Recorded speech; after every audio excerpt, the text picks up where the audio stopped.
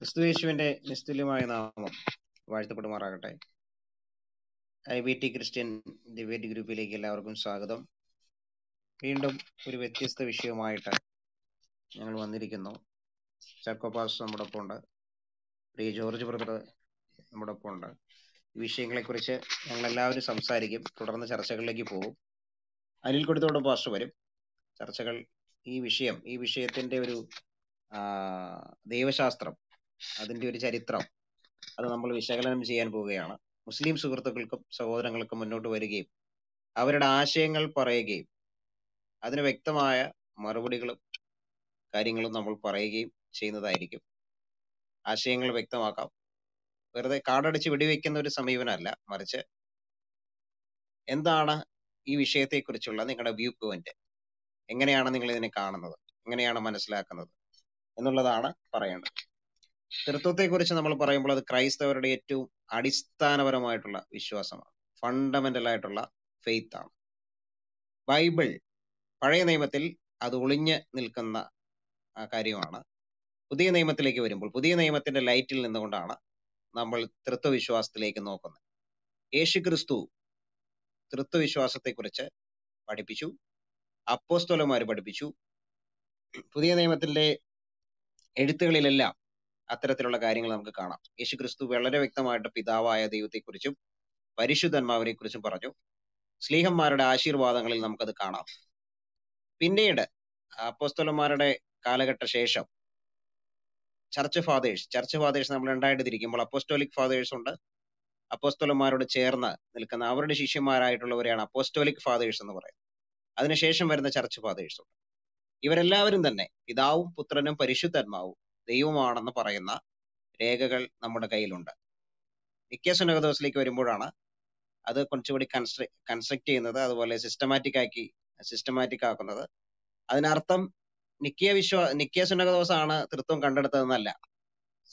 സഭയ്ക്കുണ്ടായിരുന്ന വിശ്വാസം, യേശുക്രിസ്തു പഠിപ്പിച്ചിരുന്ന വിശ്വാസം, അപ്പോസ്തലന്മാർ വിശ്വസിച്ചിരുന്ന വിശ്വാസം, അത് ഉറക്കെ പ്രഖ്യാപിക്കുകയാണ്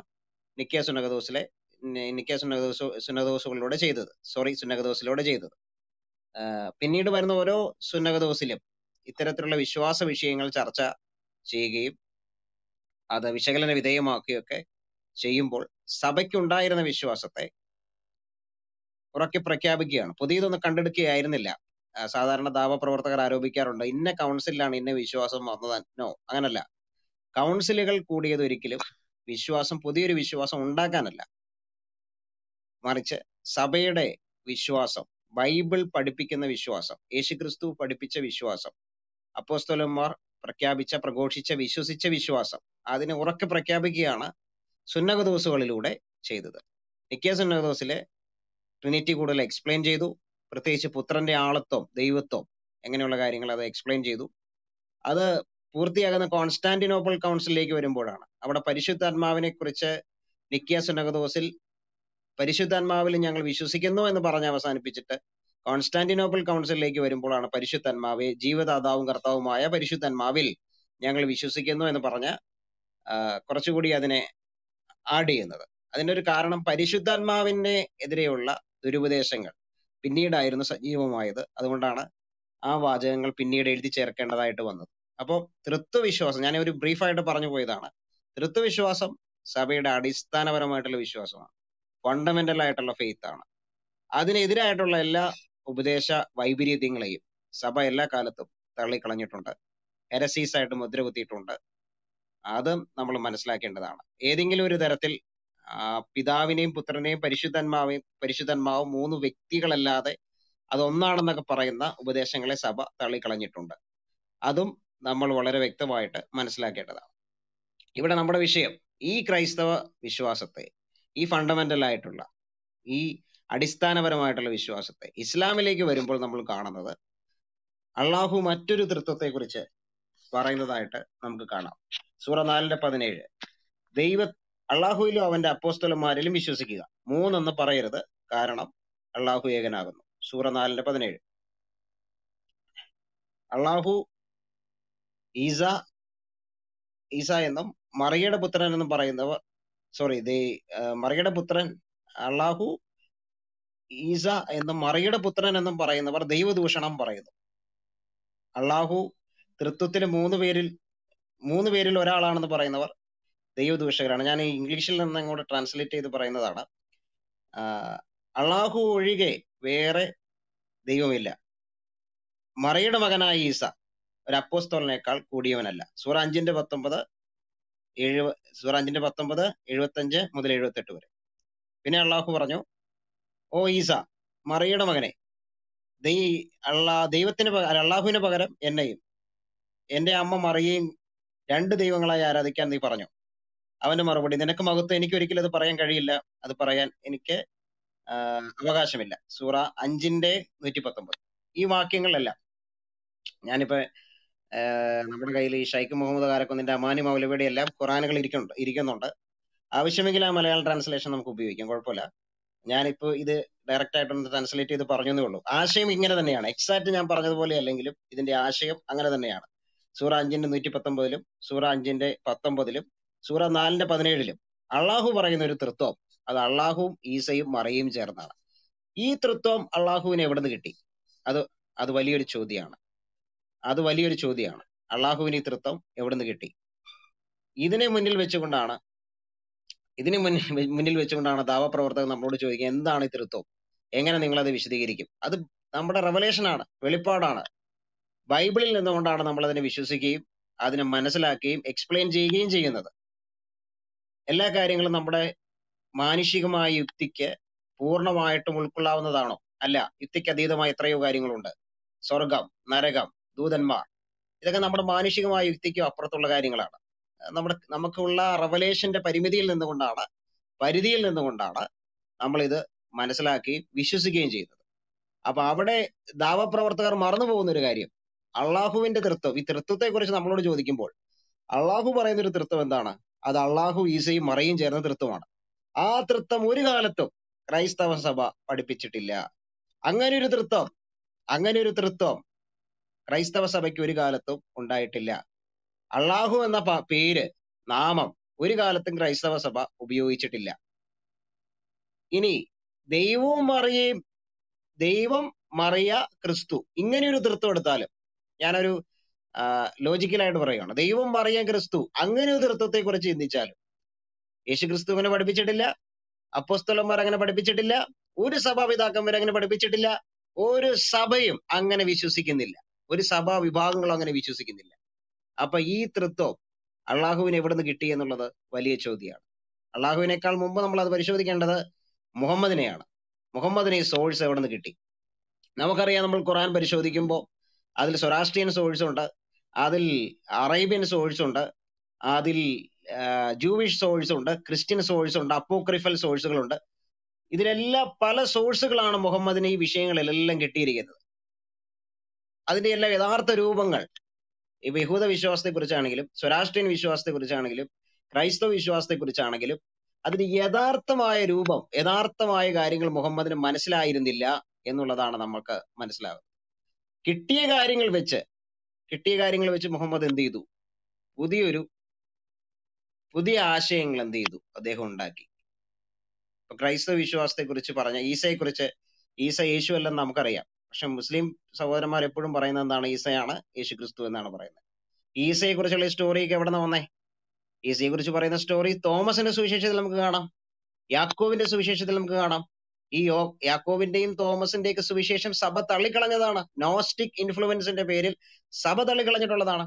ഇത്തരം ഗ്രന്ഥങ്ങൾ ആധാരമായിട്ടുണ്ട്. അപ്പൊ പല പല സ്രോതസ്സുകൾ മുഹമ്മദിന് കിട്ടുകയും ഏതാണ് യഥാർത്ഥ്യം എന്ന് തിരിച്ചറിയാതെ പരസ്പരം കൂട്ടിക്കുഴയ്ക്കുകയും അങ്ങനെ ഒരു പുതിയ ഡോക്ട്രിൻസ് മുഹമ്മദ് ഉണ്ടാക്കി തീർക്കുകയാണ് ചെയ്തത്. തന്റേതായ ഭാവനകളും തന്റേതായ കാഴ്ചപ്പാടുകളും അതിൽ ചേർത്തിട്ടുണ്ട്. അള്ളാഹു ശരിക്കും പറഞ്ഞാൽ മുഹമ്മദിന്റെ മനസ്സിലെ ഒരു സങ്കല്പം മാത്രമാണെന്ന് നമുക്ക് മനസ്സിലാക്കാം. കാരണം മുഹമ്മദിന്റെ ഇച്ഛയ്ക്കനുസരിച്ച് ചലിക്കുന്ന ഒരു പാവയായിട്ട് മാത്രമേ നമുക്ക് ഖുറാൻ പഠിക്കുമ്പോൾ മനസ്സിലാക്കാൻ പറ്റുന്നുള്ളൂ.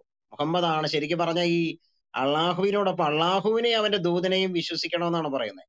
അള്ളാഹുവും ദൂതനും ചേർന്നൊരു കാര്യം നിശ്ചയിച്ച് കഴിഞ്ഞാൽ പിന്നെ അതിൽ മാറ്റമില്ല എന്ന് പറയുന്നത്. അപ്പൊ അള്ളാഹുവിന്റെ ഒപ്പം ഒരു പ്രാധാന്യം, ഒരു ബൈനറ്റേറിയൻ ഫോർമുല, ഒരു ദ്വിത്വ ഫോർമുല ഖുറാനിൽ നമ്മൾ കാണുന്നുണ്ട്. അള്ളാഹുവിന്റെ ഒപ്പം ഒരു പ്രാധാന്യം മുഹമ്മദിന് നമ്മൾ കാണുന്നു. അള്ളാഹുവിനോട് കൂട്ടുചേർക്കരുത്, പങ്കു ചേർക്കരുത് പറയുമ്പോഴും അള്ളാഹുവിനോട് ചേർത്താണ് മുഹമ്മദിനെ പറയുന്നത്.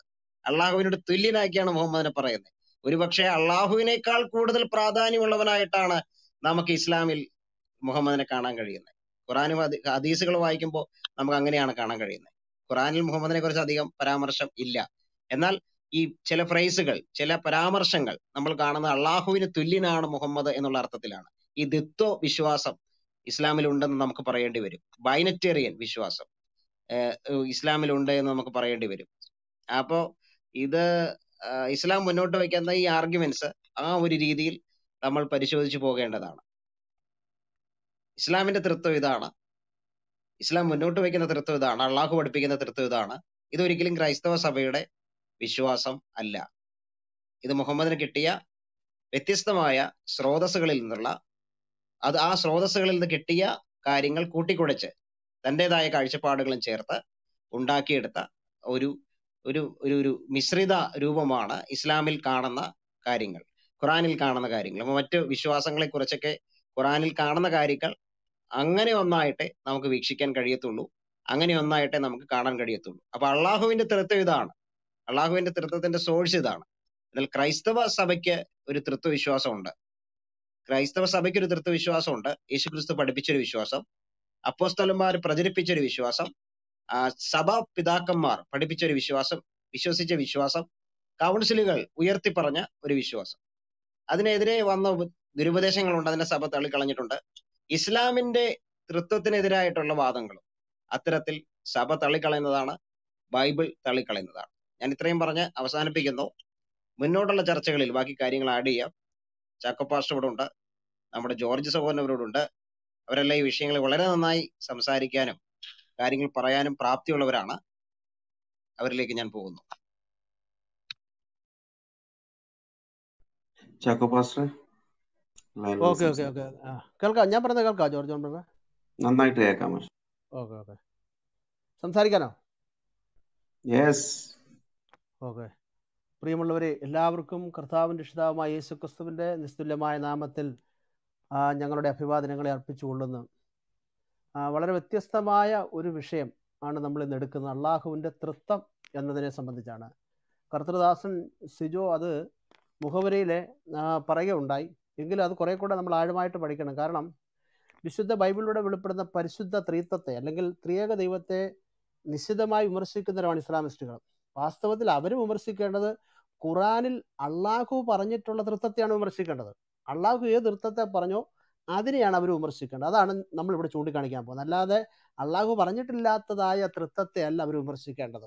എന്തായാലും അത്തരത്തിലുള്ളതായ വിമർശനങ്ങൾ നിലനിൽക്കുമ്പോൾ തന്നെ എന്താണ് ഈ ഖുറാനിലൂടെ വെളിപ്പെടുന്നതായ തൃത്വം എന്ന് നമ്മൾ ഇന്ന് പരിശോധിക്കാനായിട്ട് പോവുകയാണ്. ആ വസ്തുത കണ്ടെത്തി കഴിഞ്ഞാൽ ഈ പുസ്തകം വെളിപ്പെടുത്തുന്നതായ വസ്തുക്കളൊക്കെ തന്നെ ഒരുതരം കോമഡികളായല്ലോ അല്ലെങ്കിൽ കോമഡിയായി പോകുന്നല്ലോ എന്നുള്ളതായ വസ്തുതയും നമുക്ക് ലഭിക്കും. ഇവിടെ നമ്മൾ ചിന്തിക്കേണ്ട ഒരു പ്രധാനപ്പെട്ട കാര്യമുണ്ട്. ഈ തൃത്വം, ത്രിയേകത്വം, ത്രിയേകൻ, ത്രിയേക ദൈവം എന്നിത്യാദി വാക്കുകൾ ബിബ്ലിക്കലാണ് അല്ലെങ്കിൽ ബൈബിളികമാണ്.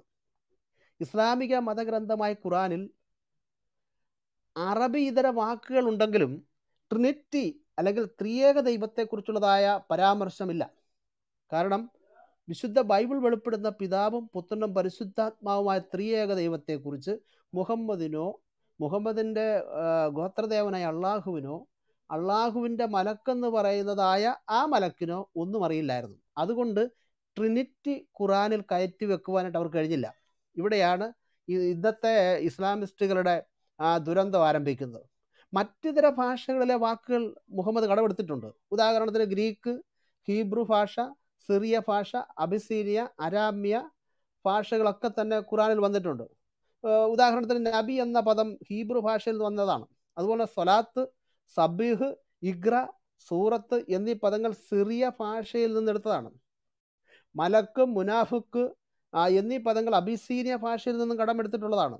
റഹ്മ ഇത് അരാമ്യ ഭാഷയിൽ നിന്ന് വന്നതാണ്. ഇഞ്ചിൽ ഗ്രീക്ക് ഭാഷയിൽ നിന്ന് കടമെടുത്തതാണ്. ഇതിപ്പോൾ ഞാൻ പറയുന്നതല്ല, ഡോക്ടർ എൻ്റെ മുഹമ്മദ് അലി എഴുതിയ ഖുറാൻ മനഃശാസ്ത്ര പഠനം പേജ് 33 എഴുതിയിരിക്കുന്നതാണിത്. അതേ ഒരു വലിയ പ്രശ്നമാണ്. അപ്പം ഇവിടെ ഇതര വാക്കുകളിൽ നിന്നും ഇതര മതങ്ങളിൽ അല്ല ഇതര ഭാഷകളിൽ നിന്നൊക്കെ തന്നെ വാക്കുകൾ, പദങ്ങൾ ഈ പുസ്തകത്തിനകത്ത് കയറിയിട്ടുണ്ട്.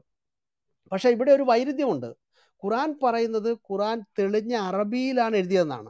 അതാണ് നമ്മൾ മനസ്സിലാക്കേണ്ടത്. അത് നമുക്ക് കൃത്യമായിട്ട് ഈ പുസ്തകം പരിശോധിക്കുമ്പോൾ നമുക്ക് കണ്ടെത്താനായിട്ട് ഖുറാൻ പറയുന്നത് ഖുറാൻ തെളിഞ്ഞ അറബിയിലാണ് എഴുതി വച്ചിരിക്കുന്നത്. സൂറ 16:103 നമ്മൾ വായിക്കുന്നത് ഇങ്ങനെയാണ്: ഇതോ തെളിഞ്ഞ അറബി ഭാഷയിലും. ഇതൊന്നല്ല, നിരവധി ആയത്തുകൾ പറയുന്നുണ്ട്. സൂറ 13:37 നാം ഇതിനെ ഒരു ന്യായപ്രമാണമായി അറബി ഭാഷയിൽ ഇറക്കി തന്നിരിക്കുന്നു.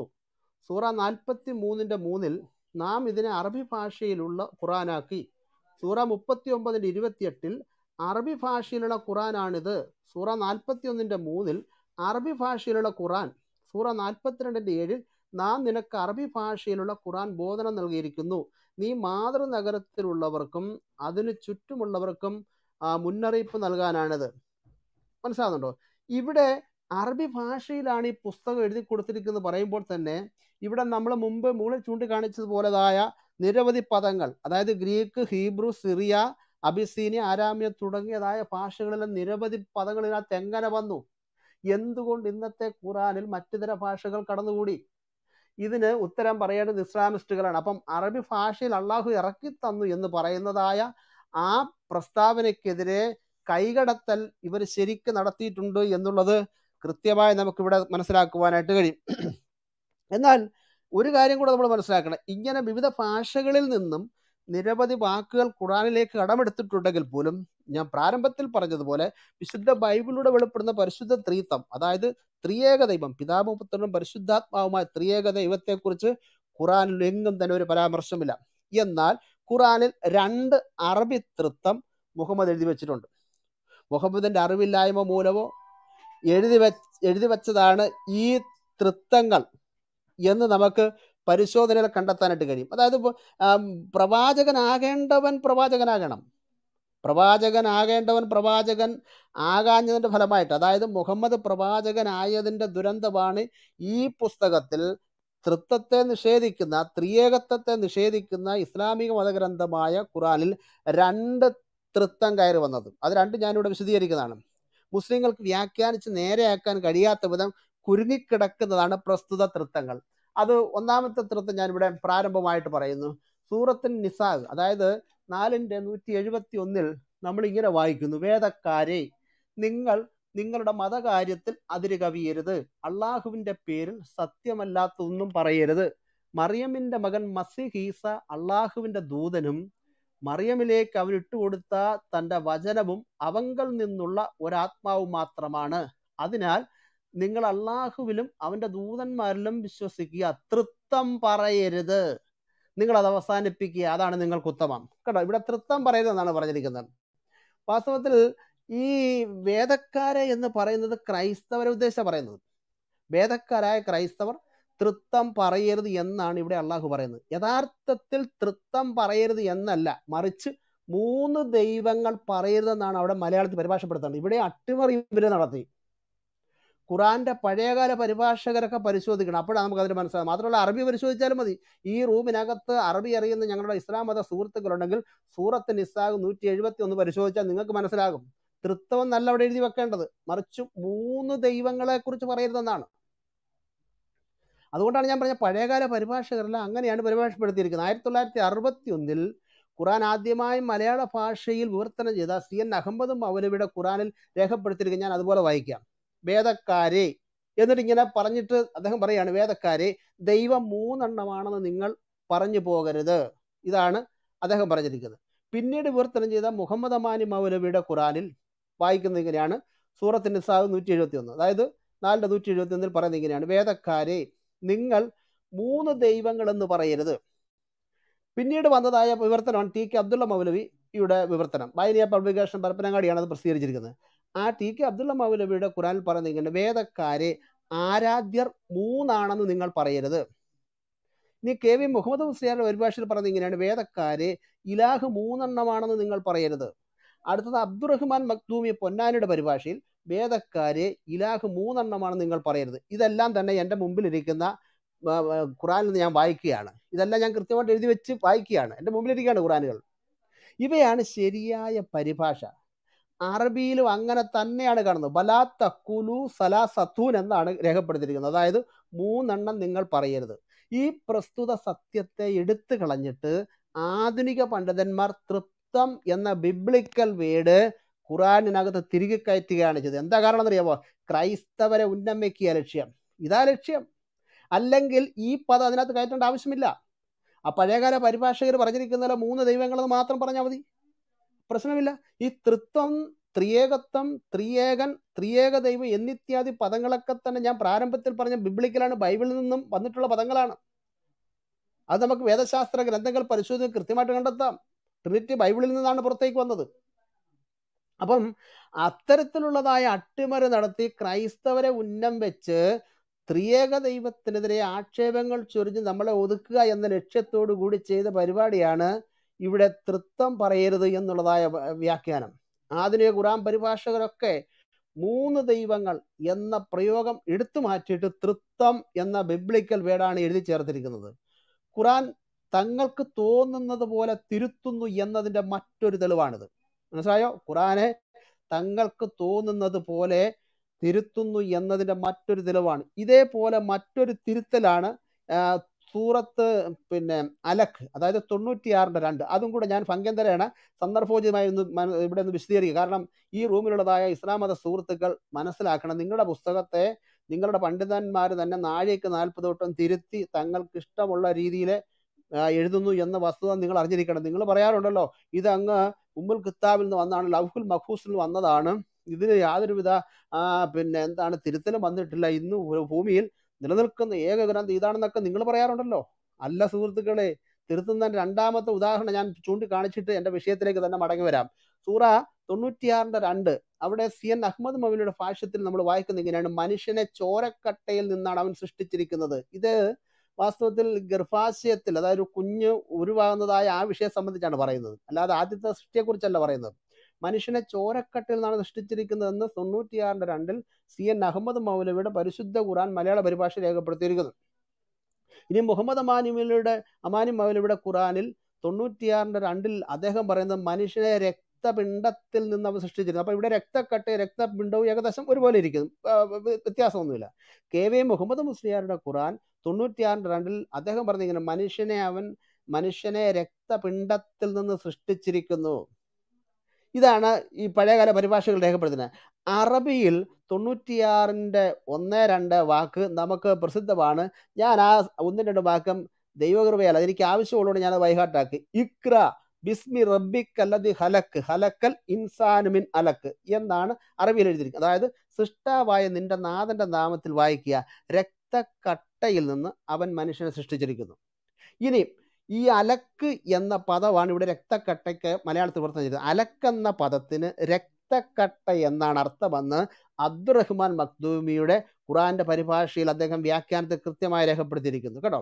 അപ്പോൾ അലക്കെന്നാൽ രക്തക്കട്ടയിൽ നിന്നാണ്. നമുക്കറിയാം രക്തക്കട്ടയിൽ നിന്ന് ഒരു കുഞ്ഞുണ്ടാകുകയില്ല, രക്തപിണ്ഡത്തിൽ നിന്നൊരു കുഞ്ഞുണ്ടാകുകയില്ല.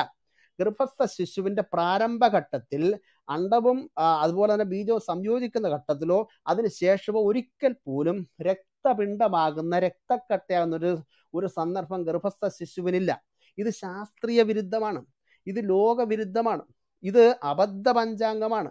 ഇത് അറിയത്തില്ലാത്തത് കൊണ്ടാണ് മുൻകാല ഭാഷാതാക്കള് അലക്കിനെ ആ രക്തക്കട്ടെന്ന് തന്നെ വ്യാഖ്യാനിച്ചത്. പക്ഷേ ഉണ്ടല്ലോ, ആധുനിക പരിഭാഷകർ സ്കൂളിലൊക്കെ പോയി അറബി തന്നെയല്ല, മദ്രസ തന്നെയല്ല, അവിടെ സ്കൂളിലൊക്കെ പോയി സയൻസും ഒക്കെ പഠിക്കാൻ തുടങ്ങിയതുകൊണ്ട് അവർക്ക് മനസ്സിൽ ഇത് അബദ്ധ പഞ്ചാംഗമാണ്. അതുകൊണ്ട് അവരെന്ത് ചെയ്തറിയാമോ, അതങ്ങ് വെട്ടി മാറ്റിയിട്ട് അവിടെ വേറെ പദം കൊണ്ടുവച്ചത്. ഞാൻ അതുകൂടെ വായിക്കുകയാണ്.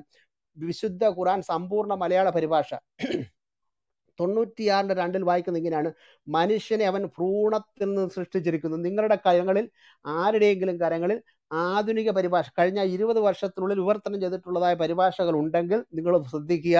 അവിടെ എഴുതി വെച്ചിരിക്കുന്നത് എങ്ങനെയാണെന്നറിയാം: മനുഷ്യനെ അവൻ ഭ്രൂണത്തിൽ സൃഷ്ടിച്ചിരിക്കുന്നു. പ്രത്യേകിച്ച് സമ്പൂർണ്ണ, അതായത് വിശുദ്ധ ഖുറാൻ സമ്പൂർണ്ണ മലയാള പരിഭാഷ ഉണ്ടെങ്കിൽ അത് നിങ്ങളത് പരിശോധിക്കുക, അതിനകത്ത് അങ്ങനെ രേഖപ്പെടുത്തിയിരിക്കുന്നത്. ഇനി ഷെയ്ഖ് മുഹമ്മദ് കാരക്കുന്നിന്റെ പരിഭാഷയിൽ അദ്ദേഹം വേറൊരു അട്ടിമറി നടത്തിയേക്കുന്നത്. അതായത് ഇവിടെ പറഞ്ഞിരിക്കുന്നതായ ഈ ഭ്രൂണത്തിൽ നിന്ന് സൃഷ്ടിച്ചിരിക്കുന്നു എന്ന് പറയുമ്പോൾ അവിടെ ചില പ്രശ്നങ്ങളുണ്ട്. എന്താ അറിയാമോ? ഈ ഖുറാനിൽ അണ്ഡവും വേണം, ബീജവും വേണം. ഇത് രണ്ടും കൂടെ സംയോജിക്കുമ്പോഴാണല്ലോ ഭ്രൂണം ഉണ്ടാകുന്നത്. പക്ഷേ ശുക്ലത്തെക്കുറിച്ച് ഖുർആനിൽ പറയുന്നുണ്ട്, അണ്ഡത്തെക്കുറിച്ച് ബീജത്തെക്കുറിച്ച് പറയുന്നില്ല. ഒരുപക്ഷെ അതുകൊണ്ടായിരിക്കാം ഷെയ്ഖ് മുഹമ്മദ് കാരക്കുന്നിൻ്റെ ഖുർആന്റെ പരിഭാഷയിൽ അദ്ദേഹം ഭ്രൂണം എന്നുള്ളത് അങ്ങ് ഒഴിവാക്കിയിട്ട് അദ്ദേഹം എഴുതിയിരിക്കുന്നത് ഞാൻ വായിക്കാം.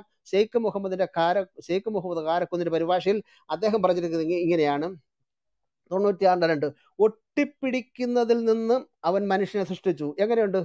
അട്ടിമറി നടന്നുണ്ടോ? എന്താ ഇതിൻ്റെ അള്ളാഹുവിൻ്റെ ആയത്ത് അല്ലെങ്കിൽ മുഹമ്മദിൻ്റെ കാലത്ത് മുഹമ്മദ് പറഞ്ഞ എന്തുമാണ്? രക്തക്കട്ട. രക്തക്കട്ടയുടെ അറബി ആ കലക്ക്, ഇങ്ങോട്ട് വിവർത്തനം ചെയ്ത് രക്തക്കട്ട. രക്തക്കട്ട സൃഷ്ടിച്ചു എന്ന് പറഞ്ഞത് കാലം കുറെ കൂടെ കഴിഞ്ഞപ്പോൾ രക്തക്കട്ട ഭ്രൂണമായി. ഭ്രൂണത്തെ എടുത്തു കളഞ്ഞിട്ട് ഒട്ടിപ്പിടിക്കുന്ന, എന്തോ ഒട്ടിപ്പിടിക്കുന്ന ഫെവിക്കോൾ വല്ലതും ആണോ സുഹൃത്തുക്കളെ? എന്ത് പശ? അതോ നമ്മുടെ പഴയ കാലങ്ങളിലെ ഈ സിനിമാ പോസ്റ്ററൊക്കെ ഒട്ടിക്കാനായിട്ട് ഈ മൈദ കലക്കി പശ പിടിപ്പിക്കില്ല, അത് വല്ലതും ആണ്? എന്തോ ഒട്ടിപ്പിടിക്കുന്നത്? നിങ്ങളുടെ ആളുകൾ നിങ്ങളുടെ കിതാബിനോട് ചെയ്യുന്ന ക്രൂരത, ഇതൊക്കെ സ്വന്തം കിതാബിനോട് ചെയ്തിട്ടാണ് ഇതര മതഗ്രന്ഥങ്ങൾ തിരുത്തിയതാണ് എന്ന് നാഴേക്ക് 40 വട്ടം കാറിക്കൂകുന്നത്. അപ്പം സ്വന്തം മതഗ്രന്ഥത്തോട് പോലും ആത്മാർത്ഥത വിശ്വസ്തത ഇല്ലാത്തതായ ടീമുകളാണ് നിങ്ങളെന്നുള്ള കാര്യം ഞങ്ങൾ സന്ദർഭോചിതമായി ഇവിടെ പറയുകയാണ്. അപ്പം ഒട്ടിപ്പിടിക്കുന്നത് അവൻ മനുഷ്യനെ സൃഷ്ടിച്ചു. ഇതുപോലെ തന്നെയാണ് 3 ദൈവങ്ങൾ എന്ന പ്രയോഗത്തെ എടുത്തു കളഞ്ഞിട്ട് തൃത്വം എന്ന പദം തിരികെ കയറ്റിയത്. ശ്രദ്ധിക്കണമേ. എന്നാൽ വിശുദ്ധ ബൈബിൾ വെളിപ്പെടുത്തുന്ന ത്രിയേകത്വം, ത്രിയേക ദൈവം ഖുറാനിലില്ല. അതായത് പിതാവും പുത്രനും പരിശുദ്ധാത്മാവുമായ ത്രിയേക ദൈവത്തെക്കുറിച്ച് ഒരു പരാമർശവും ഖുറാനിലെങ്ങും തന്നെ ഇല്ല. 114 സൂറത്തുകളും 6236, ചിലർ പറയും 6666, അങ്ങനെയല്ല, 6236 ആയത്തുകളുള്ള ഖുറാനിൽ ഒറ്റ വാക്യത്തിൽ പോലും വിശുദ്ധ ബൈബിളിലൂടെ വെളിപ്പെടുന്ന പരിശുദ്ധ ത്രിത്വമില്ല. പിതാവും പുത്രനും പരിശുദ്ധാത്മാവുമായ ത്രിയേക ദൈവത്തെക്കുറിച്ച് ഒരു പരാമർശം ഈ കിതാബിനകത്തില്ല. എങ്കിൽ പിന്നെ അള്ളാഹു പറയുന്ന ഈ 3 ദൈവങ്ങൾ ആരാണ്? അതാണ് പരിശോധിക്കേണ്ടത്. അള്ളാഹു ഇവിടെ പറയുന്ന ഈ 3 ദൈവങ്ങൾ ആരൊക്കെയാണെന്നാണ് നമ്മളിനി പരിശോധിക്കാനായിട്ട് പോകുന്നത്. ശ്രദ്ധിക്കുക. ഇവിടെ സൂറ 5:73 3 ദൈവങ്ങൾ ഒന്നിനെ കുറിച്ച് പറയുന്നുണ്ട്. 5:73 നമ്മളിങ്ങനെ വായിക്കുന്നു: 3 പേരിൽ മൂന്നാമനാണ് അള്ളാഹു എന്ന് പറയുന്നവർ നിശ്ചയമായും സത്യനിഷേധികളാണ്. ഇത് 1961 പരിഭാഷ CN അഹമ്മദ് മൗലവിയുടെയാ. ഇന്നത്തെ പരിഭാഷ നിങ്ങൾ നോക്കുക, അങ്ങനെയല്ല രേഖപ്പെടുത്തിയിരിക്കുന്നത്. ഇവിടെ കണ്ടോ, 3 പേരിൽ മൂന്നാമനാണ് അള്ളാഹു എന്ന് പറയുന്നവർ നിശ്ചയമായും സത്യനിഷേധികളാണ്. അപ്പൊ ഇവിടെ 3 പേരിൽ ഒരെണ്ണത്തിന്റെ കാര്യം പറയുന്നുണ്ട്. അപ്പോഴും കാര്യം പൂർത്തീകരിച്ചില്ല. അപ്പൊ 3 എണ്ണം അല്ലെങ്കിൽ 3 ദൈവങ്ങൾ എന്ന് പറയുന്ന ആരാന്ന് അറിയണമെങ്കിൽ സൂറത്തുൽ മാഇദ 116 ആയത്ത് വായിക്കണം. അതായത് 5:116 നമ്മൾ ഇങ്ങനെ വായിക്കുന്നു. ഓർക്കുക, അള്ളാഹു ചോദിക്കുന്ന സന്ദർഭം, മറിയമിന്റെ മകൻ ഈസ അള്ളാഹു വിട്ട് എന്നെയും എൻ്റെ മാതാവിനെയും ദൈവങ്ങളാക്കുമെന്ന് നീയാണോ ജനങ്ങളോട് പറഞ്ഞത്? അപ്പൊ ഇവിടെ 3 എണ്ണം വന്നോണ്ടോ, മറിയം, അള്ളാഹു, ഈസ. അപ്പം അള്ളാഹു ഇവിടെ ചോദിക്കുകയാണ്. അള്ളാഹുവിൻ്റെ പ്രശ്നം കണ്ടോ, അള്ളാഹുവിനെ തള്ളി പിന്നെ മറിയമിനെയും ഈസ ആരാണ്ട് ദൈവങ്ങളാക്കുന്ന അള്ളാഹു ഇവിടെ പറയുന്നത്. അതാണ് ഇവിടെ പറയുന്നത്. മറിയമിന്റെ മകൻ ഈസ അള്ളാഹു വിട്ട് എന്നെയും എൻ്റെ മാതാവിനെയും ദൈവങ്ങളാക്കുമെന്ന് നീയാണോ ജനങ്ങളോട് പറഞ്ഞത്? പുള്ളിയുടെ പ്രശ്നം എന്താണെന്നറിയാം, പുള്ളിയെ ഈസായും മറിയം തള്ളിക്കളഞ്ഞിട്ട് അവർ രണ്ടുപേരുടെ കുറെ നാൾ ദൈവങ്ങളാന്ന് പറഞ്ഞിട്ട് നാട് നീളെ കളിച്ചു നടന്ന്, നാട് നീളെ വിളിച്ചു പറഞ്ഞ് നടന്ന് അള്ളാഹയെ ഉപേക്ഷിച്ച് അള്ളാഹയും കൂടെ കൂട്ടിയിരുന്നെങ്കിൽ പ്രശ്നമില്ല. ആ ആയത്ത് വായിച്ച് അതാ കാണുന്നത്. അള്ളാഹുവിനെയും കൂടെ ചേർത്ത് അങ്ങ് പറഞ്ഞിരുന്നെങ്കിൽ പ്രശ്നമില്ല. അള്ളാഹുവിനെ ഉപേക്ഷിച്ചു. പല ആയത്തുകളിൽ അള്ളാഹു ഉപേക്ഷിക്കപ്പെട്ടവൻ എന്നുള്ള രീതിയിൽ അള്ളാഹു പരിതപിക്കുന്ന പല ആയത്തുകളുണ്ട്. സൂറ 6:101 അള്ളാഹു പറയുന്നുണ്ട്, നമുക്കൊരു ഭാര്യയില്ലാതെ എങ്ങനെ കുഞ്ഞുണ്ടാകും? അപ്പോൾ ഒരു ഭാര്യയ്ക്ക് വേണ്ടി ദാഹിക്കുന്ന ഒരു അള്ളാഹുവിനെ എവിടെ കാണാം? എന്തുകൊണ്ടാണ് ഭാര്യ ഇല്ലാതായിപ്പോയത്? അള്ളാഹുവിന്റെ നല്ല സമയത്ത് മുഴുവനും മുഹമ്മദിനെ കൊണ്ട് കല്യാണം കഴിപ്പിക്കാനും ബന്ധം വേർപെടുത്തിക്കാനും ഒക്കെ അള്ളാഹു നടക്കുകയായിരുന്നു. മാത്രമല്ല മുഹമ്മദിന്റെ വീട്ടിൽ വരുന്നതായ നിസ്സാര കാര്യങ്ങൾ പോലും പരിഹരിക്കാനായിട്ട് അള്ളാഹു ഉണ്ടായിരുന്നു. വീട്ടിൽ ആരെങ്കിലും വന്നാൽ അവരെ തടയണം, ആഹാരം കഴിച്ചു കഴിഞ്ഞാൽ പെട്ടെന്ന് പോകണം എന്നൊക്കെ പറയാനുണ്ടായിരുന്നു. ഈ വക കാര്യങ്ങൾ മുഹമ്മദിന് പറയാൻ ലജ്ജയാണ്. അള്ളാഹുവിന് ലജ്ജയില്ലെന്ന്, നാണമില്ലെന്ന് പറയുന്ന ആയത്ത് വരെ അള്ളാഹു ഇറക്കി. അങ്ങനെ മുഹമ്മദിന്റെ പിന്നാലെ നടന്ന് കല്യാണം കഴിപ്പിക്കാനും ബന്ധമൊഴിപ്പിക്കാനും എന്ന് വേണ്ട പല പരിപാടികൾക്കും പോയ അള്ളാഹു താമസിച്ചു പോയി, കല്യാണം കഴിക്കാൻ താമസിച്ചു പോയി. അതല്ലേ അതിന്റെ അർത്ഥം? 6:101 പിന്നെ എന്താ പറയുന്ന? 6:101 പറയുന്നതാണ് നമുക്കൊരു ഭാര്യ ഇല്ലാതെ എങ്ങനെ കുഞ്ഞുണ്ടാകുമെന്ന് ചോദിച്ചാൽ അതിന്റെ അർത്ഥം എന്തുവാ? ഭാര്യ ഉണ്ടായിരുന്നെങ്കിൽ കുഞ്ഞിനെ ജനിപ്പിക്കുന്നില്ലേ? പുള്ളിക്ക് കഴിഞ്ഞില്ല. ഇല്ല, പണ്ടാണ്ട് പറയുന്ന പോലെ അലക്ക് കഴിഞ്ഞിട്ട് പെണ്ണ് കെട്ടാൻ കഴിയത്തില്ല എന്ന് നമ്മൾ സാധാരണ പറയല്ലോ, നാടൻ ചൊല്ല്. തിരക്കാണ്, ധൃതിയാണ്, പണിയാണ്, ഇങ്ങനെ പണി ചെയ്ത് അലക്കിയും തുണി കഴിയും പണി ചെയ്തും ഒക്കെ അങ്ങ് കല്യാണം കഴിക്കുന്ന കാര്യം മറന്നുപോയതുപോലെ തന്നെ അള്ളാഹു മുഹമ്മദിന്റെ പിന്നാലെ നടന്ന് മുഹമ്മദിനെ കൊണ്ട് കെട്ടിച്ചൊഴിപ്പിച്ചും പോയ കൂട്ടത്തിൽ കല്യാണം കഴിക്കാൻ മറന്നുപോയി. അതാണ് അള്ളാഹു 6:101 CN അഹമ്മദ് മൈലയുടെ പരിഭാഷ നോക്കൂ. നമുക്കൊരു ഭാര്യയില്ല, അതെങ്ങനെ കുഞ്ഞുണ്ടാകും എന്ന് ചോദിച്ചാൽ ഭാര്യ ഉണ്ടായിരുന്നെങ്കിൽ കുഞ്ഞിനെ കൊടുത്തേനെ. മനസ്സിലാവുന്നുണ്ടോ? പുതിയ പരിഭാഷകൾ നമുക്കൊരു സഖി എന്നാ പറയുന്നത്. അപ്പൊ ഒരുപാട് കൈകടത്തിലൂടെ നടത്തി. അപ്പം അള്ളാഹു പറയുകയാണ്, മറിയമിന്റെ മകൻ ഈസ അള്ളാഹു വിട്ട് എന്നെയും എൻ്റെ മാതാവിനും ദൈവങ്ങളാക്കിയത് എന്തുകൊണ്ടാണ്? പുള്ളിയെ ഉപേക്ഷിച്ചതാണ് പുള്ളിക്ക് പ്രശ്നം. പുള്ളിയെ സ്വീകരിച്ച് പുള്ളിയും കൂടെ ചേർത്തൊരു മുക്കൂട്ട ദൈവത്തെ ഞാൻ കൊണ്ടുവരുന്ന പ്രശ്നമില്ലായിരുന്നു. അപ്പൊ ഇവിടെ പറയുന്ന 3 ദൈവങ്ങൾ ആരൊക്കെയാണ്? അള്ളാഹു, ഈസ, മറിയം. അപ്പൊ ഈ മുക്കൂട്ട് ദൈവങ്ങൾ, അതായത് ഇവിടെ പറയുന്ന ഈ ദൈവങ്ങളാണ് ഖുറാനിലെ തൃത്വം എന്ന് പറയുന്നത്. അതായത് നമ്മൾ കണ്ട സൂറ 4:171 ആധുനിക പരിഭാഷകർ തൃത്വം പറയരുതെന്ന് പറഞ്ഞല്ലോ. ആ തൃത്വം എന്ന് പറയുന്നത് അള്ളാഹു, ഈസ, മറിയം എന്നിവരാണ്. ഇത്തരത്തിലുള്ള ഒരു തൃത്വം ക്രൈസ്തവർക്കില്ല. അപ്പൊ അവിടെ പറയുന്ന വേദക്കാരെ നിങ്ങൾ ഇത്തരത്തിലുള്ള തൃത്വം പറയരുതെന്നാ പറയുന്നത്. ഇത്തരത്തിലുള്ള 3 ദൈവങ്ങളെ കുറിച്ച് നിങ്ങൾ പറയരുതെന്നാ പറയുന്നത്. കഴിഞ്ഞ 2000 വർഷത്തെ സഭാ ചരിത്രം പരിശോധിച്ചാൽ അള്ളാഹു, മറിയം, ഈസ എന്നീ മുക്കൂട്ട് ദൈവങ്ങളെ വിശുദ്ധ ത്രിത്വമായി വിശ്വസിച്ച ഒരു സഭയും ലോകത്തും കണ്ടെത്താൻ കഴിയത്തില്ല. എങ്ങും തന്നെ ഇല്ല. മുഹമ്മദിന്റെ കാലത്ത് പോലും ഇല്ലായിരുന്നു. ഇത് അള്ളാഹ്ക്കും മുഹമ്മദിനും പറ്റിയ ഹിമാലയ അബദ്ധമാണ്. ഇത് മുഹമ്മദിന് പറ്റിയ ഹിമാലയ അബദ്ധമാണ്. മുഹമ്മദിന്റെ മൂക്കിന് താഴെ ഉണ്ടായിരുന്ന ക്രൈസ്തവരുടെ വിശ്വാസം എന്തെന്ന് മുഹമ്മദിന് മനസ്സിലാക്കാൻ കഴിഞ്ഞാൽ അതിന് അദ്ദേഹത്തെ കുറ്റം പറയാൻ കഴിയത്തില്ല. അദ്ദേഹം കൂടുതലായിട്ട് ബന്ധപ്പെട്ടത് കുറെ കൾട്ടുകളായ കുറെ ഗ്രൂപ്പുകളായിരുന്നു. അത് MM അക്ബറിനെ പോലെയുള്ളവർ പറയുന്നുണ്ട്. പിന്നെ നെസ്തോറിയൻസ് എന്ന് പറയുന്ന കുറെ ആളുകളുമായിട്ടായിരുന്നു മുഹമ്മദിന് ബന്ധം. അവര് പഴയ നിയമ പുതിയ നിയമ അപ്പോക്രിഫയെ വിശ്വസിച്ചിരുന്നവരായിരുന്നു. അവർക്ക് വേദവിപരീതമായ പല കാര്യങ്ങളും ഉണ്ടായിരുന്നു. അവർ ക്രിസ്തുവിൽ വിശ്വസിക്കുമ്പോൾ തന്നെ മറ്റു പലതും ഉണ്ടായിരുന്നു. അപ്പൊ അവരിൽ നിന്ന് കേട്ടതും മുഹമ്മദ് കണ്ടറിഞ്ഞതുമായ കാര്യങ്ങളെല്ലാം കൂടെ ചേർത്ത് മുഹമ്മദ് എടുത്ത് കാച്ചിക്കളഞ്ഞ് ക്രൈസ്തവർക്ക് ഇത്തരത്തിലുള്ളതായ 3 ദൈവങ്ങളുണ്ട്. എൻ്റെ മുഹമ്മദ്, ഞങ്ങൾക്ക് ഈ സൈസ് 3 ദൈവങ്ങളില്ല, ഞങ്ങൾ ഇതിനെ ഞങ്ങളുടെ പരിസരത്ത് കയറ്റത്തില്ല.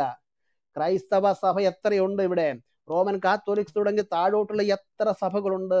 അവർക്കാർക്കും ട്രിനിറ്റിയെ കുറിച്ചൊരു പ്രശ്നമില്ല. കാരണം ട്രിനിറ്റി എന്താന്ന് കൃത്യമായിട്ട് പരിശുദ്ധാത്മ ബൈബിൾ വെളിപ്പെടുത്തിയിട്ടുണ്ട്.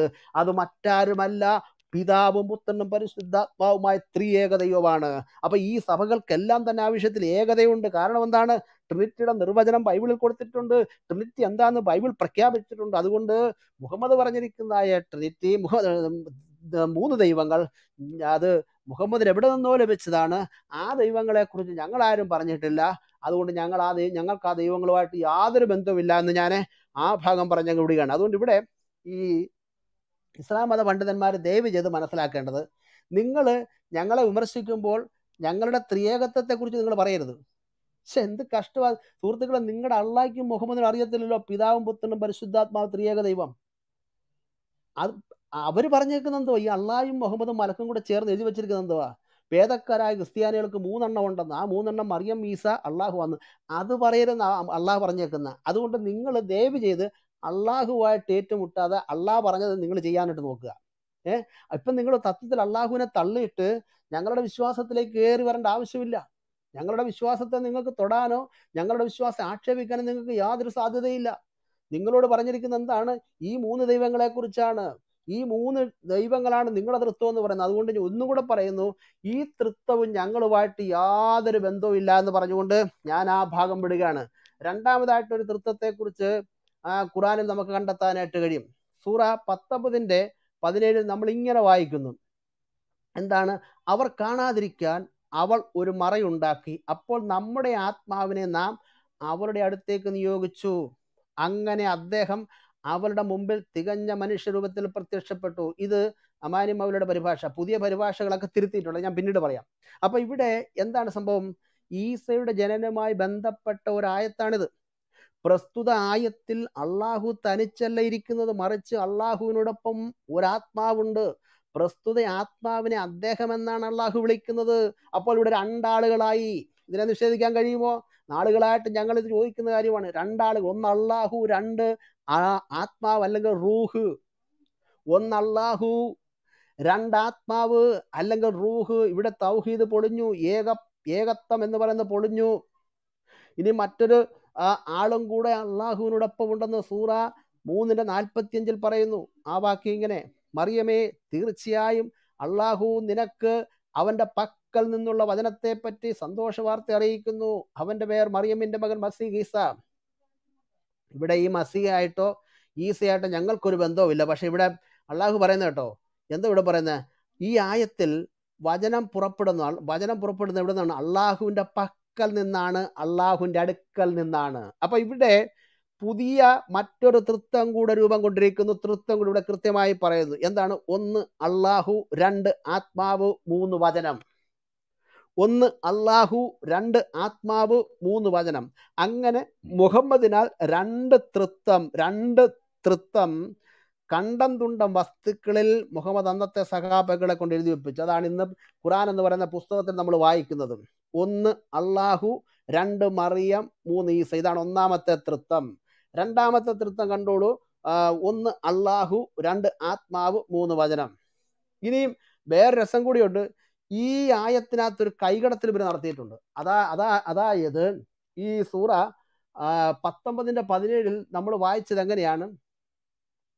നമ്മുടെ പക്കൽ നിന്നുള്ള ആത്മാവെന്നാണല്ലോ അവിടെ പറയുന്നത്. എന്നാൽ പുതിയ ഭാഷാതാക്കൾ അത് അട്ടിമറിച്ചിട്ട് അവർ എഴുതി വെച്ചിരിക്കുന്നത് ഞാൻ വായിക്കാം. പുതിയ പരിഭാഷകൾ രേഖപ്പെടുത്തിയിരിക്കുന്നതാണ്. ഷെയ്ഖ് മുഹമ്മദ് കാരക്കുന്നിന്റെ പരിഭാഷയിൽ പറയുന്നത് ഇങ്ങനെയാണ്: സ്വന്തക്കാരിൽ നിന്ന് ഒളിഞ്ഞിരിക്കാൻ അവരൊരു മറയുണ്ടാക്കി, അപ്പോൾ നാം നമ്മുടെ മലക്കിനെ, കണ്ടോ, ആത്മാവ് മലക്കാകോ, റൂഹിനെ ഇവിടെ ഷെയ്ഖ് മുഹമ്മദ് കാരക്കുന്ന് അദ്ദേഹത്തിന്റെ പുസ്തകത്തിനകത്ത് മലക്കാക്കി. ഇവരെന്തെല്ലാം ഈ പുസ്തകത്തിനോട് കാണുക? പാവം അള്ളാഹു ബ്ലിങ്, അതുപോലെ മുഹമ്മദ് ശശി, ഇവരിവിടെ എഴുതി വെച്ചിരിക്കുകയാണ് മലക്കാക്കി, ആത്മാവിനെ തള്ളിക്കളഞ്ഞു, റൂഹിനെ തള്ളിക്കളഞ്ഞു. അപ്പം 19:17 ഷെയ്ഖ് മുഹമ്മദ് കാരക്കുന്നിന്റെ പരിഭാഷയിൽ പറഞ്ഞ സ്വന്തക്കാരൻ നുളിഞ്ഞിരിക്കാൻ അവരൊരു മറയുണ്ടാക്കി, അപ്പോൾ നാം നമ്മുടെ മലക്കിനെ മറിയമിന്റെ അടുത്തേക്ക് അയച്ചു. മലക്ക് അവരുടെ മുമ്പിൽ തികഞ്ഞ മനുഷ്യരൂപത്തിൽ പ്രത്യക്ഷമായി. മനസ്സിലാകുന്നുണ്ടോ? ഇനി ഈ വാക്യത്തിന് വിശുദ്ധ ഖുർആൻ സമ്പൂർണ്ണ മലയാള പരിഭാഷയിൽ കൊടുത്തിരിക്കുന്ന വ്യാഖ്യാനം എങ്ങനെയാണ്? റൂഹ് ബ്രാക്കറ്റിൽ ആത്മാവ്, റൂഹുൽ ഖുദ്സ് പരിശുദ്ധാത്മാവ് എന്നീ വാക്കുകൾ ജിബ്രീൽ എന്ന മലക്കിനെ സംബന്ധിച്ച് വിശുദ്ധ ഖുർആനിൽ പലയിടത്തും പ്രയോഗിച്ചിട്ടുണ്ട്. ഇത് കള്ളവാണ്, ഇത് തക്കിയാണ്, ഇത് വലിയ പെരുങ്കള്ളമാണ് പടച്ചു വച്ചിരിക്കുന്നത്. അത് ഞാൻ പിന്നാലെ പറഞ്ഞുതരാം. അപ്പൊ ഇവിടെ പറയുന്നത് എന്താണ്? റൂഹിനെ മലക്കാക്കിയിരിക്കുന്നു. പക്ഷെ റൂഹ് മലക്കാണെന്ന് പറഞ്ഞ ഒരു ആയത്ത് നിങ്ങൾക്ക് ഇസ്ലാമിക മതഗ്രന്ഥം ഖുർആനിൽ കാണിച്ചു തരാമോ? ഖുർആനിൽ ഏതെങ്കിലും ഒരു ആയത്തിനകത്ത് ഖുർആനിൽ പറയുന്ന റൂഹ് അല്ലെങ്കിൽ റൂഹുൽ ഖുദ്സ് പരിശുദ്ധാത്മാവ് മലക്കാണെന്ന് പറയുന്ന ഒരായത്ത് നിങ്ങൾ കാണിക്കാവോ? നിങ്ങളുടെ പണ്ഡിതന്മാര് കാണിക്കുന്ന പണിയല്ലേ. എന്നാൽ ഒരു ഹദീസ് പറയുന്നുണ്ട്, ഖുർആനെ സ്വന്തം ഇഷ്ടപ്രകാരം വ്യാഖ്യാനിക്കുന്നതിന്റെ ഇരിപ്പിടം നരകത്തിലാണ്. അപ്പൊ ഇവിടെ സ്വന്തം ഇഷ്ടപ്രകാരം റൂഹിനെ മലക്കാക്കിയ ഷെയ്ഖ് മുഹമ്മദിന്റെ കാര്യത്തിൽ ഒരു തീരുമാനമായി. നരകം, ഒരു കല്ലിട്ടാൽ 70 വർഷം വേണം നരകത്തിന്റെ അടുത്തിട്ടെത്താൻ. ആ നരകത്തിലിട്ട് താങ്കളെ കരിക്കും എന്നതിനകത്ത് യാതൊരു സംശയവുമില്ല. ഇല്ല എങ്കിൽ എന്റെ ഈ വിഷയാവതരണം തീരുമ്പോൾ തന്നെ റൂഹ് മലക്കാണെന്ന് അള്ളാഹു പറഞ്ഞിട്ടുള്ള ഒരായത്തന്നെ കാണിക്കണം. ഇല്ല എങ്കിൽ താങ്കളുടെ കാര്യത്തിൽ തീരുമാനമായി താങ്കൾ നരകത്തിൽ പോകും. ഇവിടെ ശ്രദ്ധിക്കണം, ഈ മദീനയിൽ അവതരിച്ചു എന്ന് പറയുന്ന 3 വചനങ്ങളിൽ മാത്രമേ ജിബ്രീലിന്റെ പേര് പറഞ്ഞത്. സൂറത്തുൽ ബഖറ 97, 2:97 ഇങ്ങനെ വായിക്കുന്ന, ആരെങ്കിലും ശത്രുത പുലർത്തുന്നത് ജിബ്രീലിനോടാണെങ്കിൽ അവരറിയണം ജിബ്രീൽ നിന്റെ മനസ്സിൽ വേദമിറക്കിയത് അള്ളാഹുവിന്റെ നിർദ്ദേശപ്രകാരം മാത്രമാണ്. ഇനിയും 2:98, 66:4 ഈ ആയത്തുകളിലാണ് ജിബ്രീലിനെ കുറിച്ച് പറയുന്നത്. എന്നാൽ ഖുറാനിലെ ചില വചനങ്ങളിൽ പറയുന്ന റൂഹ്, അതായത് ഇവിടെ നമ്മൾ പറഞ്ഞതായ ആത്മാവ് എന്ന പദം കൊണ്ട് മലക്കിനെയാണ് സൂചിപ്പിച്ചിട്ടുള്ളതെന്നും ആ മലക്ക് ജിബ്രീലാണെന്നുമുള്ളത് വ്യാഖ്യാനം വിശ്വാസത്തിന്റെ അടിസ്ഥാനത്തിൽ മാത്രമുള്ളതാണ്. അത് അവരുടെ നിലനിൽപ്പിന് വേണ്ടി മാത്രം അവർ ചെയ്യുന്നതാണ്, യാതൊരു തെളിവുമില്ല. നിച്ച് ഓഫ് ട്രൂത്ത് തയ്യാറാക്കിയ ഖുറാന്റെ 2:87 കൊടുത്തിരുന്ന വ്യാഖ്യാനം ഇങ്ങനെയാണ്: പ്രവാചകന്മാർക്ക് ദിവ്യ സന്ദേശം എത്തിച്ചു കൊടുക്കുന്ന ജിബ്രീൽ എന്ന മലക്കാണ് പരിശുദ്ധാത്മാവ്, റൂഹ് എന്ന പദം കൊണ്ട് വിവക്ഷിക്കപ്പെടുന്നതെന്നാണ് മിക്ക വ്യാഖ്യാതാക്കളുടെ അഭിപ്രായം. ഇവരുടെ അഭിപ്രായമാണ് പാവം പിടിച്ച അള്ളാഹുടെ കിതാബിനകത്ത് കുത്തിക്കയറ്റത്. പണ്ഡിതന്മാരെ, നിങ്ങളുടെ അഭിപ്രായമല്ല. അതുകൊണ്ട് ഈ റൂമിൽ ഞങ്ങളുടെ ശ്രവിക്കുന്ന ഇസ്ലാം മത സുഹൃത്തുക്കളെ, സ്നേഹിതരെ, നിങ്ങളുടെ പുസ്തകത്തെ നിങ്ങളുടെ പണ്ഡിതന്മാരുടെ അഭിപ്രായങ്ങളാക്കി മാറ്റിയിരിക്കുക. നിങ്ങളിത് കൈവച്ചുകൊണ്ട് ഇതങ്ങ് മുകളിൽ നിന്ന് വന്നതാണ്, ഇതങ്ങ് ഉമ്മുൽ കിതാബിൽ നിന്ന് വന്നതാണ്, ലൗഹുൽ മഹ്ഫൂസിൽ വന്നതാണ്, ഇതിന്റെ ഒറിജിനൽ രേഖ അവിടെയുണ്ട്, ഇത് ഒറിജിനൽ ആണെന്നൊക്കെ നിങ്ങൾ പറയുന്നുവെങ്കിൽ നിങ്ങൾ കബളിപ്പിക്കപ്പെട്ടു. ഇതിനകത്ത് ഈ നാട്ടിലെ പണ്ഡിതന്മാരുടെ അഭിപ്രായങ്ങളുണ്ട്. അപ്പം ഈ ജിബ്രീൽ എന്ന് പറയുന്ന സാധനം എന്താണ്? റൂഹാണെന്നാണ് ഇവർ പറയുന്നത്. അതിനെ അവർ അഭിപ്രായപ്പെടുകയാണ്. മനസ്സിലാകുന്നുണ്ടോ? അത് തീർത്തും തെറ്റായ കാര്യമാണ്. അത് കള്ളവ്യാഖ്യാനമാണ്. തന്നെയുമല്ല, മുഹമ്മദിന് ഖുർആൻ വചനങ്ങൾ നൽകിയത് ജിബ്രീലായിരുന്നു എന്ന കാര്യവും മുസ്ലിം പണ്ഡിതന്മാരുടെ വിശ്വാസത്തിന്റെ അടിസ്ഥാനത്തിൽ മാത്രമാണ്. അതിന് തെളിവുമില്ല. ഞാൻ ഇത്രയും പറഞ്ഞുകൊണ്ട് ആ ഭാഗം വിടുകയാണ്. അപ്പം ഖുർആനിൽ പറഞ്ഞിരിക്കുന്ന രണ്ട് തൃത്വം എന്താണെന്ന് നമുക്ക് മനസ്സിലാക്കാനായിട്ട് കഴിഞ്ഞല്ലോ. ഒന്ന് അള്ളാഹു ആത്മാവ് വചനം, രണ്ട് അള്ളാഹു മറിയം ഈസ. ഈ വക തൃത്വങ്ങൾ പ്രിയമുള്ളവരെ, സുഹൃത്തുക്കളെ, ഞങ്ങൾക്കില്ല. ഞങ്ങളുടെ തൃത്വത്തെ കുറിച്ചും കൂടെ ഞാൻ പറഞ്ഞിട്ട് ഞാൻ ഇവിടെ അവസാനിപ്പിക്കുക, എങ്കിലേ ഈ വിഷയ അവതരണം പൂർണ്ണമാകത്തുള്ളൂ. ഞങ്ങൾ പറയുന്ന തൃത്വം ഞങ്ങൾ പറയുന്നതല്ല, ഞങ്ങൾക്ക് ലഭിച്ച പരിശുദ്ധമായ പരിപാവനമായ പവിത്രമായ ഗ്രന്ഥമായ വിശുദ്ധ ബൈബിൾ രേഖപ്പെടുത്തിയിരിക്കുന്നതാണ്. എന്താണ് ബൈബിൾ പറയുന്ന ത്രിയേകത്വം?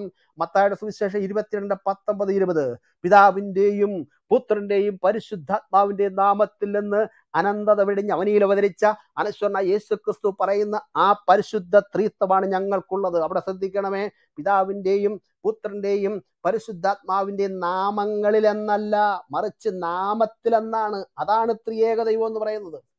അതാണ് പരിശുദ്ധ ത്രിത്വം എന്ന് പറയുന്നത്. ഇവിടെ ശ്രദ്ധിക്കേണ്ട പ്രധാന കാര്യമുണ്ട്. ഏകൻ, ത്രിയേകൻ എന്ന് പറയുന്നത് ദൈവിക ഗുണത്തിലും ദൈവിക രൂപത്തിലുമാണ്. മനസ്സിലാകുന്നുണ്ടോ? ഏകൻ, ത്രിയേകൻ എന്ന് പറയുന്നത് ദൈവിക ഗുണത്തിലും ദൈവിക രൂപത്തിലുമാണ്. ഏകൻ എന്ന് പറയുന്നത് ആളത്വപരമല്ല, ഗുണപരമാണ്, രൂപപരമാണ്. അതായത് പിതാവും പുത്രനും പരിശുദ്ധാത്മാവും അങ്ങനെ ആയിരിക്കുമ്പോൾ തന്നെ അവരിലെ നിത്യ സത്യ ദൈവ പ്രകൃതി ഒന്ന് തന്നെ. അതാണ് വിശുദ്ധ ബൈബിൾ വെളിപ്പെടുത്തുന്ന ത്രിയേക ദൈവം, ത്രിയേകൻ എന്നത്. ഒന്നും കൂടെ ഞാൻ പറയാം. പിതാവ് പിതാവായും പുത്രൻ പുത്രനായും പരിശുദ്ധാത്മാവ് പരിശുദ്ധാത്മാവും അങ്ങനെ ആയിരിക്കുമ്പോൾ തന്നെ അവരിലെ നിത്യ സത്യ ദൈവ പ്രകൃതി ഒന്ന് തന്നെ. അതാണ് ഏകത്വം എന്ന് പറയുന്നത്, അതാണ് ഏകദൈവം എന്ന് പറയുന്നത്. അല്പം കൂടെ ലളിതമായി പറഞ്ഞാൽ, ദൈവം എന്ന നിലയിൽ പിതാവ് എന്തെല്ലാം പ്രവർത്തിക്കുന്നുവോ അതെല്ലാം പുത്രനും പരിശുദ്ധാത്മാവും പ്രവർത്തിക്കുന്നു. ദൈവം എന്ന നിലയിൽ പുത്രൻ എന്തെല്ലാം പ്രവർത്തിക്കുന്നുവോ അതെല്ലാം പിതാവും പരിശുദ്ധാത്മാവും പ്രവർത്തിക്കുന്നു. ദൈവം എന്ന നിലയിൽ പരിശുദ്ധാത്മാവ് എന്തെല്ലാം പ്രവർത്തിക്കുന്നുവോ അതെല്ലാം പിതാവും പുത്രനും പ്രവർത്തിക്കുന്നു. ഉദാഹരണം, പിതാവ് സൃഷ്ടി നടത്തി. ആവർത്തനം 32:6 നമ്മൾ വായിക്കുന്നു, അവനല്ലോ നിന്റെ പിതാവ്, നിന്റെ ഉടയവൻ, അവനല്ലോ നിന്നെ സൃഷ്ടിക്കുകയും രക്ഷിക്കുകയും ചെയ്തവൻ. ആവർത്തനം 32:6 പുത്രൻ സൃഷ്ടി നടത്തിയെന്ന് എബ്രായ ലേഖനം 1:10 നമ്മൾ വായിക്കുന്നു, കർത്താവേ നീ പൂർവ്വകാലത്ത് ഭൂമിക്ക് അടിസ്ഥാനമിട്ടു, ആകാശം നിന്റെ കൈകളുടെ പ്രവൃത്തിയാകുന്നു. പരിശുദ്ധാത്മാവ് സൃഷ്ടി നടത്തിയെന്നും ഇയ്യോബിന്റെ പുസ്തകം 33:4 പ്രഖ്യാപിക്കുന്നു. ദൈവത്തിന്റെ ആത്മാവിനെ സൃഷ്ടിച്ചു. കണ്ടോ? അപ്പൊ സൃഷ്ടിപ്പിൽ പിതാവും പുത്രനും പരിശുദ്ധാത്മാവുമായ ഏകദൈവമാണ് സൃഷ്ടിപ്പ് നടത്തിയെന്ന് ബൈബിളിൽ അസന്നിഗ്ധമായി പ്രഖ്യാപിക്കുന്നു. വസ്തുത ഇതായതുകൊണ്ടാണ് ഉൽപ്പത്തി 1:1 എലോഹീം സൃഷ്ടി നടത്തിയെന്ന് പറഞ്ഞിരിക്കുന്നത്. മലയാളം ബൈബിളിൽ ഉൽപ്പത്തി 1:1 ആദിയിൽ ദൈവം ആകാശവും ഭൂമി സൃഷ്ടിച്ചു എന്ന ഏകവചനത്തിനാണ് പറയുന്നത്. മിക്ക ഭാഷകളിലും അങ്ങനെയാണ് പറഞ്ഞിരിക്കുന്നത്. അങ്ങനെ തന്നെയാണ് പറയേണ്ടത്. നമുക്കറിയാം, ഹിന്ദി ഭാഷ സംസാരിക്കുന്നവരോട് യോതൊരു, ഹിന്ദി ബൈബിൾ വായിക്കുന്നവരോട് യോതൊരു, ഹിന്ദി ബൈബിളിൽ ഉൽപ്പത്തി 1:1 എന്താണ് എഴുതിയിരിക്കുന്നത്? ആദിമേ പരമേശ്വരനെ ആകാശോർ പൃഥ്വി കോ ബനായ എന്ന് പറയുന്നു. പരമേശ്വർ എന്ന ഏകവചനത്തിലാണ് അവിടെ കാണുന്നത്. തമിഴ് ബൈബിൾ പരിശോധിക്കൂ. തമിഴ്നാട്ടുകാരായ സുഹൃത്തുക്കളുണ്ടെങ്കിൽ, തമിഴ് ബൈബിൾ കൈകാര്യം ചെയ്യുന്നവരുണ്ടെങ്കിൽ ഉൽപ്പത്തി 1:1 നിങ്ങൾ പരിശോധിക്കൂ. അവിടെ രേഖപ്പെടുത്തിയിരിക്കുന്നത് ആദിയിലെ ദേവൻ വാനത്തെയും ഭൂമിയെ സൃഷ്ടിത്താർ എന്നാണ്. അവിടെയും ദേവൻ എന്ന ഏകവചനത്തിലാണ് കാണുന്നത്. ഇംഗ്ലീഷ് ബൈബിൾ പരിശോധിക്കൂ, NIV KJV ഏതെങ്കിലും പരിശോധിക്കൂ. അവിടെ രേഖപ്പെടുത്തി in the beginning God created the heaven and the earth എന്നാണ് അവിടെ കാണുന്നത്. ഗോഡ് എന്ന ഏകവചനത്തിലാണ് കാണുന്നത്. എന്നാൽ പഴയ നിയമത്തിന്റെ മൂലഭാഷ എബ്രായ ഭാഷയിൽ ഉൽപ്പത്തി 1:1 ആരംഭിക്കുന്നത് ഏകവചനത്തിലല്ല, ബഹുവചനത്തിലാണ്. അവിടെ രേഖപ്പെടുത്തിയിരിക്കുന്നത് ബറേശത്ത് ബാറ എലോഹീം യത് ഹശമായീം വ യത് അറാത്സ എന്ന് രേഖപ്പെടുത്തിയിരിക്കുന്നത്. ഒന്നിലധികം വ്യക്തികൾക്കാണ് എലോഹീം എന്ന് പറയുന്നത്. അപ്പോൾ തന്നെ ഏക അർത്ഥത്തിലും എലോഹീം ഉപയോഗിച്ചിട്ടുണ്ട്. പുറപ്പാട് 3:4 ഉൾപ്പെടെ പ്രത്യക്ഷപ്പെട്ടതായ ദൈവത്തിന് എലോഹീം എന്ന പദമാണ് ഉപയോഗിച്ചിരിക്കുന്നത്. ഉൽപ്പത്തി 32:30 ഏകവചനത്തിൽ ഉപയോഗിച്ചിരിക്കുന്നു. ഉൽപ്പത്തി പുസ്തകം 1-ാം അധ്യായത്തിൽ 31 വാക്യങ്ങളുണ്ട്. ആ 31 വാക്യങ്ങളിൽ 31 പ്രാവശ്യം ദൈവം എന്നുള്ള പ്രയോഗമുണ്ട്. നിങ്ങൾ പരിശോധിക്കൂ. ഏത് ബൈബിൾ പരിശോധിച്ചാൽ നിങ്ങൾക്ക് കണ്ടെത്താൻ കഴിയും. ഓശാന ബൈബിളോ അതുപോലെ തന്നെ മലയാളത്തിലെ ഏത് വിവർത്തനമോ ഇംഗ്ലീഷ് ബൈബിളോ പരിശോധിക്കൂ. 31 പ്രാവശ്യം ഗോഡ് അല്ലെങ്കിൽ ദൈവം എന്നുള്ള പദപ്രയോഗം കാണാം. ആ 31 സ്ഥലത്തും എലോഹീം എന്ന ബഹുവചനത്തിലാണ് ദൈവത്തെ സംബോധന ചെയ്തിരിക്കുന്നത്. ഉൽപ്പത്തി 1:6 നിങ്ങൾ വായിക്കൂ. ഉൽപ്പത്തി 3:22 വായിക്കൂ. 11:7 ഞാനത് ഓടിച്ചു പറയുകയാണ്. ഈ 3 വാക്യങ്ങളിൽ നിങ്ങൾ 3 വാക്യങ്ങൾ ശ്രദ്ധിക്കണമേ. ഞാനിപ്പോൾ അത് വായിക്കുന്നില്ല. ഞാൻ ബൈബിൾ എടുത്ത് വായിച്ചു കഴിഞ്ഞാൽ സമയം തീരും. ഒരുപാട് ആ സമയം പോകും. അതുകൊണ്ട് ഞാനിവിടെ നിർത്താൻ പോവുകയാണ്. വളരെ ആ സമയം ഇപ്പോൾ തന്നെ ഞാൻ എടുത്തിരിക്കുകയാണ്. ഉൽപ്പത്തി 1:26 എന്താ? നാം നമ്മുടെ സ്വരൂപത്തിലും നമ്മുടെ സാദൃശ്യ പ്രകാരം മനുഷ്യനെ സൃഷ്ടിക്കുക. ഉൽപ്പത്തി 3:22 മനുഷ്യൻ നന്മ തിരിച്ചറിയാൻ തക്കവണ്ണം നമ്മിൽ ഒരുത്തനെ പോലെയായി. ഉൽപ്പത്തി 11:7 നാം ഇറങ്ങിച്ചെന്ന് അവരുടെ ഭാഷ കലക്കി കളയുക. ഈ 3 വാക്യങ്ങളിൽ നിങ്ങൾ ശ്രദ്ധിച്ചോ? നാം നമ്മിലൊരുത്തനെ പോലെ, നാം ഇറങ്ങിച്ചെന്ന്, ഇതാ പറയുന്നത്. ഏകദൈവം പറയുന്ന നാം നമ്മിലൊരുത്തനെ പോലെ നാം ഇറങ്ങിച്ചെന്ന് എന്ന് പറയുന്നത് പിതാവും പുത്രനും പരിശുദ്ധാത്മാവുമായ ത്രിയേക ദൈവമാണ്. അനേകർ എന്നർത്ഥം വരുന്ന എലോഹീം പിതാവും പുത്രനും പരിശുദ്ധാത്മാവായ ത്രിയേക ദൈവമാണെന്ന് യേശുക്രിസ്തു അസന്നിഗ്ധമായി പ്രഖ്യാപിക്കുന്നു. അതാണ് മത്തായി 28:19-20. ആകയാൽ നിങ്ങൾ പുറപ്പെട്ട് പിതാവിന്റെയും പുത്രന്റെയും പരിശുദ്ധാത്മാവിന്റെയും സ്നാനപ്പെടുത്തുവേൻ. കേട്ടോ, നാമത്തിൽ സ്നാനപ്പെടുത്തുമെന്ന് പറയുന്നത്. അപ്പോൾ ദൈവം ത്രിയേകനാകുന്നു എന്നത് ബൈബിളിന്റെ അസന്നിഗ്ധമായ പ്രഖ്യാപനമാണ്. അത് ഇസ്ലാമിന്റെ മതഗ്രന്ഥമായ ഖുറാനിൽ കണ്ടെത്താൻ കഴിയത്തില്ല, മറ്റൊരു വേദഗ്രന്ഥത്തിലും കാണത്തില്ല. ബൈബിളിന്റെ പ്രഖ്യാപനമാണ്. ഞാനൊരു വാക്യം കൂടെ വായിച്ചിട്ട് ഞാനിവിടെ നിർത്താം. ദൈവം ത്രിയേകനാകുന്നു എന്നുള്ള കാര്യം ക്രിസ്തു നല്ല കൃത്യമായി പഠിപ്പിച്ചു. യോഹന്നാൻ 14:23 യേശു പറഞ്ഞത് ഇങ്ങനെയാണ്: എന്നെ സ്നേഹിക്കുന്നവൻ എന്റെ വചനം പ്രമാണിക്കും, എന്റെ പിതാവ് അവനെ സ്നേഹിക്കും, ഞങ്ങൾ അവന്റെ അടുക്കൽ വന്ന് അവനോടുകൂടെ വാസം ചെയ്യും. ആരൊക്കെയാ ഞങ്ങൾ ആരൊക്കെയാ സുഹൃത്തുക്കളെ, സ്നേഹിതരെ? പിതാവും പുത്രനും പരിശുദ്ധാത്മാവുമായ ത്രിയേക ദൈവം. കണ്ടോ, ഞാൻ ആ വാക്കൊന്നും കൂടെ വായിക്കുന്നു. യോഹന്നാൻ 14:24 എന്നെ സ്നേഹിക്കുന്നവൻ എന്റെ വചനം പ്രമാണിക്കും, എന്റെ പിതാവ് അവനെ സ്നേഹിക്കും, ഞങ്ങൾ അവന്റെ അടുക്കൽ വന്ന് അവനോടുകൂടെ വാസം ചെയ്യും. ഇതാണ് പരിശുദ്ധ ത്രിത്വം എന്ന് പറയുന്നത്. അതുകൊണ്ട് പ്രിയമുള്ള സുഹൃത്തുക്കളെ, സ്നേഹിതരെ, ഖുർആൻ മുന്നോട്ട് വെക്കുന്ന തൃത്വവുമായിട്ട് 3 ദൈവങ്ങളുമായിട്ട് ഞങ്ങൾക്കൊരു ബന്ധവുമില്ല. അത് ഹിമാലയ അബദ്ധമാണ്. മുഹമ്മദിനും അള്ളാഹ്ക്കും പറ്റിയതായ ലോക കോമഡിയാണ്. ഞങ്ങൾ പറയുന്ന തൃത്വം പരിശുദ്ധ ബൈബിളിലൂടെ വെളിപ്പെടുന്ന പിതാവും പുത്രനും പരിശുദ്ധാത്മാ ത്രിയേക ദൈവത്തെ കുറിച്ചാണ്. ആ ദൈവത്തിങ്കിലേക്ക് നിങ്ങൾ മടങ്ങി വരിക. ദൈവമായിരിക്കണമെങ്കിൽ ആ ദൈവം ത്രിയേകനായിരിക്കണം. ആ ദൈവത്തിങ്കിലേക്ക് നിങ്ങൾ മടങ്ങി വരുവാനും ആ വികലമായ തൃത്വ 3 ദൈവങ്ങളെ സങ്കല്പം നിങ്ങൾ ഉപേക്ഷിച്ച് സത്യദൈവത്തിങ്കിലേക്ക് നിങ്ങൾ മടങ്ങി വരുവാൻ നിങ്ങളെ ഒരിക്കൽ കൂടെ ഞങ്ങൾ സ്വാഗതം ചെയ്തുകൊണ്ട് ഞാൻ എൻ്റെ വാക്കുകൾക്ക് വിരാമം കുറിക്കുന്നു. ദൈവം നമ്മെ സഹായിക്കുമാറാകട്ടെ.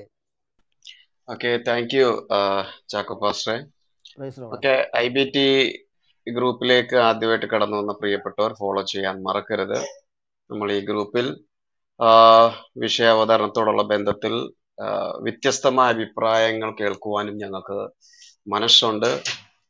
ഞങ്ങൾ പ്രത്യേകിച്ച് മുകളിൽ ഇരിക്കുന്ന എല്ലാവരും തന്നെയും കർത്താവായ യേശു ക്രിസ്തുവിനെ കുറിച്ച് പറയുന്നതിലും വളരെ സന്തോഷമുള്ളവർ തന്നെയാണ്. അതുകൊണ്ട് തന്നെ ഈ വിഷയത്തിൽ പ്രത്യേകിച്ച് മുസ്ലിം സുഹൃത്തുക്കൾക്ക് മുകളിലോട്ട് കടന്നു വരികയും അനുവദിക്കപ്പെടുന്ന സമയത്ത് അവരുടെ അഭിപ്രായങ്ങളും വീക്ഷണങ്ങളും ഞങ്ങളോട് പങ്കുവെക്കാനുള്ള എല്ലാ സ്വാതന്ത്ര്യവും ഉണ്ട് എന്ന കാര്യം ഓർമ്മിപ്പിക്കുകയാണ്.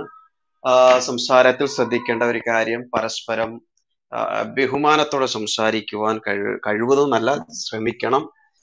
ചീത്തവിളി മുതലായിരിക്കുന്ന പദപ്രയോഗങ്ങളെല്ലാം കഴിവതും ഒഴിവാക്കുക എന്ന കാര്യം കൂടി സൂചിപ്പിക്കുകയാണ്. ഒരാൾ സംസാരിക്കുമ്പോൾ ഇടയ്ക്ക് കയറി മറ്റൊരാൾ സംസാരിക്കാതിരിക്കുക. മോഡറേറ്റേഴ്സിനോട് സഹകരിക്കുവാൻ പൂർണ്ണമായി ശ്രമിക്കുക എന്ന ഒരു ആവശ്യം കൂടി മുമ്പോട്ട് വെക്കുകയാണ്.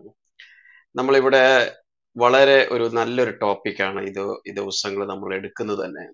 IBTയിൽ നമ്മൾ വ്യത്യസ്തമായ വിഷയങ്ങൾ നമ്മൾ ചർച്ച ചെയ്യും. അതിൽ നമ്മൾ ഈ ഗ്രൂപ്പിൽ ഏറെ ശ്രദ്ധിക്കുന്ന ഒരു കാര്യം, വ്യത്യസ്തമായ ശബ്ദമുള്ളവർ അല്ലെങ്കിൽ അഭിപ്രായമുള്ളവർ, വീക്ഷണമുള്ളവരുടെ കാര്യങ്ങൾ വളരെ ശ്രദ്ധയോടെ കേൾക്കുവാനും അതിൽ അവരുടെ തെറ്റിദ്ധാരണകൾ മാറ്റുവാനുമുള്ള ഒരു ശ്രമം കൂടിയാണ്. ഇത് ഒരു കർത്താവിനോടുള്ള സ്നേഹത്തിൽ ഞങ്ങൾ ചെയ്യുന്നതായ ഒരു പരിപാടി. ഇവിടെ മുസ്ലിങ്ങൾ എല്ലാം തോൽപ്പിക്കണം എന്ന ഒരു ഉദ്ദേശത്തോടെ അല്ല, മറിച്ച് അവർ സത്യം അറിയണം എന്ന ലക്ഷ്യത്തോടെയാണ് ഞങ്ങളുടെ സംസാരവും അതുപോലെ പ്രവൃത്തിയും. ഓക്കെ, നമ്മളിവിടെ സംസാരിക്കുന്ന വിഷയത്തിന്റെ അല്ലെങ്കിൽ അല്ലാഹുവിന്റെ തൃത്വം എന്ന വിഷയമാണല്ലോ.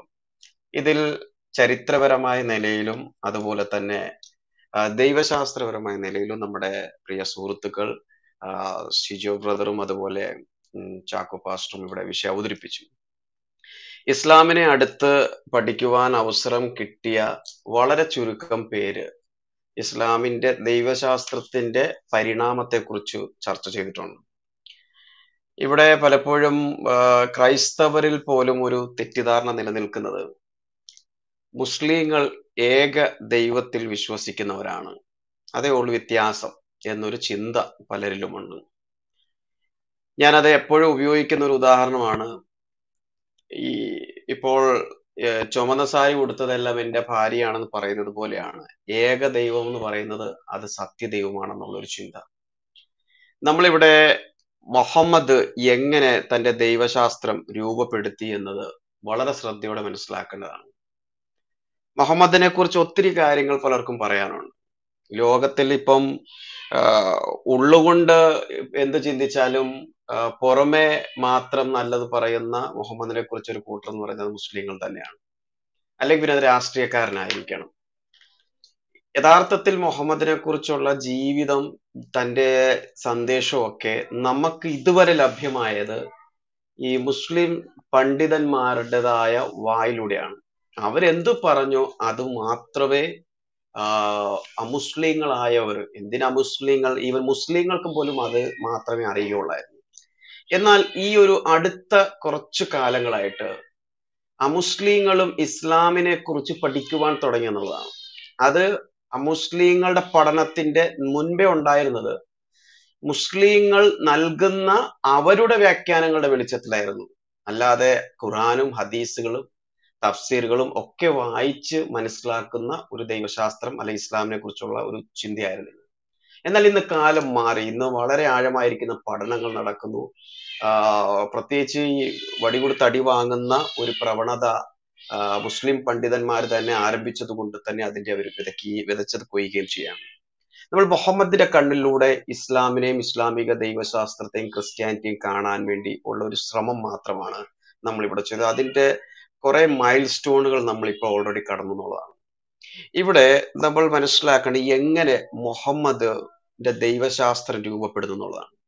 എനിക്കെപ്പോഴും ഞാനിത് പറയുമ്പോൾ ഈവൻ എൻ്റെ സുഹൃത്തുക്കൾ എത്ര പേര് എന്നോട് സഹകരിക്കും യോജിക്കുമെന്ന് എനിക്കറിയത്തില്ല. എനിക്കെപ്പോഴും മുഹമ്മദ് എന്ന മനുഷ്യനോട് അല്പം ഒരു ദയയും അദ്ദേഹത്തിന്റെ ജീവിതത്തോടുള്ള ബന്ധത്തിൽ ഒരു ഉള്ളിൽ എവിടെയോ അദ്ദേഹം കടന്നുപോയ അവസ്ഥകളിൽ ഞാൻ ദുഃഖിക്കുന്ന ഒരു മനുഷ്യനാണ്. ലോകത്തിൽ ഏതൊരു മനുഷ്യനും ആ ഒരു സാഹചര്യത്തിലൂടെ കടന്നു പോകുന്നെങ്കിൽ എന്നിൽ ഒരു ദുഃഖമുണ്ട് തന്നെ. അപ്പോൾ എന്തുകൊണ്ട് ഗുരുഭായി നിങ്ങൾ ഇങ്ങനെ ഇവിടെ ഇരുന്നു കൊണ്ട് മുഹമ്മദിനെ നിങ്ങൾ കുറ്റം പറയാതെ ഇങ്ങനെ ഒരു വാക്ക് പറയുന്നതെന്ന് ചോദിച്ചാൽ, മുഹമ്മദ് എന്ന മനുഷ്യനെ കുറിച്ച് ചരിത്രം പരിശോധിക്കുമ്പോൾ ആ ചരിത്രത്തിൽ ഒരു വെള്ള അധ്യായവും അതുപോലെ തന്നെ ഒരു കറുത്ത അധ്യായം ഉണ്ട് എന്നതാണ്. വെള്ള അധ്യായം എന്ന് പറയുന്നത് മുഹമ്മദ് എന്ന മനുഷ്യനെ കുറിച്ച് നമുക്ക് നൽകിയതായിരിക്കുന്ന രേഖകളുടെ വെളിച്ചത്തിൽ വായിക്കുമ്പോൾ അപ്പനും അമ്മയും ഇല്ലാതെ ഒരു അനാഥനായി ഈ ഭൂമിയിലൂടെ യാത്ര ചെയ്ത് ബന്ധുക്കളുടെ നിഴലിലും തണലിലും വളർന്ന് ഒരു കുടുംബം എന്ന സങ്കല്പവും സ്നേഹവും വാത്സല്യവും അനുഭവിക്കാൻ കഴിയാതെ വളർന്ന ഒരു മനുഷ്യൻ. ആ മനുഷ്യന്റെ ജീവിതത്തിൽ താൻ നിൽക്കുന്ന സമൂഹത്തിൽ ഒരു വ്യക്തിത്വം, സ്വന്തമായ ഒരു അഡ്രസ് ഇല്ലാതെ ഒരു മനുഷ്യൻ വളരുകയും തന്റെ ജീവിതത്തിൽ ഏറ്റവും നല്ല നിലയിൽ ഒരു അഡ്രസ് ഉണ്ടാക്കി കൊടുക്കുന്നത് തന്നെക്കാളും പ്രായം കൂടിയ ഖദീജ എന്ന പേരുള്ള ഒരു സ്ത്രീയാണ്. ആ ഖദീജയുടെ നിഴലിലും തണലിലും മുഹമ്മദ് പണക്കാരനായി മാറുന്നു. മുഹമ്മദ് ആ നാട്ടിലെ ഒരു പ്രമാണിയായി മാറുന്നു. ആ നാട്ടിൽ ഒരു സ്വന്തമായ ഒരു വ്യക്തിത്വം ഉണ്ടാക്കുവാൻ കഴിയുന്നതാണ്. എന്നാൽ തന്റെ ജീവിതത്തിൽ തനിക്ക് സന്തോഷമുണ്ടായിരുന്നു എന്ന് ചോദിച്ചാൽ മുസ്ലിങ്ങൾ പറയും തീർച്ചയായിട്ടും ഖദീജ ബീവിയുടെ തണലിലും സ്നേഹത്തിലും ഒരു ഭയങ്കരമായ സ്നേഹം അവർക്ക് അനുഭവിക്കുവാൻ മുഹമ്മദിന് കഴിയുന്നുള്ളതാണ്. പക്ഷെ എന്റെ പഠനത്തിൽ അതൊരു ഭാഗത്ത് നിലനിൽക്കുമ്പോൾ തന്നെ മറ്റൊരു ചിന്ത എന്റെ മനസ്സിൽ എന്നും ഉണ്ടായിട്ടുണ്ട്. അത് ഞാൻ ഇന്നും ഒരു വിമർശനമായിട്ട് മുമ്പോട്ട് വെക്കുവാൻ ആഗ്രഹിക്കുകയാണ്. ഒരു പുരുഷന് തന്റെ കുടുംബത്തിൽ സ്നേഹവും വാത്സല്യവും അനുഭവിക്കുവാൻ, തന്റെ കുടുംബത്തിൽ തനിക്കൊരു സുരക്ഷ അനുഭവിക്കുവാൻ കഴിയുന്നുണ്ടെങ്കിൽ ആ പുരുഷൻ എപ്പോഴും കുടുംബവുമായി ബന്ധപ്പെട്ട് കുടുംബവുമായി സന്തോഷിക്കാൻ ആഗ്രഹിക്കാൻ. പക്ഷെ മുഹമ്മദിന്റെ ജീവിതം പരിശോധിക്കുമ്പോൾ മുഹമ്മദ് ഒറ്റയ്ക്ക് ഏകാന്തതയിൽ വീട്ടിൽ നിന്ന് മാറി താമസിക്കുവാൻ നിൽക്കുവാൻ ആഗ്രഹിച്ചു എന്നുള്ളതാണ്. അപ്പോൾ തീർച്ചയായിട്ടും അത് തന്റെ ജീവിതത്തിൽ കുടുംബത്തിലും താൻ അനുഭവിച്ചതായിരിക്കുന്ന ഒരു ഇൻഫീരിയോറിറ്റി കോംപ്ലക്സ് ആയിരിക്കാം, അല്ലെങ്കിൽ തന്റെ സമൂഹത്തിൽ ഒരു പുരുഷ മേധാവിത്വം നിലനിൽക്കുന്ന ഒരു സമൂഹത്തിൽ ഒരു ഭർത്താവിൻ്റെതായ ഐഡന്റിറ്റിയിൽ മുമ്പോട്ട് വരാൻ പറ്റാത്തതുമായിരിക്കാം, വാട്ട് എവർ മേ ബി. പക്ഷേ നമ്മൾ മനസ്സിലാക്കുന്നത് ആ ഒരു കാലഘട്ടത്തിൽ തന്റെ ഏകാന്തതയുടെ അനുഭവത്തിൽ ഒറ്റയ്ക്കിരിക്കുമ്പോൾ തന്റെ മുമ്പിലേക്ക് പ്രത്യക്ഷപ്പെടുന്ന ഈ ഒരു ആത്മാവ് തന്നെ ശാരീരികമായും മാനസികമായി പീഡിപ്പിക്കുന്ന ആ വേദനയിലൂടെ കടന്നു പോകുന്ന ഒരു മനുഷ്യനെ എങ്ങനെ ഒരു സാധാരണ മനുഷ്യൻ, ഏക ഭാര്യയുടെ ഭർത്താവായി ജീവിച്ച മനുഷ്യൻ, സ്വന്തം കാര്യം നോക്കി ജീവിച്ച മനുഷ്യൻ, മുസ്ലിങ്ങളുടെ അഭിപ്രായത്തിൽ പറഞ്ഞ അൽ അമീൻ എന്നറിയപ്പെട്ടവൻ, വിശ്വസ്തൻ എന്നറിയപ്പെട്ടവൻ, ആരുടെയും ഒരു വസ്തു മോഷ്ടിക്കാതെ, കൊള്ളയടിക്കാതെ, പിടിച്ചു പറിക്കാത്ത, സ്ത്രീകളോട് മോഹമില്ലാത്ത, സ്ത്രീകളെ സ്വന്തമാക്കാത്ത, സ്ത്രീകളോട് ആഗ്രഹമില്ലാത്തതായ തരത്തിൽ തന്റെ ഒരു സാധാരണ മാന്യമായിരിക്കുന്ന ഒരു മാന്യൻ എന്ന് വിശേഷിപ്പിക്കാവുന്ന തരത്തിൽ ജീവിച്ച ഈ മനുഷ്യൻ എങ്ങനെയാണ് പിന്നീട് നാം ഇന്ന് കേൾക്കുന്ന മുഹമ്മദായി എന്നതാണ് ചിന്തിക്കേണ്ടത്. അതുകൊണ്ട് തന്നെ ഈ മുഹമ്മദ് പ്രവാചകനാകുന്നതിന് മുമ്പേ ഉള്ള ആ മുഹമ്മദിനോട് എനിക്ക് എന്നും ഒരു സോഫ്റ്റ് കോർണർ ഉണ്ട്. അത് ഞാൻ എപ്പോഴും എവിടെയും പറയുന്ന ഒരു കാര്യമാണ്. അവിടെ നിന്നാണ് നമ്മൾ ഇസ്ലാമിലെ ദൈവശാസ്ത്രം എന്ന വിഷയത്തെ കുറിച്ച് ചർച്ച ചെയ്യേണ്ടത്. ഞാൻ ഒരു ഇൻട്രോ പറയാൻ കാര്യം നമ്മൾ എങ്ങനെ ഇസ്ലാമിൽ ഒരു ദൈവശാസ്ത്രം രൂപപ്പെടുന്നു എന്നുള്ളതാണ്. ഒന്നാമതായിട്ട് നമ്മൾ സ്റ്റേജ് 1 നിങ്ങൾ പരിശോധിക്കുമ്പോൾ മനസ്സിലാകുന്നത്, അനേക ദേവീദേവന്മാരുടെ കൂട്ടത്തിൽ ഒരുവനായിരിക്കുന്ന, അല്ലെങ്കിൽ നിങ്ങൾക്ക് അല്പം കൂടി ഒന്ന് വ്യക്തമാകാൻ പറയാൻ, ഒരു വലിയൊരു ഡൈനിങ് ടേബിളിന്റെ ചുറ്റും അനേകർ ഇരുന്ന് ഭക്ഷണം കഴിക്കുന്നത് നിങ്ങളൊന്ന് സങ്കല്പിക്കുക. അതിൻ്റെ അകത്ത് ഏറ്റവും പ്രധാനിയായിരിക്കുന്ന, അല്പം മൂപ്പുള്ള, അല്പം തലക്കനമുള്ളതായ ഒരാളും കൂടി അവിടെ ഉണ്ടെന്ന് സങ്കല്പിക്കുക. നമ്മൾ അദ്ദേഹത്തെ ചീഫ് എന്ന് വേണമെങ്കിൽ വിളിക്കാം, അല്ലെങ്കിൽ മുഖ്യൻ എന്ന് വേണമെങ്കിൽ വിളിക്കാം. നമ്മുടെ മുഖ്യമന്ത്രിയുടെ കാര്യമല്ല ഞാൻ പറഞ്ഞത്. ആ ദൈവങ്ങളുടെ കൂട്ടത്തിൽ അല്പം കഴിവും മിടുക്കുമുള്ള മുഖ്യനായിരിക്കുന്ന ചീഫ് ഗോഡ് ആയിരുന്ന അല്ലാഹു എന്ന ദൈവത്തെ മുഹമ്മദ് അദ്ദേഹത്തെ ഒരു ഏകദൈവ പദവിയിലേക്ക് ഉയർത്തുന്നതാണ് ഇസ്ലാമിലെ ഏകദൈവ വിശ്വാസം എന്ന് പറയുന്നത്. അതാണ് ഞാൻ പറഞ്ഞത്, ചുമന്ന സാരി ഉടുത്തത് കൊണ്ട്, എന്റെ ഭാര്യ ചുമന്ന സാരി ഉടുത്ത് പുറത്തു പോയത് കൊണ്ട് വഴിയിൽ വെച്ച് കാണുന്ന എല്ലാ ചുമന്ന സാരി ഉടുത്ത് എന്റെ ഭാര്യയാണെന്ന് പറഞ്ഞാൽ പറയുന്നത് കുഴപ്പമില്ല. അടുത്ത വാക്ക് പറയുന്നതിന് മുമ്പ് എന്റെ ചെള്ള അടിച്ചു പൊട്ടിക്കാൻ ആണുങ്ങൾ ഈ നാട്ടിലുണ്ടെന്നുള്ളതാണ്. ഇതുപോലെ തന്നെ ഈ മുഖ്യനായിരിക്കുന്ന ദൈവത്തെ ഏകദൈവ പദവിയിലേക്ക് ഉയർത്തുമ്പോൾ ഈ ഏകദൈവം എന്ന് കാണുന്നതാണ് സത്യദൈവം എന്ന് ക്രൈസ്തവരും മുസ്ലിങ്ങളും തെറ്റിദ്ധരിക്കുന്നെങ്കിൽ അത് ഏകദൈവമല്ല. എന്ന് വെച്ചാൽ നമ്മുടെ ഭാരതത്തിൽ അനേക ദേവീദേവന്മാർ നിൽക്കുമ്പോൾ നാളെ ഒരാൾ വന്നിട്ട് പറയാണ് ഹനുമാൻ അല്ലാതെ മറ്റൊരു ദേവനില്ല, ശങ്കരൻ ഹനുമാന്റെ അപ്പോസ്റ്റലാണെന്ന് പറഞ്ഞാൽ ഹനുമാൻ ഏകദൈവമാകുകയില്ല. അത് മുസ്ലിങ്ങൾ അംഗീകരിക്കാത്തൊരു കാര്യമാണ് എന്ന് പറയുന്നതായ. അപ്പൊ ആദ്യത്തെ ഇസ്ലാമിലെ ദൈവശാസ്ത്ര പരിണാമം എന്ന് പറഞ്ഞാൽ ഒരു പാഗൻ ദൈവത്തെ ഒരു വൺ ഗോഡ്, ഒരു സുപ്രീം ഗോഡ് ആക്കുന്നു. അതിന്റെ പുറകിലും ഇൻഫ്ലുവൻസ് ആകുന്നത് ക്രൈസ്തവ യഹൂദ ദൈവസങ്കല്പം തന്നെയാണ്.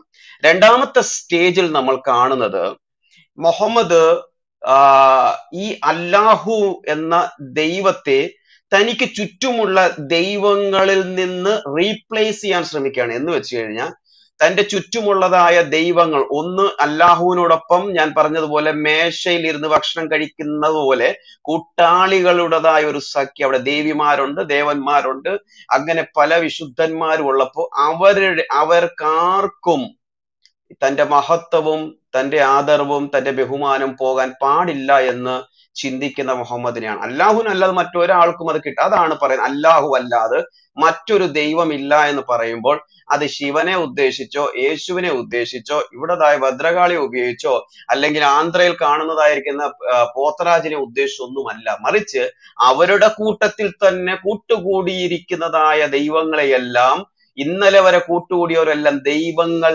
അല്ലാതെ മാറുന്ന കാഴ്ചയും അവിടെയാണ് മുഹമ്മദ് ഏറ്റു പറയുന്നത് അല്ലാഹു മാത്രം, നമ്മളൊക്കെ പറയും യേശു മാത്രം മതി എന്നൊക്കെ പറയുന്നത് പോലെ അല്ലാഹു മാത്രം മതി എന്നത്. ഇതാണ് റീപ്ലേസ്മെന്റ് നടത്തുന്നതാണ്. മൂന്നാമത്തെ നമ്മൾ കാണുന്നത് തന്റെ ദൈവശാസ്ത്രത്തിനെതിരെ വരുന്നതായിരിക്കുന്ന ദൈവശാസ്ത്രങ്ങളെ അട്ടിമറിക്കാനുള്ള ശ്രമമാണ്. നോക്കുക, യഹോവ എന്ന ദൈവം യഹൂദന്മാരുടെയും ക്രൈസ്തവരുടെയും ദൈവമായിരിക്കെ ആ യഹോവയാൽ ഐക്യപ്പെട്ട പ്രവാചകന്മാരുടെ കൂട്ടത്തിൽ ഒരുവനാണ് ഞാനെന്ന് പറയുകയും ചെയ്ത മുഹമ്മദ് യഥാർത്ഥത്തിൽ പോകേണ്ടത് എങ്ങോട്ടാണ്? യഹോവയിലേക്കാണ്, യഹോവയുടെ പ്രമാണങ്ങളിലേക്കാണ് പോകേണ്ടത്. പക്ഷേ മുഹമ്മദ് ചെയ്യുന്നത് ആ ദൈവത്തെ എന്ന് വെച്ച് ദൈവത്തെ, ആ യഹോവയായ ദൈവത്തെ അവിടുന്ന് വെട്ടിമാറ്റി ഈ പറയുന്നതായ കൂട്ടത്തിൽ ഒരുവനായിരിക്കുന്ന അല്ലാഹുവിനെ പിടിച്ച് അവിടെ ആക്കുകയും തന്റെ യഹോവയുടെ എല്ലാ പ്രവാചകന്മാരെയും തന്റെ പ്രവാചകനായിട്ട് വ്യാഖ്യാനിക്കുകയും ചെയ്യുകയാണ്. അത് തന്നെയാണ് മുഹമ്മദ് പിന്നീടും ചെയ്തത്. പോകുക, ഭർത്താവിനെയും മൂപ്പരെയൊക്കെ തല്ലിക്കൊല്ലുക, എന്നിട്ട് അവരുടെ ഭാര്യമാരെ സ്വന്തമാക്കുകയും ചെയ്യുക. അപ്പോൾ എപ്പോഴും തലപ്പത്തിരിക്കുന്നവനെ വെട്ടിമാറ്റി ആ സ്ഥാനത്ത് കയറിയിരുന്ന് ആ കുടുംബവും കുടുംബത്തിലുള്ള എല്ലാത്തിനെയും തൻ്റെതാക്കി തീർക്കുന്നത് പോലെ അല്ലാഹുവിനെ എന്ത് ചെയ്യണം? റീപ്ലേസ് ചെയ്ത് മറ്റൊരു ദൈവശാസ്ത്രം അവിടെ രൂപപ്പെടുത്തുകയാണ്. അടുത്ത നമ്മൾ ചിന്തിക്കുന്ന ഇതാണ്, ക്രൈസ്തവ വിശ്വാസത്തെ കുറിച്ച് മുഹമ്മദിന് എന്ത് മനസ്സിലായെന്നുള്ളതാണ്. അല്ലാഹുവിന് എന്ത് മനസ്സിലായെന്ന് ചോദിക്കുന്നതാണ് ശരിയെങ്കിൽ പോലും മുഹമ്മദിന് മനസ്സിലായത് മാത്രമേ അല്ലാഹുവിന് മനസ്സിലാക്കുവാൻ കഴിയും എന്ന സത്യം മനസ്സിൽ വെച്ചുകൊണ്ടാണ് ഞാൻ സംസാരിക്കുന്നത്. ഒന്നാമതായിട്ട് നമ്മൾ മനസ്സിലാക്കുന്നത് ഇവിടെ ഒരു ഒറ്റയാൻ ദൈവസങ്കല്പം കൊണ്ടുവരികയാണ്. അവിടെയാണ് ഒറ്റയാൻ, ഒരാൾ എന്ന സങ്കല്പം കൊണ്ടുവരികയാണ്. രണ്ടാമത്തത്, അവിടെ ക്രൈസ്തവർക്കെതിരെ ഉണ്ടായ ഒന്നാമത്തെ വിമർശനം എന്ന് പറയുന്നത് ഈ അല്ലാഹു എന്ന് പറയുന്ന ദൈവം ആണ് യേശു എന്ന് അല്ലെങ്കിൽ ഈസ എന്ന് അവിശ്വാസികൾ പറഞ്ഞു എന്ന് ഖുറാനിലെ 5-ാം അധ്യായം 72 മുതൽ 75 വരെയുള്ള ഭാഗങ്ങൾ പറയാണ്. ശ്രദ്ധിക്കുക, അവിശ്വാസികൾ അല്ലാഹു തന്നെ യേശു എന്ന് പറഞ്ഞു. ഇത് അന്നത്തെ കാലത്ത് നിലനിൽക്കുന്ന അല്ലെങ്കിൽ നമ്മുടെ യഹോവ സാക്ഷികളുടെയും വണ്ണസുകാരുടെയൊക്കെ വണ്ണസ് പെന്റക്കോസ്റ്റൽസിന്റെ ഒക്കെ തൊട്ടപ്പുപ്പന്മാരുടെ ഒരു ദൈവശാസ്ത്രം അവിടെ വളരെ വ്യക്തമായി നമുക്ക് കാണാൻ പറ്റും. എന്ന് വെച്ചാൽ മോഡലിസവും അതുപോലെ തന്നെ ആര്യനിസവും നന്നായി കളർന്നിരിക്കുന്ന ഒരു ആശയം ഈ ഒരു വാക്യത്തിൽ വെളിപ്പെടുകയാണ്. അല്ലാഹു തന്നെ, ദൈവം തന്നെ യേശു എന്നത് തള്ളിപ്പറയുന്നതായ ഒരു ദൈവശാസ്ത്രം. രണ്ടാമത്തെ നമ്മൾ കാണുന്നത് അവിശ്വാസികൾ പറയുന്നു അല്ലാഹു തന്നെ. ഓക്കെ, ഈ അല്ലാഹുവിന് പുറമെ, നമുക്കത് ഖുറാനിലെ 5-ാം അധ്യായം അതിന്റെ 16-ാമത്തെ വാക്യത്തിൽ പറയുന്നത് അല്ലാഹുവിന് പുറമെ, അത് നമ്മുടെ രണ്ട് സഹോദരങ്ങളും അത് പറഞ്ഞൊരു കാര്യം കൂടിയാണ്. അല്ലാഹുവിന് പുറമെ മറിയത്തെയും അതുപോലെ ഈസയെയും ദൈവങ്ങളായി സ്വീകരിക്കുവാൻ പറഞ്ഞിരുന്നു എന്ന്. മുസ്ലിങ്ങൾ കടന്നു വരട്ടെ, അവർ പറയട്ടെ ഇതുകൊണ്ട് എന്താ അർത്ഥമാക്കുന്നതെന്ന്. ഇവിടെ എന്നാൽ ബൈദവിയെ പോലെ ജലാൽദുനെ പോലെയുള്ള മുസ്ലിം പണ്ഡിതന്മാരും അല്ലെങ്കിൽ കമന്റേറ്റേഴ്സ് ഇത് ഈ അല്ലാഹു പ്ലസ് മറിയം പ്ലസ് ഈസ ഇതാണ് ട്രിനിറ്റി എന്ന്. അപ്പോൾ അല്ലാഹുവിന്റെ ഈ സർവജ്ഞാനി എന്ന് പറയുന്ന ഈ അല്ലാഹുവിന് കുറഞ്ഞ പക്ഷം സൺഡേ സ്കൂളിൽ കുട്ടികൾ പഠിക്കുന്ന ദൈവശാസ്ത്രം പോലും എന്താണെന്ന് അല്ലെങ്കിൽ ക്രൈസ്തവർ എന്താണ് വിശ്വസിക്കുന്നതും എന്ന് പോലും തിരിച്ചറിയുവാൻ കഴിയാത്ത ഈ സർവജ്ഞാനിയായിരിക്കുന്ന ദൈവം ഒരു ഉളുപ്പുമില്ലാതെ തന്റെ പുസ്തകത്തിൽ രേഖപ്പെടുത്തിയ ഒരു കാര്യമാണ് ക്രൈസ്തവരുടെ തൃത്വം എന്ന് പറയുന്നത് അല്ലാഹുവും മറിയയും ഈസയുമാണ് എന്നുള്ളത്. മൂന്നാമത്തേതായ ചിന്തയിലേക്ക് പോകുമ്പോൾ അവിടെ മുമ്പോട്ട് വെക്കുന്ന ഒരു കാര്യമാണ് യേശു ക്രിസ്തുവിന്റെ പുത്രത്വത്തെ കുറിച്ചുള്ള തെറ്റിദ്ധാരണ.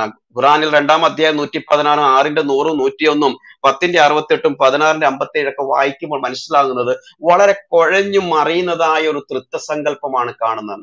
ഇവിടെ ചാക്കോ പാസ്റ്റർ പറഞ്ഞത് വളരെ ശരിയാണ്. ഈ മൂവരിൽ ഒരുവൻ എന്ന ആശയത്തെ യൂസുഫ് അലി എന്ന ഇവരുടെ ഖുറാൻ വ്യാഖ്യാനി അല്ലെങ്കിൽ ഇംഗ്ലീഷിലോ ട്രാൻസ്ലേറ്റ് ചെയ്ത സായിപ്പുമാരെ പറ്റിക്കുവാൻ വേണ്ടി ഇറക്കിയതായ ഖുറാനില് 3 എന്ന വാക്കിന് പകരം ട്രിനിറ്റി എന്ന വാക്ക് അവിടെ കുത്തിക്കയറ്റി വെച്ച് ക്രൈസ്തവരെ തെറ്റിദ്ധരിപ്പിക്കുവാനും മുസ്ലിങ്ങളെ തെറ്റിദ്ധരിപ്പിക്കാൻ ശ്രമിച്ചു എന്നുള്ളതാണ്. അപ്പൊ ഇവിടെ ഒരു ശ്രദ്ധിക്കുക, പുത്രത്വം എന്നാണ് ഒന്ന് മനസ്സിലാക്കുക. ദൈവം എന്ന വിഷയത്തെ കുറിച്ച് ഈ പറയപ്പെടുന്നതായ അല്ലാഹുവിന് മനസ്സിലാകുന്നില്ല എന്താണ് ക്രൈസ്തവർ വിശ്വസിക്കുന്നതെന്ന്. രണ്ടാമത്തത് ഈ പറയപ്പെടുന്നതായ യേശുവിനെ പുത്രൻ, ദൈവപുത്രൻ എന്ന് പറയുമ്പോൾ എന്താണെന്ന് മനസ്സിലാക്കുവാൻ പറ്റുന്നില്ല. ഞാൻ മുകളിൽ ഒരു ലിങ്ക് കൊടുത്തിട്ടുണ്ട്. പ്രോഗ്രാം കഴിഞ്ഞ ശേഷം നിങ്ങൾക്ക് ആ ചാനലിലേക്ക് അല്ലെങ്കിൽ എന്റെ ചാനലിലേക്ക് പോയിട്ട് അത് കൂടുതൽ കേൾക്കാവുന്നതാണ്. ദൈവത്തിന്റെ പുത്രൻ എന്ന് പറയുമ്പോൾ സാധാരണ മനുഷ്യന്റെ വീണുപോയ ലോക മനുഷ്യനും പോലും ചിന്തിക്കുന്നതിന് അപ്പുറമായിട്ടാണ് അല്ലാഹു ചിന്തിക്കുന്നത്. അല്ലാഹുവിന്റെ സൃഷ്ടിയില് അല്ലാഹുവിന് ഒരു പുത്രൻ ഉണ്ടാകണമെങ്കിൽ അല്ലാഹുവിന് ഒരു കൂട്ടുകാരി വേണം, ഒരു പങ്കാളി വേണം. എന്ന് വെച്ചാൽ അല്ലാഹു ജീവനോട് ഇരിക്കണമെങ്കിൽ മൂക്ക് വേണം. മൂക്കിൽ നിന്ന് ശ്വാസം എടുത്ത് ലങ്സിലോട്ടും ഒക്കെ അകത്തോട്ടൊക്കെ കൊണ്ടുപോകുന്ന ഈ പ്രക്രിയ ഒക്കെ വേണമെന്ന് പറയുന്നത് പോലെ ഒരു സംവിധാനത്തിലേക്ക് ഏറ്റവും ബാലിഷ്യമായിരിക്കുന്ന ഒരു യുക്തിയാണ് ക്രൈസ്തവർ വിശ്വസിക്കുന്ന ദൈവശാസ്ത്രത്തിൽ. ദൈവം മറിയോടൊപ്പം ക്ഷയിച്ചിട്ട് അതിലൂടെ ഗുഡ് ന്യൂസ് ആയിട്ട് ഗുഡ് ന്യൂസ് എന്ന് പറഞ്ഞുകൊണ്ട് ജനിപ്പിച്ചതല്ല യേശു എന്ന് ഏതൊരു ക്രിസ്ത്യാനിയും അംഗീകരിക്കുന്ന ഒരു കാര്യമാണ്. മറിയ എന്ന് പറയുന്നത് ഈ ദൈവത്തിന്റെ കൂടെ തൃത്വത്തിൽ ഒരുവനാണെന്ന് ആരും ഒരു ക്രൈസ്തവരും പഠിപ്പിക്കുന്നില്ല. യേശു ദൈവപുത്രൻ എന്ന് പറയുമ്പോൾ അവിടെ യേശുവിന്റെ മാതാവായിരിക്കുന്ന മറിയുമായിട്ട് ദൈവം ഏർപ്പെട്ടോ ബന്ധം സ്ഥാപിച്ചുണ്ടാക്കിയെടുത്തതാണെന്നും പറയുന്നില്ല. അപ്പോൾ ഇങ്ങനെ ക്രൈസ്തവർ വിശ്വസിക്കാത്തതും ക്രൈസ്തവർ ഒരിക്കലും അംഗീകരിക്കാത്തതുമായ ദൈവശാസ്ത്രം രൂപപ്പെടുത്തുകയും അത് ക്രൈസ്തവരുടെ തലയിൽ അടിച്ചേൽപ്പിക്കുകയും ചെയ്തുകൊണ്ട് ഇതാണ് ക്രൈസ്തവർ വിശ്വസിക്കുന്നത് എന്ന് പറയുകയും ചെയ്യും. എന്നിട്ട് ഖുർആനിലെ 1-ാമത്തെ അധ്യായം അതിന്റെ 1-ാം സൂറ അൽ ഫാത്തിഹയിൽ പറയുന്നത് അങ്ങനെ വിശ്വസിക്കുന്നവരൊക്കെ ആരാണ്? വഴിപിഴച്ചവരാണ്. അപ്പൊ ആരാണ് വഴിപിഴച്ചത്?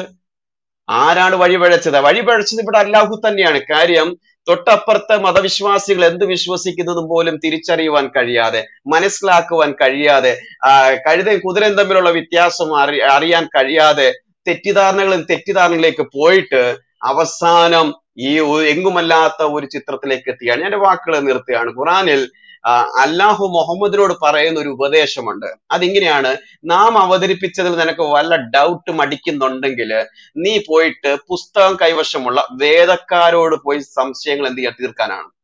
സത്യം പറഞ്ഞ മറ്റുള്ളവരോട് പറയുന്ന അല്ലെങ്കിൽ മുഹമ്മദിനോട് പറഞ്ഞതായിരിക്കുന്ന ഈ കൽപ്പന, ഉപദേശം സ്വന്തം ജീവിതത്തിൽ അല്ലാഹു ഒരിക്കലെങ്കിലും അത് ഒന്ന് ചെയ്യുവാൻ ശ്രമിച്ചിരുന്നുവെങ്കിൽ ക്രൈസ്തവരുടെ അടുത്ത് പോയി എന്താണ് ക്രിസ്ത്യാനികളെ നിങ്ങൾ ട്രിനിറ്റിയെ കുറിച്ച് വിശ്വസിക്കുന്നത്, എന്താണ് നിങ്ങൾ സൺഷിപ്പിൽ യേശുവിന്റെ പുത്രത്തെ കുറിച്ച് വിശ്വസിക്കുന്നത് ചോദിച്ചാൽ അവരിരുന്ന് അവിടുത്തെ സൺഡേ സ്കൂളിൽ പോകുന്ന പിള്ളേരും പറയും, എന്റെ അല്ലാഹു അച്ഛ ഇവിടെ വന്നിരിക്കുക, ഞങ്ങൾ ചൊല്ലിത്തരാം എന്താണ് അത്. മറിയയും അല്ലാഹുവും ഈ പറയുന്ന സാങ്കല്പിക ഈസയും ചേർന്നുള്ളതല്ല, മറിച്ച് പിതാവും പുത്രനും പരിശുദ്ധാത്മാവുമാണ് ഞങ്ങളുടെ ട്രിനിറ്റി എന്നുള്ളത്. അപ്പോൾ പ്രിയ സഹോദരങ്ങളെ, നമ്മൾ ഇവിടെ ചർച്ച ചെയ്യുന്ന വിഷയത്തിൽ ഈ ഒരു വിഷയങ്ങൾ ഉൾപ്പെടുത്തി വേണം നമുക്ക് മുമ്പോട്ട് പോകാൻ എന്ന കാര്യം കൂടി ഓർമ്മിപ്പിക്കുകയാണ്.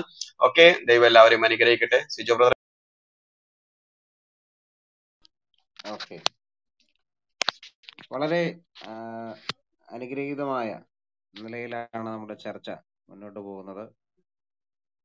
അള്ളാഹുവിന്റെ തൃത്വം എന്ന വിഷയം ഞങ്ങൾ 3 പേരും കൂടെ സംസാരിച്ചു. കാര്യങ്ങൾ പറയാൻ താല്പര്യമുള്ളവർക്ക് മുകളിലേക്ക് കയറി വരാവുന്നതാണ്, നിങ്ങൾക്ക് സംസാരിക്കാവുന്നതാണ്. ഹാൻഡ് റൈസ് ചെയ്യുക, മുകളിലേക്ക് വരിക, നിങ്ങളുടെ വ്യൂ പങ്കുവെക്കാം, നിങ്ങൾക്ക് സംസാരിക്കാം. ഇവിടെ ഇസ്ലാമിന്റെ ഈ ദൈവശാസ്ത്രത്തെക്കുറിച്ച് നമ്മളിവിടെ ശരിക്കും പരിശോധിക്കുകയാണ്. ഇവിടെ ചാക്കോ പാസ്റ്ററും ജോർജ് ബ്രദറും പറഞ്ഞതുപോലെ ഇസ്ലാമിന്റെ തൃത്വം അതൊരു സാങ്കല്പികമായിട്ടുള്ള സിദ്ധാന്തമാണ്. അള്ളാഹുവും ഈസയും മറിയയും ചേർന്നുള്ള തൃത്വം, മൂന്നൊന്ന് പറയരുത് എന്നൊക്കെ പറയുന്ന ആ തൃത്വം. ഇവിടെ നമ്മൾ മനസ്സിലാക്കേണ്ട മറ്റൊരു കാര്യം, ഈ അള്ളാഹുവിനെ കുറിച്ച് നമ്മൾ പരിശോധിക്കുമ്പോൾ അള്ളാഹു ഇവിടെ സഹോദരന്മാർ പറഞ്ഞു പോയതുപോലെ 360 ദേവന്മാരിൽ ഒരാളാണ്. ഈ ദേവന്മാരെ എല്ലാം അവസാനിപ്പിച്ചിട്ടാണ് അള്ളാഹു മാത്രമാണ് ദൈവം എന്നുള്ള ആശയത്തിലേക്ക് വരുന്നത്. അപ്പൊ ഈ ദൈവത്തിന് നിത്യമായ ഗുണങ്ങളുണ്ടോ? നിത്യമായ ഗുണങ്ങൾ ദൈവത്തിനുണ്ടോ എന്നുള്ള ചോദ്യത്തിൽ ഇസ്ലാമിക ദൈവശാസ്ത്രം 2 ഉത്തരമാണ് പറയുന്നത്. നിത്യമായ ഗുണവിശേഷങ്ങളുണ്ട് എന്നൊരു ഗ്രൂപ്പും ഇല്ല എന്ന് മറ്റൊരു ഗ്രൂപ്പും പറയുന്നുണ്ട്. ഉണ്ട് എന്ന് പറയുന്നതാണ്, നിത്യമായ ഗുണവിശേഷങ്ങൾ ഉണ്ട് എന്ന് പറയുന്നതിനാണ് കൂടുതൽ പ്രാമുഖ്യം.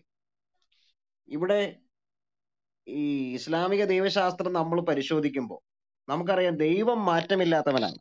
ആണല്ലോ. ദൈവം മാറ്റമില്ലാത്തവനാണ്. ദൈവത്തിന്റെ ഗുണഗണങ്ങളും നിത്യമാണ്, മാറ്റമില്ലാത്തതാണ്.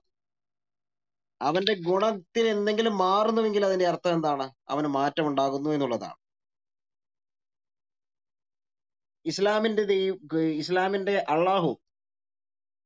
അള്ളാഹുവിനെ നമ്മൾ പരിശോധിക്കുമ്പോൾ ഇങ്ങനെ നിത്യമായ ഗുണങ്ങൾ ഉണ്ട് എന്ന് അവകാശപ്പെടുന്നുണ്ട്. പക്ഷേ ഇസ്ലാമിന്റെ ദൈവശാസ്ത്രത്തിന്റെ പ്രായോഗികതയിലേക്ക് വരുമ്പോൾ അള്ളാഹു ഒരു ഒറ്റയാനാണ്. അത് പ്രാവർത്തികമാകുന്നില്ല എന്നുള്ളതാണ് നമ്മൾ മനസ്സിലാക്കുന്നത്. ഞാനൊരു 2 ഉദാഹരണം പറയാം, എന്നിട്ട് സഹോദരന്മാരിലേക്ക് പോകും. ദൈവം ഗുണവിശേഷങ്ങൾ നമ്മൾ പരിശോധിക്കുമ്പോൾ ദൈവം കേൾക്കുന്നു എന്നുള്ളത് നമുക്കറിയാം. ദൈവം ആശയവിനിമയം ചെയ്യുന്നു, ദൈവം സ്നേഹിക്കുന്നു. ഇത് രണ്ടും ഖുറാനും പറയുന്നുണ്ട്. ദൈവം കേൾക്കുന്നു, ആശയവിനിമയം ചെയ്യുന്നു, അതുപോലെ ദൈവം സ്നേഹിക്കുന്നു എന്നുള്ളത്. ദൈവം എന്ന് ഞാനൊരു പൊതുവായ കോമൺ പദം ഉപയോഗിച്ചതാണ്.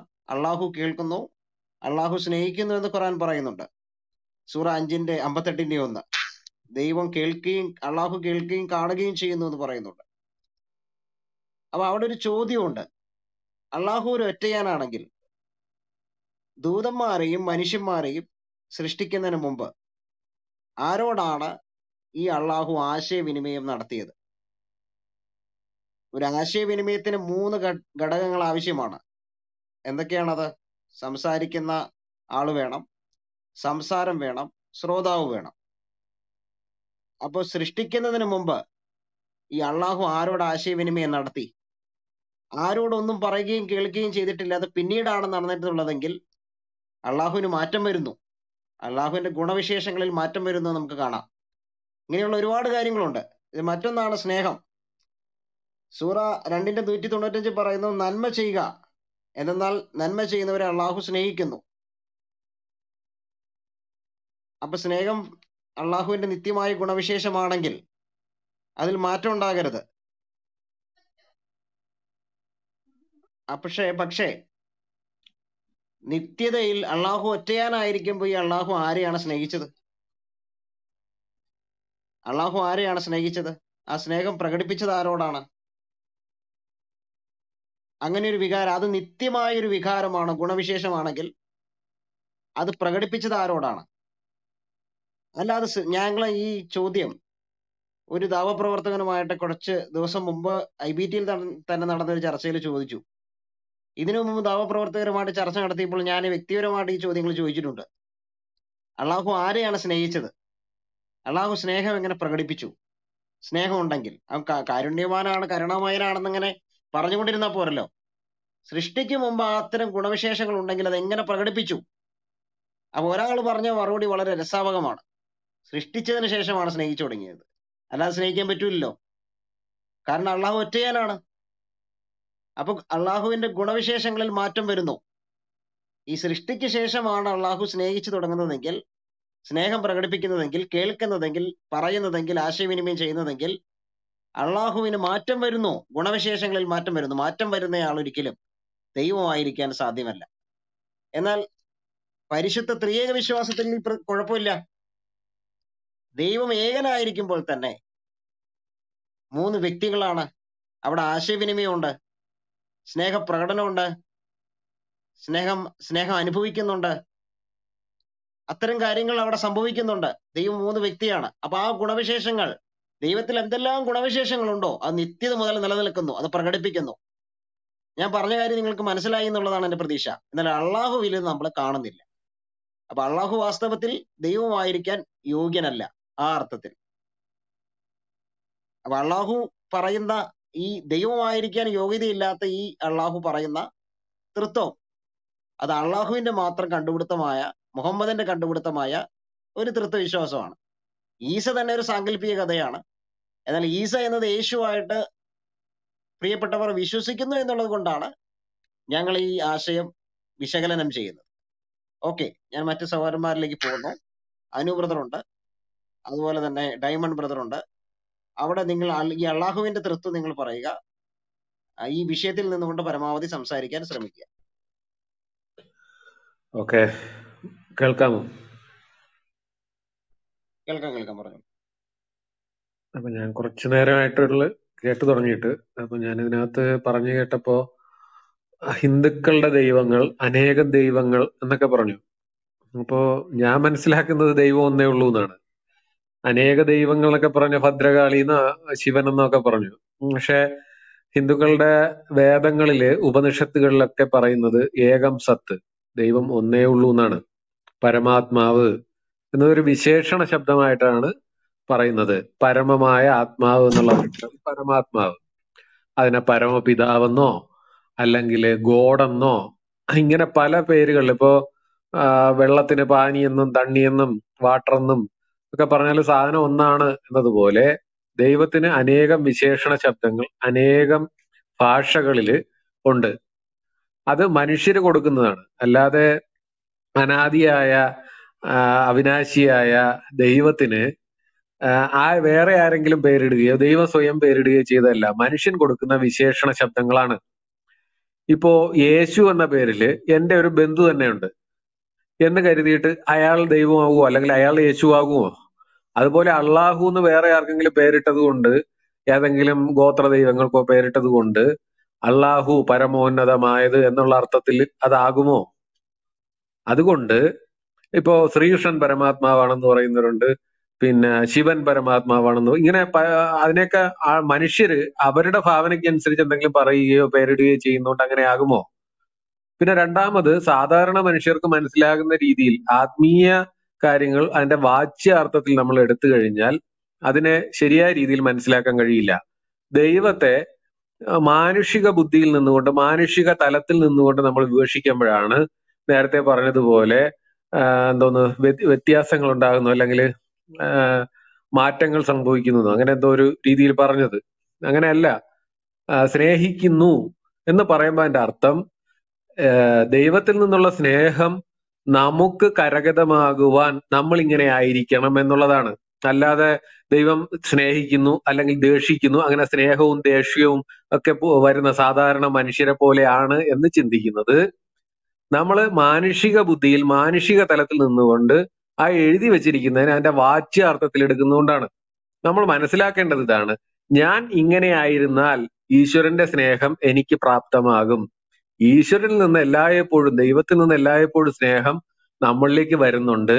പക്ഷെ നമ്മുടെ ചില ദുർഗുണങ്ങൾ അല്ലെങ്കിൽ നമ്മുടെ ചില നമ്മുടെ ചില ചിന്താധാരകളോ എന്തെങ്കിലും ഇതിന് തടസ്സമാകുന്നു. അപ്പൊ പറയുന്നു, നിങ്ങൾ ഇങ്ങനെ ആയിരുന്നു കഴിഞ്ഞാൽ നിങ്ങൾക്ക് ഈശ്വരന്റെ സ്നേഹം ലഭിക്കും എന്ന് പറയുമ്പോൾ അതിന്റെ അർത്ഥം നമ്മൾ തന്നെ ഉണ്ടാക്കിയ ഒരു തടസ്സത്തെ നമ്മൾ ഇല്ലാതാക്കണം എന്നുള്ളതാണ്. അല്ലാതെ ദൈവം പെട്ടെന്ന് ഒരാളടുത്ത് സ്നേഹിക്കുകയും പിന്നെ ദേഷിക്കുകയും ഒക്കെ ചെയ്യുന്ന ആ രീതി ചിന്തിക്കുന്നത് മാനുഷിക തലത്തിൽ ഈ എഴുതി വെച്ചിരിക്കുന്നതിനെ വാച്യാർത്ഥത്തിൽ എടുക്കുന്നതുകൊണ്ടാണ്. പിന്നെ അടുത്തത്, യേശു ദൈവമാണെന്ന് സമർത്ഥിക്കാൻ വേണ്ടി ശ്രമിക്കുന്ന കണ്ടിട്ട് എനിക്ക് വളരെ സഹതാപം തോന്നി. കാരണം യേശു തന്നെ പല പല ഭാഗങ്ങളിൽ പറയുന്നതായിട്ട് ഞാൻ വായിച്ചിട്ടുണ്ട്. പിതാവായ ദൈവമാണ് എന്നെ അയച്ചിരിക്കുന്നത്. ആ പിതാവായ ദൈവത്തിലേക്ക്, ആ ദൈവത്തിൽ ഒരു മിനിറ്റ് അനു, അല്ല ഞാനൊന്ന് ജസ്റ്റ് കുറച്ച് വാചകം കൂടെ അതങ്ങ് പറഞ്ഞ് കംപ്ലീറ്റ് ചെയ്തോളാം. കുറച്ച് വാചകം കൂടെയുള്ള അത് ഞാൻ പറഞ്ഞ കംപ്ലീറ്റ് ചെയ്തോളാം.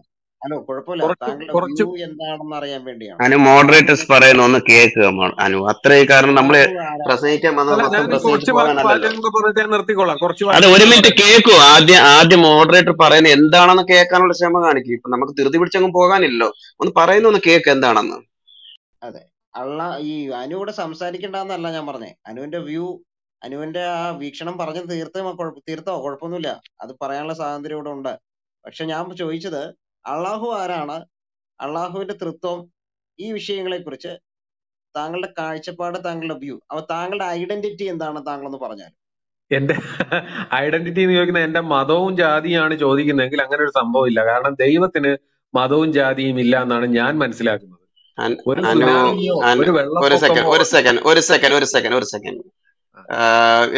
എനിക്ക് തോന്നുന്നു അനുവിന് ഞങ്ങൾ പറയുന്നത് ഒന്നെങ്കിൽ മനസ്സിലാകാത്തത് കൊണ്ടായിരിക്കാം, അതല്ലെങ്കിൽ കേക്ക് എനിക്കറിയാം. അനുബ്രദറെ കേക്ക്, എന്തിനാ ഇത് പ്രോബ്ലം പിടിക്കും? ഒന്ന് കേക്ക് അനുബ്രദർ. എനിക്ക് തോന്നുന്നു ഈ ഏത് പരീക്ഷ നടക്കുന്നെന്ന് അറിയാതെ ഒരു കുട്ടി സയൻസിന്റെ പരീക്ഷയുടെ അന്ന് കണക്ക് സാധനമായിട്ട് വരുന്നത് പോലെയാണ്. ഒരു ഗ്രൂപ്പിൽ കയറുമ്പോൾ സാമാന്യം നമ്മൾ പാലിക്കേണ്ട ഒരു മര്യാദ ഇതാണ്. എനിക്കൊന്ന് ആദ്യം മുതൽ കേട്ടെങ്കിൽ കുഴപ്പമില്ല. ഒന്ന് മുകളിൽ കൊടുത്തിരിക്കുന്ന വിഷയമാണ്. അത് അല്ലാഹുവിന്റെ തൃത്വം എന്ന വിഷയമാണ്. ആ വിഷയത്തെക്കുറിച്ച് സംസാരിക്കാനാണ് ഞങ്ങൾ ഇവിടെ ഇത്രയും സമയം എടുത്തത്. ആ വിഷയം സംസാരിക്കാൻ വേണ്ടിയാണ്, താഴെയുള്ള അഭിപ്രായ വ്യത്യാസം കേൾക്കാൻ വേണ്ടിയാണ്.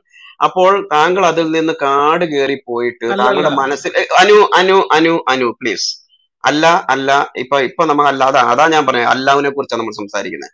അപ്പൊ ആ ഒരു വിഷയത്തിൽ ഫോക്കസ് ആയിരിക്കുക. രണ്ടാമത്തെ കാര്യം, പരസ്പര വൈരുദ്ധ്യം നിലനിന്ന ഒരു കാര്യം താങ്കൾ പറഞ്ഞ സ്റ്റേറ്റ്മെന്റ് ഉള്ളത് ഓഫ് ടോപ്പിക് ആണെങ്കിൽ ഞാൻ ചോദിക്കുകയാണ്. നമ്മൾ മനുഷ്യർ സങ്കല്പിക്കുന്നതാണ് കുറെ തുടക്കത്തിൽ ഇങ്ങനെ കുറെ ഫിലോസഫിക്കൽ ആയിരിക്കുന്ന വ്യൂ പോയിന്റിൽ നിന്ന് അനുബ്രദർ പറഞ്ഞു. ഇത്രയും നേരം ഹിന്ദു മതത്തെക്കുറിച്ചും ദൈവത്തെക്കുറിച്ചും താങ്കൾ പറഞ്ഞത് അത് താങ്കളുടെ അഭിപ്രായമാണോ അതോ അത് മതഗ്രന്ഥങ്ങൾ പഠിപ്പിക്കുന്ന അഭിപ്രായമോ? ഒന്ന് പറയാമോ? തീർച്ചയായിട്ടും ഈ പറഞ്ഞ വേദങ്ങൾ എടുത്ത് വായിച്ചു നോക്കുക, ഉപനിഷത്തുകൾ എടുത്ത് വായിച്ചു നോക്കുക, ശതപഥ ബ്രാഹ്മണം എന്ന് പറഞ്ഞൊരു ഗ്രന്ഥമുണ്ട്, അതെടുത്തൊന്ന് വായിച്ചു നോക്കുക. ഇതിനകത്തെല്ലാം വ്യക്തമായി എഴുതി വെച്ചിട്ടുണ്ട്, ദൈവം ഏകനാണ്, ഈശ്വരൻ ഒന്നേയുള്ളൂ, ഏകം സത് വിപ്രാ ബഹുധാവദന്തി. മറ്റത് ദേവീ ദേവന്മാരാണ്. രാമനും കൃഷ്ണനും ഒക്കെ യോഗം പഠിച്ച് യോഗികളാണ്. രാജയോഗിനെ നമ, ബ്രഹ്മചാരിണേ നമ എന്ന് അവരെ പൂജിക്കുന്ന പൂജാ വാചകങ്ങൾ തന്നെ ഉണ്ട്. അപ്പൊ ഇതൊക്കെ ദേവീദേവന്മാരും യോഗികളും ഇങ്ങനെയൊക്കെ ഉള്ളവരെ ദൈവം വന്ന് നിങ്ങളിവിടെ പറയുന്നത് കേട്ടപ്പോഴാണ് എനിക്ക് നിങ്ങൾക്ക് ഉള്ള പറ്റിയ അബദ്ധം. ഓക്കെ അനു അത് ഞങ്ങൾക്ക് പറ്റിയ അബദ്ധം ആട്ട്. അനു ഹിന്ദു ആണോ? ആ ചോദ്യമാണ് ഞാൻ പ്രതീക്ഷിച്ചത്. ഞാൻ ആദ്യമേ പറഞ്ഞു അനു വേണ്ട ഈ മുഖംമൂടി അനു ഒരു മിനിറ്റ് മുഖംമൂടി ധരിച്ചുള്ള ഇത് വേണ്ട. എന്തായാലും ഇതൊരു കേക്ക് അനു ഒന്ന് കേക്ക്. ഇവിടെ നിങ്ങൾ ഇങ്ങനെ ആകാശത്തേക്ക് വെടി വെക്കൽ, എവിടെയെങ്കിലും ഏതെങ്കിലും കിളി ചത്തു വീഴും. അതുകൊണ്ടാണ് ഞാൻ പറയുന്നത്, നിങ്ങൾ അത് കേൾക്കുക. അനു ഇവിടെ ഇരുന്നു കൊണ്ട് ഒരു തത്വം അടിക്കുമ്പോൾ ഇവിടെ ക്രൈസ്തവരുടെ ഗ്രൂപ്പിൽ നിങ്ങൾ ക്രൈസ്തവർക്കെതിരെ ഉന്നയിക്കുന്ന വിമർശനങ്ങൾ ഞാൻ ചോദിക്കുന്നത്, ഈ പറയപ്പെടുന്നതായ നിങ്ങളുടെ വിശ്വാസം എന്ന് പറയുന്നത്, നിങ്ങൾ ഈ പറയുന്നതായിരിക്കുന്ന വേദങ്ങൾ അങ്ങനെ പറയുന്നു, ഇവിടെ പറയുന്നത് വെച്ച് കഴിഞ്ഞാൽ നിങ്ങൾക്കൊരു ധാരണ ഉണ്ടായിരിക്കാം, ഇവിടെ ഈ പാനലിൽ ഇരിക്കുന്നവർക്കൊന്നും ഈ പുസ്തകം ജീവിതത്തിൽ കണ്ടിട്ടില്ല. അങ്ങനെ ഒരു ധാരണ ഉണ്ടെങ്കിൽ സഹോദരൻ ആദ്യം മാറ്റുക. അനു ആദ്യം ശ്രദ്ധിച്ച് കേൾക്കുക. അനു ഒന്ന് ശ്രദ്ധിച്ച് കേൾക്കുക. അനു നമ്മൾ എന്ത് പേര് മാറ്റിയാലും, നമ്മൾ എന്ത് ഐഡന്റിറ്റി വന്നെന്ന് പറഞ്ഞാലും, നമ്മൾ എപ്പോഴും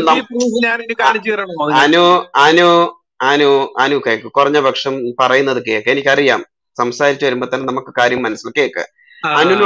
അനുവിനോട് ഞാൻ ചോദിച്ചത്, പരിഹാസ സ്വഭാവത്തിൽ നിന്ന് പുറത്തു വന്ന് ഇത്രയും അനു നല്ല കുട്ടിയായിട്ടിരിക്കും. അനു പറയുന്ന കേക്ക്. അനു അത്ര ഫ്രസ്ട്രേറ്റഡ് ആകണ്ട, കേക്ക്. ഇവിടെ ആകെ ഫ്രസ്ട്രേറ്റഡ് അനു ഒന്ന് കേക്ക്. എന്തിനാ ഇത്രയും ടെൻഷൻ അടിക്കുന്നത്? സാധാരണ ഇത് ഇല്ലില്ല അനു കേക്ക്. അനുവിന് ഈ പറയുന്നതായിരിക്കുന്ന നിങ്ങളുടെ ഫിലോസഫിക്കൽ ഇഷ്യൂസ് സംസാരിക്കാൻ യാതൊരു മടിയും പേടിയില്ല. ഇവിടുത്തെ ടോപ്പിക് ഓഫ് ടോപ്പിക് ആകാതിരിക്കാൻ വേണ്ടിയാണ്.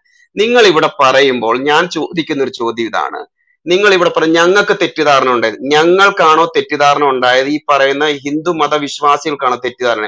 അപ്പോൾ കൃഷ്ണനെ ദൈവമായിട്ട് സുപ്രീം ഗോഡായിട്ട് ആരാധിക്കുന്ന ഇസ്കോൺ മുതൽ വൈഷ്ണവ ഗ്രൂപ്പിനാണ് തെറ്റുപറ്റി. നിങ്ങൾ അവരുമായിട്ട് അവിടെ പോയി ചർച്ച ചെയ്യൂ. അതല്ല, ശിവനാണ് സുപ്രീം ഗോഡ് എന്ന് വിശ്വസിക്കുന്നതെങ്കിൽ അവരുമായിട്ട് നിങ്ങൾ അവിടെ പോയി ചർച്ച ചെയ്യൂ. അതല്ല, ഈ പറയുന്ന സ്ത്രീശക്തി ഏതെങ്കിലും ആയിരിക്കും ദേവി ദേവന്മാരോടുള്ള ബന്ധത്തിലാണ്, നിങ്ങൾ അവിടെ പോയി നിങ്ങളുടെ ഫ്രസ്ട്രേഷൻ തീർക്കുമെന്നാണ്. അതല്ലാതെ ഇവിടെ വന്നിട്ട് ഈ ഞങ്ങൾ തെറ്റിയെന്ന് പറഞ്ഞു കഴിഞ്ഞാൽ ഞങ്ങളല്ല സഹോദര തെറ്റിയിരിക്കുന്നത്. സ്വന്തം വ്യക്തിത്വം മറച്ചു വെച്ച് സംസാരിക്കും, നിങ്ങൾക്കാണ് തെറ്റുപറ്റിയിരിക്കുന്നത്. അനു നല്ല കുട്ടിയായിരിക്കും. അനു പറയുന്ന കേക്ക് ആദ്യം കേക്കു. ഇവിടെ അനു ഒന്ന് കേക്ക്, സമാധാനത്തിൽ കേക്ക് സഹോദര. ഇത്ര എന്തിനാ കിടന്ന് ശ്വാസം മുട്ടി സംസാരിക്കും? കേക്ക് ആദ്യം. Anu please listen. Anu cake. അനുവിനെതിരെ എന്ത് ദുരാചാരം പറയാം? അനുവിന്റെ ഐഡന്റിറ്റി പോലും ഞങ്ങൾക്ക് അറിയത്തില്ല, പിന്നെ എന്താണ്? Anu B A good boy, please listen. ഒരു മിനിറ്റ് ശ്രദ്ധിക്കണേ. അനു ശ്രദ്ധിക്കുക.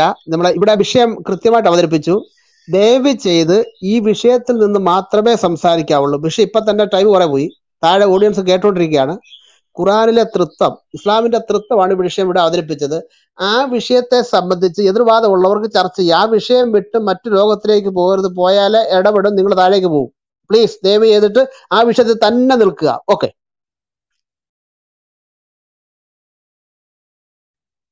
സംസാരിക്കാമോ?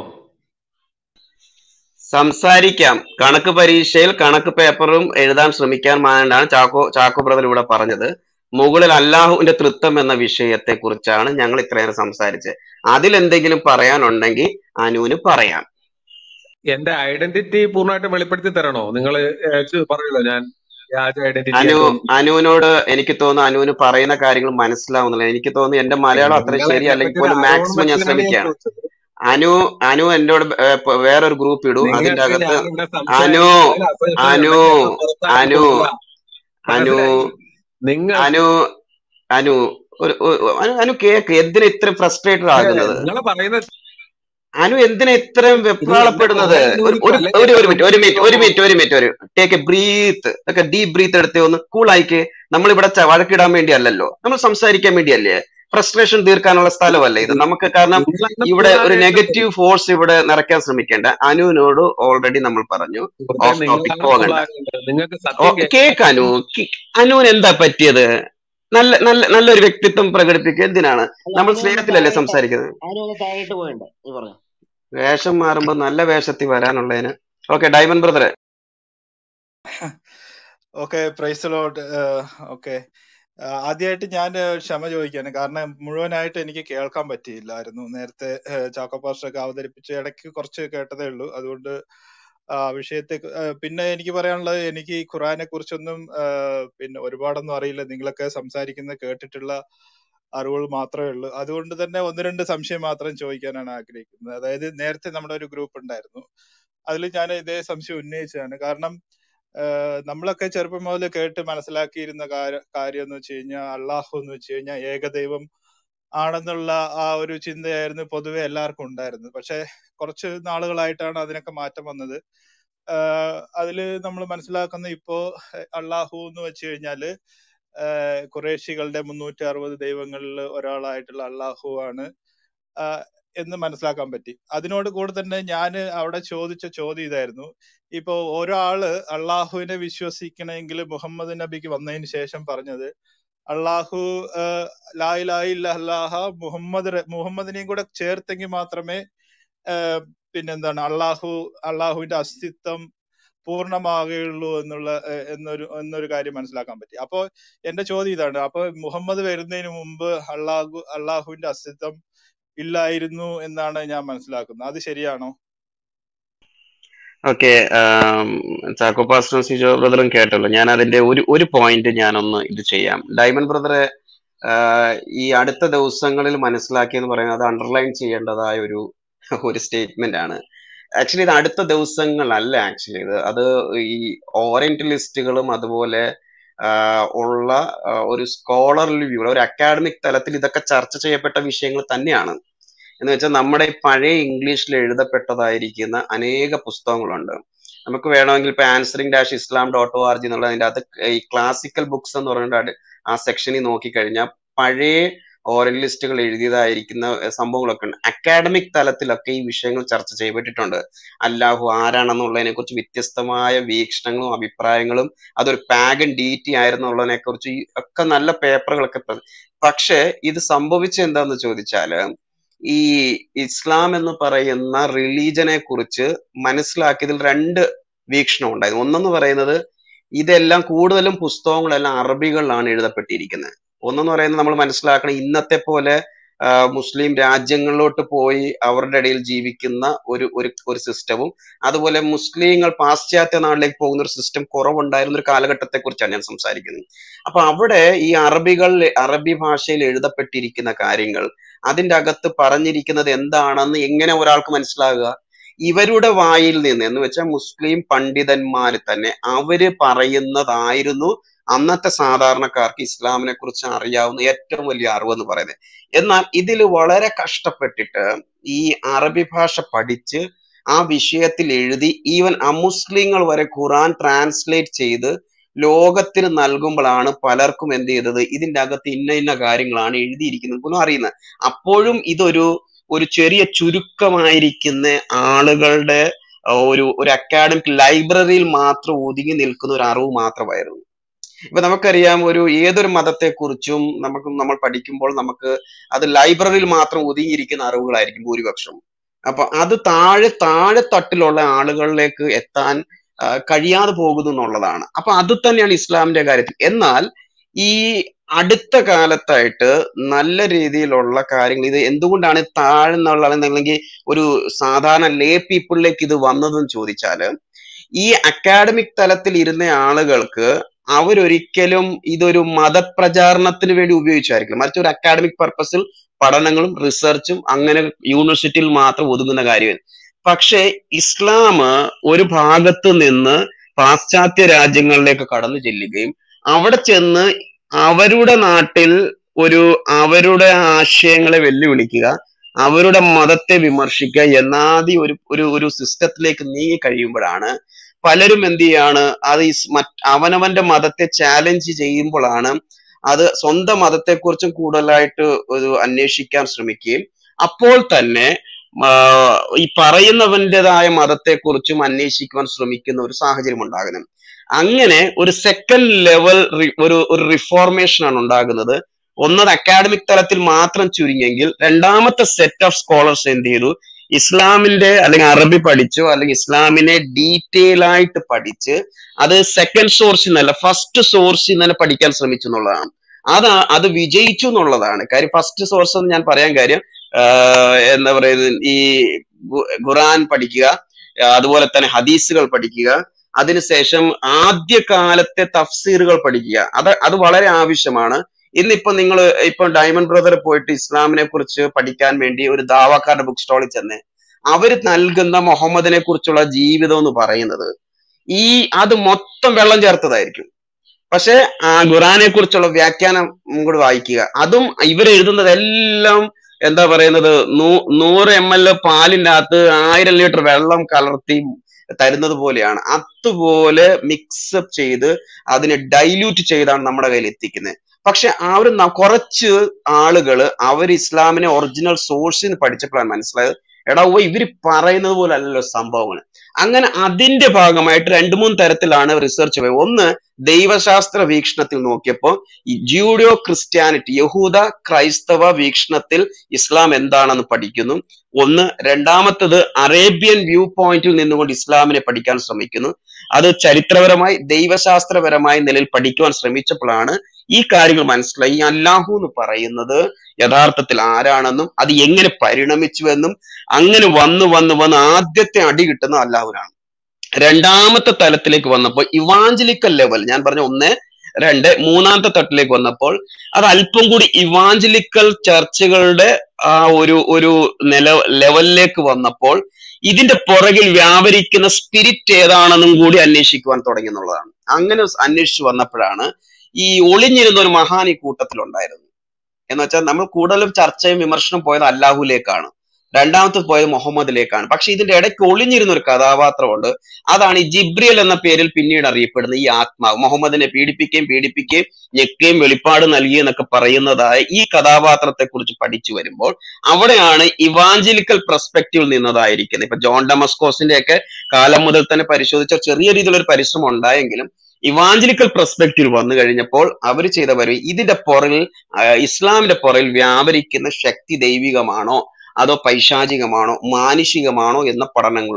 ഈ 3 തരത്തിലുള്ള പഠനങ്ങളാണ് ഇന്ന് ബ്രദറിനോ അല്ലെങ്കിൽ നമ്മുടെ ഇന്നത്തെ കാലഘട്ടത്തിലുള്ള ഏതൊരു വ്യക്തിക്കും ഒരു വളരെ ഹൈ ലെവലിലുള്ള ഹൈ വോൾട്ടേജിലുള്ള ഇൻഫർമേഷൻ കൈമാറപ്പെടുന്നത്.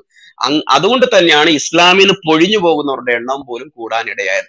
ഓക്കെ, അതിന്റെ ബി പാർട്ടിൽ ചോദിച്ച കാര്യം സിജോയ്ക്കോ അല്ലെങ്കിൽ ചാക്കോ പാസ്റ്ററിനോ ഇടപെട്ട് സംസാരിക്കും. ഞാനൊന്ന് പറഞ്ഞോട്ടെ ആ വിഷയത്തിൽ, കാരണം അത് ഇസ്ലാമിനെ കുറിച്ചുള്ള ലത്തീഫെ സിജോ ചാക്കോ എന്നാണ് ഞാൻ പറഞ്ഞത്, ലത്തീഫ് എന്നല്ല കേട്ടോ. അല്ല ലത്തീഫ് അവിടെ ഒന്ന് വെയിറ്റ്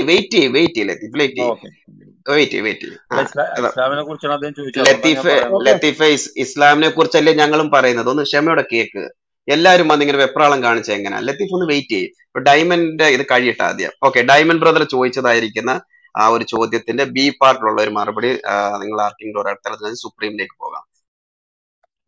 ഓക്കെ, നമ്മുടെ ഡയമണ്ട് ബ്രദർ ചോദിച്ചത് ഞാൻ കുറച്ചേ കേട്ടുള്ളൂ. എന്താണ് മുഹമ്മദിന് മുമ്പ് അള്ളാഹു എന്ന അസ്തിത്വത്തെ കുറിച്ച് അല്ലേ? അതല്ലേ വിഷയം? അള്ളാഹുവിനെ ആരാധിച്ചിരുന്നു എന്നുള്ളതല്ലേ ഞാൻ വിഷയം? കേട്ടിട്ടുണ്ട് പാസ്റ്റേ, ഞാൻ കേട്ടിട്ടുണ്ട്. അല്ല, ഞാൻ പറയാം അള്ളാഹു ആ, ഇപ്പോ ഈ കലിമ ലത്തീഫെ ചൊല്ലുന്ന സമയത്ത് ലാ ഇലാഹ ഇല്ലല്ലാഹ മുഹമ്മദ് റസൂലുള്ള എന്ന് പറഞ്ഞെങ്കിലല്ലേ ആ വിശ്വാസത്തില്. അപ്പോ ഞാൻ നേരത്തെ ഒരു സഹോദരൻ പറഞ്ഞത് ഈ മുഹമ്മദിനെ കൂടാതെ അള്ളാഹുവിന് അസ്തിത്വം ഇല്ല എന്നാണ് അദ്ദേഹം പറഞ്ഞത്.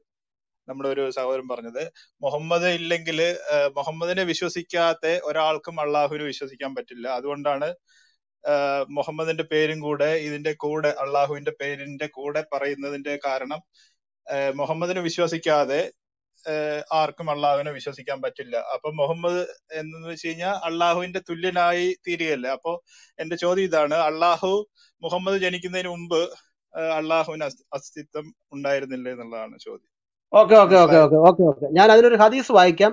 മുഹമ്മദിന് മുമ്പ് അള്ളാഹുവിന് അസ്തിത്വം ഇല്ലായിരുന്നു. അസ്തിത്വം ഇല്ലായിരുന്നു പറഞ്ഞാൽ ഇന്ന് ഇസ്ലാം മത വിശ്വാസികൾ പറയുന്നത് അള്ളാഹു അക്ബർ എന്നോ അല്ലെങ്കിൽ അള്ളാഹു മഹാനാ ദൈവമെന്നോ അന്നത്തെ കാലത്ത് അറബികൾ പറഞ്ഞിരുന്നില്ല. അതിന് അദ്ദേഹത്തിന്റെ മൂത്താപ്പ പറയുന്നതായ ഒരു ഹദീസ് ഉണ്ട്, അബൂ താലിബിന്റെ ഒരു ഹദീസ്, ആധികാരികമായ ഹദീസ്. ഞാൻ അതുപോലെ തന്നെ വായിക്കാം.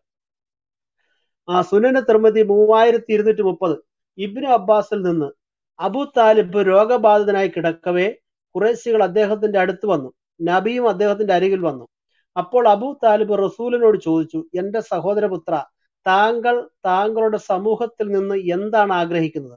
തിരുമേനി പറഞ്ഞ്, അവർ ഒരൊറ്റ വചനം പ്രഖ്യാപിക്കണമെന്നാണ് ഞാൻ ആഗ്രഹിക്കുന്നത്.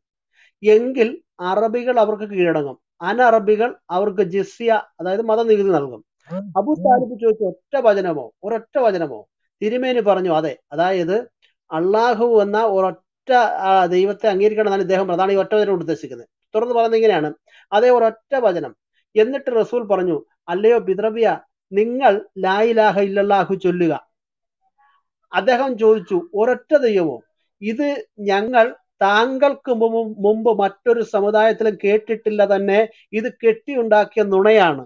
മനസ്സിലായോ? ഈ അബൂ താലിബ് എന്ന് പറയുന്ന ആളാരെന്നറിയോ? മുഹമ്മദിന്റെ പിതാവും മാതാവും ഒക്കെ മരിച്ച് പിന്നെ പിതാമഹനെ അബ്ദുൽ മുത്തലിബ് കുറച്ചു നാൾ വളർത്തി. പിന്നെ അദ്ദേഹം മരിച്ചതിന് ശേഷം ഈ അബൂ താലിബാണ് മുഹമ്മദിനെ വളർത്തി ഈ ഖദീജയായിട്ട് കല്യാണം കഴിപ്പിക്കാനൊക്കെ നേതൃത്വം കൊടുത്ത് ഈ മുഹമ്മദിനെ ഈ മുഹമ്മദ് ആക്കിയത് അബൂ താലിബാ. അബൂ താലിബ് മരണക്കിടക്കയിൽ കിടക്കുമ്പോൾ അബൂ താലിബിനോട് പറയാ, അങ്ങേ പിതൃവ്യ, എന്റെ പിതാവിന്റെ സഹോദരൻ, അങ്ങ് ലാ ഇലാഹ ഇല്ലല്ലാഹു ചൊല്ലാൻ പറയുമ്പോ അദ്ദേഹം പറയാ, നീ ഈ പറയുന്ന കാര്യം നിനക്ക് മുമ്പ് ഒരു സമുദായത്തിൽ ഞങ്ങൾ കേട്ടിട്ടില്ലെന്ന്. മനസ്സിലാകുന്നുണ്ടോ? അള്ളാഹു ഒരു ദൈവമാണെന്നുള്ള വസ്തുത നിനക്ക് മുമ്പ് ഒരു സമുദായത്തിലും കേട്ടിട്ടില്ല. മാത്രമല്ല ആ രോഗക്കിടക്കയിൽ കിടന്നുകൊണ്ട് പറയാണ്, നീ പറയുന്ന പച്ച നുണയാന്ന് പറയുന്നത്. മനസ്സിലാകുന്നുണ്ടോ? അപ്പൊ അതുകൊണ്ട് തന്നെ ഈ അള്ളാഹു എന്നതായ ദൈവം മുഹമ്മദിന് മുമ്പേ അസ്തിത്വമില്ലായിരുന്നു എന്നുള്ള വസ്തുതയാണ്. ഇനി അതിനെ സംബന്ധിച്ച് മുഹമ്മദിന് മുമ്പുണ്ടായിരുന്ന ആളുകളുടെ ആരാധന എങ്ങനെയായിരുന്നു, അതായത് ഇസ്ലാം മത പണ്ഡിതന്മാർക്ക് അതിനെക്കുറിച്ച് കൃത്യമായി പറയാൻ അറിയത്തില്ല. പക്ഷെ എങ്കിലും ചില വസ്തുതകൾ രേഖപ്പെടുത്തിയിട്ടുണ്ട്. താരിഖുൽ ഇസ്ലാം പേജ് 226 പറയുന്നത് ഇങ്ങനെയാണ്, നബിക്ക് മുമ്പുണ്ടായ നബിമാർ, അതായത് തിരുമേനിക്ക് മുമ്പുണ്ടായ നബിമാർ തിരുമേനി നിർവഹിച്ച ക്രമത്തിലും രൂപത്തിലുമായിരുന്നില്ല നിസ്കാരം നിർവഹിച്ചത്. കണ്ടോ, പണി പാളി പോകുന്നുണ്ടോ? എന്നിട്ട് പിന്നെ പറയുകയാണ്, തക്ബീർ കൊണ്ട് തുടങ്ങുക, റുക്കുഅ ചെയ്യുക, ഇമാമും ജമാഅത്തുമായി നിസ്കരിക്കുക മുതലായവയൊന്നും അവർക്ക് ബാധകമായിരുന്നില്ല. അപ്രകാരം തന്നെ ബാങ്കും കമാത്തും തിരുമേനിക്ക് മുമ്പ് നടപ്പിലായിരുന്നില്ല. ചുരുക്കി പറഞ്ഞാൽ ഇന്ന് ഇസ്ലാം കാണിക്കുന്ന ഒരു പരിപാടി മുഹമ്മദിന് മുമ്പ് ഇല്ലായിരുന്നു. ഇല്ലാഞ്ഞതിന്റെ കാരണം അള്ളാഹു എന്ന് പറയുന്ന ആ അസ്തിത്വം ഇല്ലായിരുന്നു എന്ന് ഇവരുടെ ചരിത്രരേഖ തന്നെ പറയുന്നു. ഇതാണ് ഇതിന്റെ ഉത്തരം. Okay, thank you pastor. Okay, dyne ബ്രദറെ ഉത്തരം കിട്ടിയെന്ന് വിശ്വസിക്കുകയാണ്. Is it okay? ഉത്തരം കിട്ടി. ഒരു ചോദ്യം കൂടി ചോദിക്കാമോ? ഓക്കെ, ഒരു സെക്കൻഡ്, ഞാൻ എന്റെ മനസ്സിൽ നിന്ന് പോകാതിരിക്കാൻ വേണ്ടി ചാക്കോ പാസ്റ്ററിനോട് ഒരു ചോദ്യം കൂടി ചോദിക്കണം. ചാക്കോ പാസ്റ്ററെ കേൾക്കാവോ? കേൾക്കാം. എനിക്ക് ഇന്ന് രാവിലെ ഒരു ചങ്ങാതി നമുക്ക് ധാരാളം മെസ്സേജുകൾ കിട്ടാറുണ്ട്, പക്ഷെ ഇദ്ദേഹം ഒരു മുസ്ലിം സുഹൃത്ത് അദ്ദേഹം എന്നോട് പറഞ്ഞത്, നിങ്ങൾ ഒറിജിനൽ ഇസ്ലാം പഠിക്കാത്തത് കൊണ്ടാണ് നിങ്ങൾ ഇങ്ങനെ ആയിപ്പോയത്, അല്ലെങ്കിൽ നിങ്ങൾ മുസ്ലിം ആയനെ എന്നൊരു വാക്ക്. അപ്പോൾ എന്റെ മനസ്സിൽ വന്നൊരു കാര്യം ഇതാണ്, ഏതാണ്ട് ഒരു 15 വയസ്സിന് ശേഷം ഈ കിതാബ് കാണാൻ തുടങ്ങിയ നാൾ മുതൽ തന്നെ ഇത് വായിക്കുകയും പിന്നെ പഠിക്കുകയും ഇത് ഈ വിഷയത്തിൽ തന്നെ കുറെ നാൾക്ക് ഇങ്ങനെ എന്നെ പോലെ തന്നെ ഒത്തിരി സഹോദരങ്ങൾ ഈ വിഷയങ്ങളൊക്കെ അതിനകത്ത് ചാക്കോ പാസ്റ്ററോട് എന്റെ ഉള്ളൊരു ചോദ്യം ഇതാണ്. ചാക്കോ പാസ്റ്റർ ഈ ഹദീസുകളും ഖുറാനും തഫ്സീറുകളും അതിന്റെ എയർലി കമന്റേഴ്സും ഇതൊക്കെ വായിച്ചിട്ട് ചാക്കോ പാസ്റ്റർ എന്താ മുസ്ലിം ആകാതിരുന്നത്? ഞാനിത് എന്റെ ജോർജ് ജോൺ ബ്രദറെ, ഞാനിത് പഠിച്ചതാണ്. ഇത് ഞാൻ ഈ കോലത്തിലാകാൻ കാരണം മനസ്സിലാകണ്ടോ? പഠിച്ച് മതം മാറണമെന്നാണ് എനിക്ക് ഇവിടെയുള്ള എല്ലാവരോടും പറയാനുള്ളത്. വെറുതെ ലായിലാഹ് ഇല്ലല്ലാഹ് മുഹമ്മദ് റസൂലുള്ള പറഞ്ഞിട്ട് പിന്നെ പോയി കണ്ടിക്കുന്ന പരിപാടിയാണ് സാധാരണ ഇസ്ലാമിൽ നടക്കുന്നത്. അവർക്ക് വേറെ ഒന്നുമില്ല. പക്ഷേ എന്നെ പോലെ പഠിക്കണം. ജോർജ് ജോനോട് പറയാണ്, ഞാനിത് പഠിച്ചതാണ് ഇങ്ങനെ ഈ ഒരു ആളത്തോട് നിൽക്കാനുള്ള കാരണം. 12, 10, 11 ഖുറാന്റെ തഫ്സീർ എന്റെ ഉണ്ട്. അപ്പൊ ഇത് പഠിച്ചാൽ പ്രിയ ജോർജ് ജോൺ ബ്രദറെ, ഒരു മനുഷ്യനും ഇത് വായിച്ചാൽ അതിന്റെ പരിസരത്ത് ചെല്ല. അപ്പൊ പഠിച്ചതുകൊണ്ട് ഒരു രക്ഷയില്ല.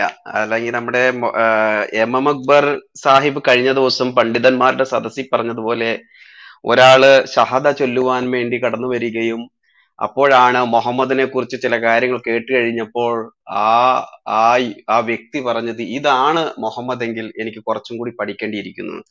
അപ്പോൾ യഥാർത്ഥത്തിൽ പഠിക്കാത്തതിന്റെ ഒരു കുഴപ്പമേ ഉള്ളൂ, അല്ലേ ചാക്കോ പാസ്റ്റർ? അതെ അതെ അതെ, തീർച്ചയായിട്ടും അതെ. അദ്ദേഹം പറഞ്ഞ വളരെ ഫാക്ട്. അദ്ദേഹം പറഞ്ഞത് ഈ അപകർഷതാബോധം തുടങ്ങിയത് എന്താണെന്നറിയാവോ? ഈ ഷഹാദത്ത് കലിമ ചൊല്ലാനായിട്ട് വന്ന ഒരാള് ഇസ്ലാമിനെ കുറിച്ചും മുഹമ്മദിനെ കുറിച്ച് അപകർഷതാബോധം അയക്കുണ്ടാകാൻ കാരണം അയാൾ അല്പം അറിഞ്ഞുകൊണ്ടാ. അതായത് ഒന്നുകിൽ ഇതുപോലുള്ള ചർച്ചയിൽ നിന്ന് അദ്ദേഹം കേട്ടതോ അദ്ദേഹം കുറച്ച് പഠിച്ചുകൊണ്ട്. അപ്പം കുറെ കൂടെ അദ്ദേഹം ഡീപ്പായിട്ട് പഠിച്ചാലുണ്ടല്ലോ, ഷഹാദത്ത് കലിമ പോയിട്ട് അക്ബറിന്റെ പരിസരത്ത് അദ്ദേഹം ചെല്ലത്തില്ല. അതുകൊണ്ട് എനിക്ക് പറയാനുള്ളത്, ഈ മതത്തെക്കുറിച്ച് നിങ്ങൾ നന്നായിട്ട് പഠിക്കണമെന്നാണ് ഞാൻ ഇപ്പോഴും പറയുന്നത്. ഈ മതഗ്രന്ഥങ്ങളൊക്കെ തന്നെ ഇവിടെ നിലനിൽക്കണം. നിരോധിക്കുകയോ എടുത്തു കളയും ചെയ്യാൻ പാടില്ല. കാരണം ഇസ്ലാം മത പണ്ഡിതന്മാർ തന്നെ പറയുന്നുണ്ട്, ഖുറാനില്ലാത്ത ഇത്ര ആയത്തുകൾ വെട്ടി മാറ്റണം. നമ്മുടെ വസീർ റിസ്വി, ഉത്തർപ്രദേശിലെ മുൻ വഖഫ് ചെയർമാൻ, അദ്ദേഹം പറഞ്ഞത് 29 ഖുറാനിലെ ആയത്തുകൾ വെട്ടിമാറ്റണം, തിരുത്തണമെന്ന് സുപ്രീം കോടതി ഹർജി നൽകി. സുപ്രീം കോടതി തള്ളി. കാരണം ഇത്തരത്തിലുള്ള കേസുമായിട്ട് ഇങ്ങോട്ട് വരുന്നത് പിഴയിട്ട് സുപ്രീം കോടതി 50,000 രൂപ പിഴയിട്ട് അദ്ദേഹത്തിന്. കാരണം ഇത് സുപ്രീം കോടതിക്ക് തൊടാൻ കൊടുക്കാത്ത കാര്യമല്ല, ബോധവും വിവരമുള്ള താങ്കൾ എന്തിനാ ഇങ്ങോട്ട് വന്നതെന്ന് ചോദിച്ചുകൊണ്ട് പിഴയിട്ട് വിട്ടു. അവസാനം അദ്ദേഹത്തിന് നേരെ വലിയ പ്രശ്നമൊക്കെ ഉണ്ട്. അദ്ദേഹം ഈ കഴിഞ്ഞിടെ ഈ ഇസ്ലാമിനെ തൂത്തെറിഞ്ഞിട്ട് ഹിന്ദുമതം സ്വീകരിച്ച് പേരും മാറ്റി. പത്രധാര നമ്മൾ കണ്ടതല്ലേ. അപ്പൊ അദ്ദേഹം പറഞ്ഞ 29 ആയത്ത് മാറ്റണം. ഞാൻ പറഞ്ഞ 29 മാറ്റണം, 39 മാറ്റണ്ട. ദയവ് ചെയ്ത് ഇത് വിമർശനപരമായി പഠിക്കാനുള്ള സ്വാതന്ത്ര്യം ഈ മതം കൊടുത്താൽ മാത്രം മതി. അത് പഠിക്കാത്തതുകൊണ്ടാണ്. പഠിക്കാൻ തുടങ്ങുമ്പോഴാണ് ഇവർ കൈവെട്ടാനും കാലുവെട്ടാനും പോണത്. ഒരു പദം ഉപയോഗിച്ചാൽ, മുഹമ്മദ് എന്നുള്ള പദം ഉപയോഗിച്ചാൽ കൈവെട്ടുകളി. അതുകൊണ്ട് വിമർശനപരമായി ഇത് പഠിക്കാമെങ്കിൽ ഈ മതത്തിനകത്ത് ആരും കാണത്തില്ല. കാരണം എന്താണെന്നറിയോ? ഇവരുടെ മതഗ്രന്ഥത്തിൽ എന്റെ ഇരിക്കുന്ന 2 തഫ്സീറിന്റെ മുഖവരെ പറയുന്നുണ്ട്, ഈ പരിഭാഷ മുസ്ലിങ്ങളെ മാത്രം ഉദ്ദേശിച്ചുള്ളതാണ്, അമുസ്ലിങ്ങളുടെ കയ്യിൽ കെട്ടരുത് എന്ന് കൃത്യമായിട്ട് പറയുന്നത്. കാരണം എന്താണ്? അമുസ്ലിങ്ങളായ എന്നെ പോലെയുള്ളവരുടെ കയ്യിൽ, ജോർജ് ജോണിനെ പോലെയുള്ളവർ, ഡയമണ്ടിനെ പോലെയുള്ളവരുടെ കയ്യിൽ കിട്ടിയാൽ വായിക്കും, വിമർശിക്കും, ചോദ്യത്തിന് ഉത്തരം പറയാനായിട്ട് കഴിയത്തില്ല. അതുകൊണ്ട് ഈ മതം നന്നായി പഠിച്ചേ ഇതിനകത്ത് പ്രവേശിക്കാവുള്ളൂ. പഠിച്ചു കഴിഞ്ഞാൽ അകന്നു പോകും, അപകർഷതാബോധം ഉണ്ടാകും, അകലുകയല്ലാതെ ഒരിക്കലും ഇതിനകത്ത് പ്രവേശിക്കുകയില്ല. ഓക്കെ, താങ്ക് യു ചാക്കോ പാസ്റ്ററെ. ഓക്കെ, താഴെ ഇരിക്കുന്ന സഹോദരങ്ങളോട് ഒരു കാര്യം പറയാനാണ്. മുകളിലോട്ട് നിങ്ങൾക്ക് വരാം. ഈ വിഷയത്തിൽ എന്തെങ്കിലും എതിരഭിപ്രായം ഉണ്ടെങ്കിൽ പറയാം. ഇനി അതല്ല, നിങ്ങൾക്ക് ഈ വിഷയത്തെക്കുറിച്ച് അറിയാൻ താല്പര്യമുണ്ടെങ്കിൽ, ഞാൻ മുമ്പേ വേറൊരു സഹോദരൻ വിഷയത്തിൽ പറഞ്ഞതുപോലെ, ഈ സയൻസ് പരീക്ഷയ്ക്ക് കണക്ക് പുസ്തകം പഠിച്ചു പോകാതെ നിങ്ങൾ ഇവിടെ മുകളിൽ ഇട്ടിരിക്കുന്ന എന്ത് വിഷയമാണോ ആ വിഷയത്തിൽ നിങ്ങൾക്ക് 1-2 മിനിറ്റ് എടുത്ത് നിങ്ങൾക്ക് നിങ്ങളുടെ അഭിപ്രായം പറയാം. ഇനി അതല്ല, ഒരു ചോദ്യമാണെങ്കിൽ അതും ഈ വിഷയത്തോടുള്ള ബന്ധത്തിൽ നിന്ന് സംസാരിക്കാൻ ശ്രമിക്കുക. ഇനി അതല്ല, മുകളിലോട്ട് വന്ന് സംസാരിക്കാൻ എന്തെങ്കിലും സാങ്കേതികമായ ബുദ്ധിമുട്ടുകളോ എന്തെങ്കിലും ഉണ്ടെങ്കിൽ മോഡറേറ്റേഴ്സ് നിങ്ങൾക്ക് നിങ്ങളുടെ ക്വസ്റ്റ്യൻസ് അയക്കാം. തീർച്ചയായിട്ടും IBTൽ നമ്മൾ ഇതൊരു വെറും ഒരു താഴ്ന്ന നിലയിലുള്ള തർക്കമല്ല ഉദ്ദേശിക്കുന്നത്, മറിച്ച് ഒരു ഇൻഫോർമേറ്റീവ് ആകണം എന്ന് ആഗ്രഹിച്ചുകൊണ്ടാണ് ഞങ്ങൾ ഈ പ്രോഗ്രാം സംഘടിപ്പിക്കുന്നത്. അതുകൊണ്ട് തന്നെ ഇവിടെ വ്യക്തിഹത്യ അല്ലെങ്കിൽ അങ്ങനെയുള്ള സംഭവങ്ങളും എല്ലാം എന്താ മാക്സിമം അതിൽ നിന്ന് തന്നെ മാറി നിൽക്കാൻ ഞങ്ങൾ മറ്റുള്ളവരെയും പ്രോത്സാഹിപ്പിക്കാറുണ്ട്. സോ നിങ്ങൾ ക്വസ്റ്റ്യൻസ് നിങ്ങൾക്ക് അയക്കാം. അത് ഒരു ബുദ്ധിമുട്ടും വേണ്ട, സമയം പോലെ അതിന് മറുപടി തരാൻ ഞങ്ങൾ ശ്രമിക്കാം. അതുപോലെ തന്നെ മുകളിൽ വരുന്നതായ വ്യക്തികൾ ശ്രദ്ധിക്കുക. ഇപ്പൊ ലത്തീഫ് വന്നിട്ട് ഞാൻ മറുപടി തരാൻ ചോദ്യങ്ങൾ ചോദിക്കുമ്പോൾ മാത്രം സമയം എടുക്കുക, ഇടയ്ക്ക് കയറി സംസാരിക്കാതിരിക്കുക. ഓക്കെ, ഡയമണ്ട് ബ്രദറെ, എനിക്ക് ഡയമണ്ട് ബ്രദറിലേക്ക് ഒന്ന് തിരിച്ചെത്തുകയാണ്. ഓക്കെ, ഡേവിൻ ബ്രദർ സംസാരിച്ചോ. Okay, thank you. ഞാൻ പലപ്പോഴും കുറച്ച് നാളുകളായിട്ട് നമ്മുടെ ക്ലബ് ഹൗസ് ചർച്ചകളിൽ വരുന്ന ഇസ്ലാമിനെ പ്രതിരോധിക്കാൻ വരുന്നവർ പറയുന്ന ഒരു കാര്യം എന്താന്ന് വെച്ചാൽ, അവർ പറയുന്നത് ആദം നബി ആണല്ലോ. അപ്പൊ അത് മുതലുള്ള ആൾക്കാരെല്ലാവരും യഥാർത്ഥ ഇസ്ലാം ആയിരുന്നു എന്നാണ് അവരുടെ ഒരു ക്ലെയിം. അപ്പോ എന്റെ ഒരു ചോദ്യം, അവരിപ്പോ മുഹമ്മദ് 636 നൂറ്റാണ്ടിലാണല്ലോ ഈ ലോകത്തിലേക്ക് വരുന്നത്. അപ്പൊ അതിനു മുമ്പ് എങ്ങനെയാ ഇങ്ങനെയുള്ള നബിമാരൊക്കെ എങ്ങനെ ഇസ്ലാം ആവാൻ പറ്റും? കാരണം മുഹമ്മദ് നബി ഉണ്ടെങ്കിലല്ലേ ഇസ്ലാം ആരംഭിക്കുന്നത്. അപ്പൊ അതിനു മുമ്പ് വന്നിട്ടുള്ള ഈ നബിമാര് എങ്ങനെ യഥാർത്ഥ ഇസ്ലാം അവരായിരുന്നു എന്ന് എങ്ങനെ പറയാൻ പറ്റും? അതിനോട് കൂടെ തന്നെ വേറൊരു ചോദ്യം, ഈ കാബയിലുള്ള ആ കറുത്ത കല്ല്, അത് സ്വർഗത്തിൽ നിന്ന് വന്നതാണെന്ന് പറയപ്പെടുന്നുണ്ട്. അപ്പൊ അത് ഈ ദൈവത്തിന്റെ ഭാഗമാണോ, ദൈവത്തിന്റെ ഒരു പാർട്ടാണ്? കാരണം അതിൽ പാപങ്ങളൊക്കെ വലിച്ചെടുക്കാനുള്ള കഴിവുണ്ടെന്ന് പറയപ്പെടുന്നു. പിന്നെ ഞാൻ ചാക്കോ പാസ്റ്ററുടെയൊക്കെ മെസ്സേജിൽ നിന്ന് കേട്ടിട്ടുള്ളത്, അന്ത്യനാളാകുമ്പോൾ അതിന് സംസാരിക്കാൻ പറ്റും, അങ്ങനെ പല കഴിവുകളൊക്കെ സിദ്ധിക്കാൻ പോകുന്ന ഒരു കല്ലായിട്ടാണ് ഞാൻ കേട്ടിട്ടുള്ളത്. അപ്പൊ എന്റെ ചോദ്യം അതിനെക്കുറിച്ചുള്ളത്, അത് ദൈവത്തിന്റെ ഒരു പാർട്ടായിട്ടാണോ ഈ ഭൂമിയിൽ ഇപ്പൊ വന്നിരിക്കുന്നതെന്ന്, അങ്ങനെ രണ്ട് ചോദ്യം. Okay, thank you. രണ്ട് ചോദ്യങ്ങളുണ്ട്. അതിന്റെ അകത്ത് ചാക്കോ പാസ്റ്ററെ ഞാൻ ആദ്യത്തെ ഒരു ഇത് കൊടുക്കാം. നമ്മുടെ സിജോ ബ്രദറിന് ഒരു 5 മിനിറ്റും കൂടി വേണം, ഞാൻ അദ്ദേഹം തിരിച്ചു വരാം. സോ കറുത്ത കല്ലൊന്ന് എടുത്ത് കൈ പിടിക്കുക. കറുത്ത കല്ല് എടുത്തോ ചാക്കോ പാസ്റ്ററെ? എടുത്ത് കൈ വെക്കുക. ഞാൻ അപ്പോഴത്തേക്കിന് ആദ്യത്തെ ഒരു ചോദ്യത്തിനുള്ള മറുപടി. ഡയമണ്ട് ബ്രദറെ, ഇപ്പം നമ്മൾക്ക് ഒരു നരേറ്റീവ് ക്രിയേറ്റ് ചെയ്യാൻ വേണ്ടി നമുക്ക് വലിയ എവിഡൻസ് ഒന്നും വേണ്ട. നമ്മൾ ചിന്തിക്കുക, ഇപ്പം കടയിൽ ചെന്ന് നെയ്യപ്പം തരാൻ പറഞ്ഞ നെയ്യപ്പം നമുക്ക് കിട്ടും, പക്ഷെ അതിന്റെ അകത്ത് നെയ്യുണ്ടോ എന്നുള്ളത് വേറൊരു ചോദ്യമാണ്. എന്ന് പറയുന്നത് പോലെ തന്നെ ഈ രണ്ട് രീതിയിലാണ് ഇതിനെ വ്യാഖ്യാനിക്കുന്നത്. ഒന്ന്, എല്ലാ വ്യക്തികളും ജനിക്കുമ്പോൾ മുസ്ലിങ്ങളാണെന്നുള്ളതാണ്. അവിടെയാണ് ലോകത്തിലുള്ള എല്ലാ മനുഷ്യരും ജനിക്കുമ്പോൾ മുസ്ലിങ്ങളാണ്. പിന്നെ വളർന്നു വരുമ്പോൾ അവരുടെ അച്ഛനും അമ്മയൊക്കെ പിടിച്ച് അവരെ ഹിന്ദുവും ഖാദിയാനിയും ക്രിസ്ത്യാനും യുക്തിവാദിയും ഒക്കെ ആക്കി തീർക്കുന്നു എന്നുള്ളതാണ് ഒന്നാമത്തെ ഒരു ഫ്രേസ്. രണ്ടാമത്തെ, എല്ലാ പ്രവാചകന്മാരും മുസ്ലിങ്ങളാണെന്നുള്ളതാണ്. അവിടെയാണ് ഞാനത് എപ്പോഴും പറയുന്ന ഒരു കാര്യം തന്നെ വീണ്ടും ആവർത്തിക്കുകയാണ്. ലോകത്തിൽ ഒത്തിരി ഹൈജാക്ക് ചെയ്യുന്നതായ, അല്ലെങ്കിൽ മറ്റുള്ളവരുടെ പേര് ഉപയോഗിച്ച്, അതുപോലെ തന്നെ നമുക്കറിയാം അടുത്തിടയ്ക്ക് കുറുപ്പ് എന്നുള്ള സിനിമയൊക്കെ ഇറങ്ങിയപ്പോഴൊക്കെ നമ്മൾ മറ്റൊരു ശരീരം കത്തിച്ചിട്ട് അതിൻ്റെ അകത്ത് അത് കുറുപ്പാണെന്നൊക്കെ വരുത്തി തീർക്കാൻ ശ്രമിച്ചതുപോലെ ഒരു ഹൈജാക്ക് ചെയ്യുന്ന ഒരു ഐഡിയോളജി എപ്പോഴും ഉണ്ട്. നമ്മൾ എന്തെങ്കിലുമൊക്കെ ഇച്ചിരിയൊക്കെ എടുക്കും, എല്ലാവരും അങ്ങോട്ടും ഇങ്ങോട്ടൊക്കെ എന്തെങ്കിലുമൊക്കെ എടുക്കും. പക്ഷെ ഈ മുഹമ്മദ് ശരിക്കും പറഞ്ഞ യഹോവ എന്ന ദൈവത്തെ വെട്ടിമാറ്റിയിട്ട് തന്റെ കീഴിലുള്ള എല്ലാ പ്രവാചകന്മാരെയും ഹൈജാക്ക് ചെയ്ത് ഇസ്ലാമിലേക്ക് കൊണ്ടുവന്നുള്ളതാണ്. ഇപ്പൊ ഇവിടെ മുസ്ലിം എന്നതുകൊണ്ട് നമ്മളൊരു അക്കാഡമിക് തരത്തിലാണ് ഈ വിഷയം നമ്മൾ ഡീൽ ചെയ്തതെങ്കിൽ അതിൻ്റെ അകത്ത് ചില പ്രോബ്ലംസ് ഉണ്ട്. ഒന്ന്, ഹൂ ഈസ് എ മുസ്ലിം എന്നൊരു ക്വസ്റ്റ്യൻ ആണ് ചോദിക്കുന്നതെങ്കിൽ, ആരാണ് മുസ്ലിം എന്ന് ചോദിച്ചാൽ ലിറ്ററൽ ഡെഫിനേഷൻ തരുന്നത് ഇങ്ങനെ ആയിരിക്കും: ദ വൺ ഹു സബ്മിറ്റ്സ്, സമർപ്പിക്കുന്നവൻ. അപ്പം ആർക്ക് സമർപ്പിക്കുന്നവനാണ്? തൊഴിലാളി മുതലാളിക്ക് സബ്മിറ്റ് ചെയ്യുന്നുണ്ട്, ഇപ്പൊ ഭാര്യ ഭർത്താവിനോ, ആ മക്കള് അച്ഛനമ്മമാർക്ക് സബ്മിറ്റ് ചെയ്യുന്നുണ്ട്, അങ്ങനെ പലർക്കും സബ്മിറ്റ് ചെയ്യണം. അപ്പൊ അവര് പറയും അല്ല, ദൈവത്തിന് സബ്മിറ്റ് ചെയ്യണം. അപ്പൊ അങ്ങനെ പറയുമ്പോൾ പെട്ടെന്നൊരു ചോദ്യം വരുന്നത്, അങ്ങനെയാണെങ്കിൽ യഹൂദൻ യഹോവയ്ക്ക് സബ്മിറ്റ് ചെയ്യുന്നു, ക്രൈസ്തവർ അവരുടെ ദൈവത്തെ സബ്മിറ്റ് ചെയ്യുന്നു, ഇസ്കോൺ ഭക്തർ, ഹരകൃഷ്ണ മൂവ്മെന്റ് അവര് കൃഷ്ണന് സബ്മിറ്റ് ചെയ്യുന്നു. അങ്ങനെ ഓരോ മതത്തിലും അവരവരുടേതായ ഇഷ്ട ദൈവങ്ങൾക്കും അവരുടേതായ പലതിനും സബ്മിറ്റ് ചെയ്യുന്നവരാണ്. അപ്പൊ പറയാം അങ്ങനെയല്ല, അല്ലാഹുവിന് സബ്മിറ്റ് ചെയ്യണം. അപ്പൊ വീണ്ടും ഒരു ചോദ്യം വരികയാണ്, അല്ലാഹുവിന് സബ്മിറ്റ് ചെയ്തത് കൊണ്ട് ഒരാൾ മുസ്ലിം ആകുമോ? അപ്പൊ പറയാം തീർച്ചയായിട്ടും ആകും. അങ്ങനെയാണെങ്കിൽ നമ്മൾ ഈ കാദിയാനികൾ എന്നറിയപ്പെടുന്ന അഹമ്മദിയ വിഭാഗത്തിൽപ്പെട്ടവർ മുസ്ലിങ്ങളാണോ? അപ്പൊ അവര് പറയും അല്ല, അവരൊരിക്കലും മുസ്ലിം അല്ല. അതെന്താ കാരണം? അത് കാരണം എന്ന് പറഞ്ഞാൽ മുഹമ്മദിനെയും കൂടി അതിൻ്റെ അകത്ത് ഷഹദയ്ക്കകത്ത് ഉൾപ്പെടുത്താത്തത് കൊണ്ട്. എന്നുവെച്ചാൽ അല്ലാഹു അല്ലാതെ വേറൊരു ദൈവം ഇല്ല, മുഹമ്മദ് അല്ലാഹുവിന്റെ പ്രവാചകനാണ് അല്ലെങ്കിൽ അപ്പോസ്തലനാണെന്ന് ഏറ്റു പറയണമെങ്കിൽ രണ്ടും കൂടെ എന്ത് ചെയ്യണം? വെൽഡ് ചെയ്യണം. അപ്പൊ ചോദ്യം വീണ്ടും വരികയാണ്, ഖുറാനിൽ എവിടെയാണ് അത് പറഞ്ഞിരിക്കുന്നത്? ഇങ്ങനെ ഒരു സ്റ്റേറ്റ്മെന്റ് പറഞ്ഞാൽ ഒരാൾ മുസ്ലിം ആകുമെന്ന് അങ്ങനെ ഒരു സ്റ്റേറ്റ്മെന്റ് തൊട്ടായിട്ട് ഖുറാനിൽ ഇല്ലാതാനും. അപ്പൊ അതൊന്ന് ഫ്രേസ് ചെയ്യാൻ വേണ്ടി, എന്തുകൊണ്ടാണ് എല്ലാവരും മുസ്ലിങ്ങളാണെന്ന് പറയാനുള്ള കാരണം എന്ന് വെച്ചാൽ, ഈ അല്ലാഹുവിന് ആകെ ഒരു പ്രവാചകനും ഉണ്ടായിരുന്നുള്ളൂ. അത് ആർക്ക് വേണമെങ്കിലും എന്നോട് തർക്കിക്കാം, ആർക്ക് വേണമെങ്കിലും ആ വിഷയം ഡിഫെൻഡ് ചെയ്യാൻ മുമ്പോട്ട് വരും. അല്ലാഹുവിന് ആകെ ഒരു പ്രവാചകൻ ഉണ്ടായിരുന്നുള്ളൂ. അത് ആദ്യത്തെ അവസാനത്തെ എന്ന് പറയുന്നത് അത് മുഹമ്മദാണ്.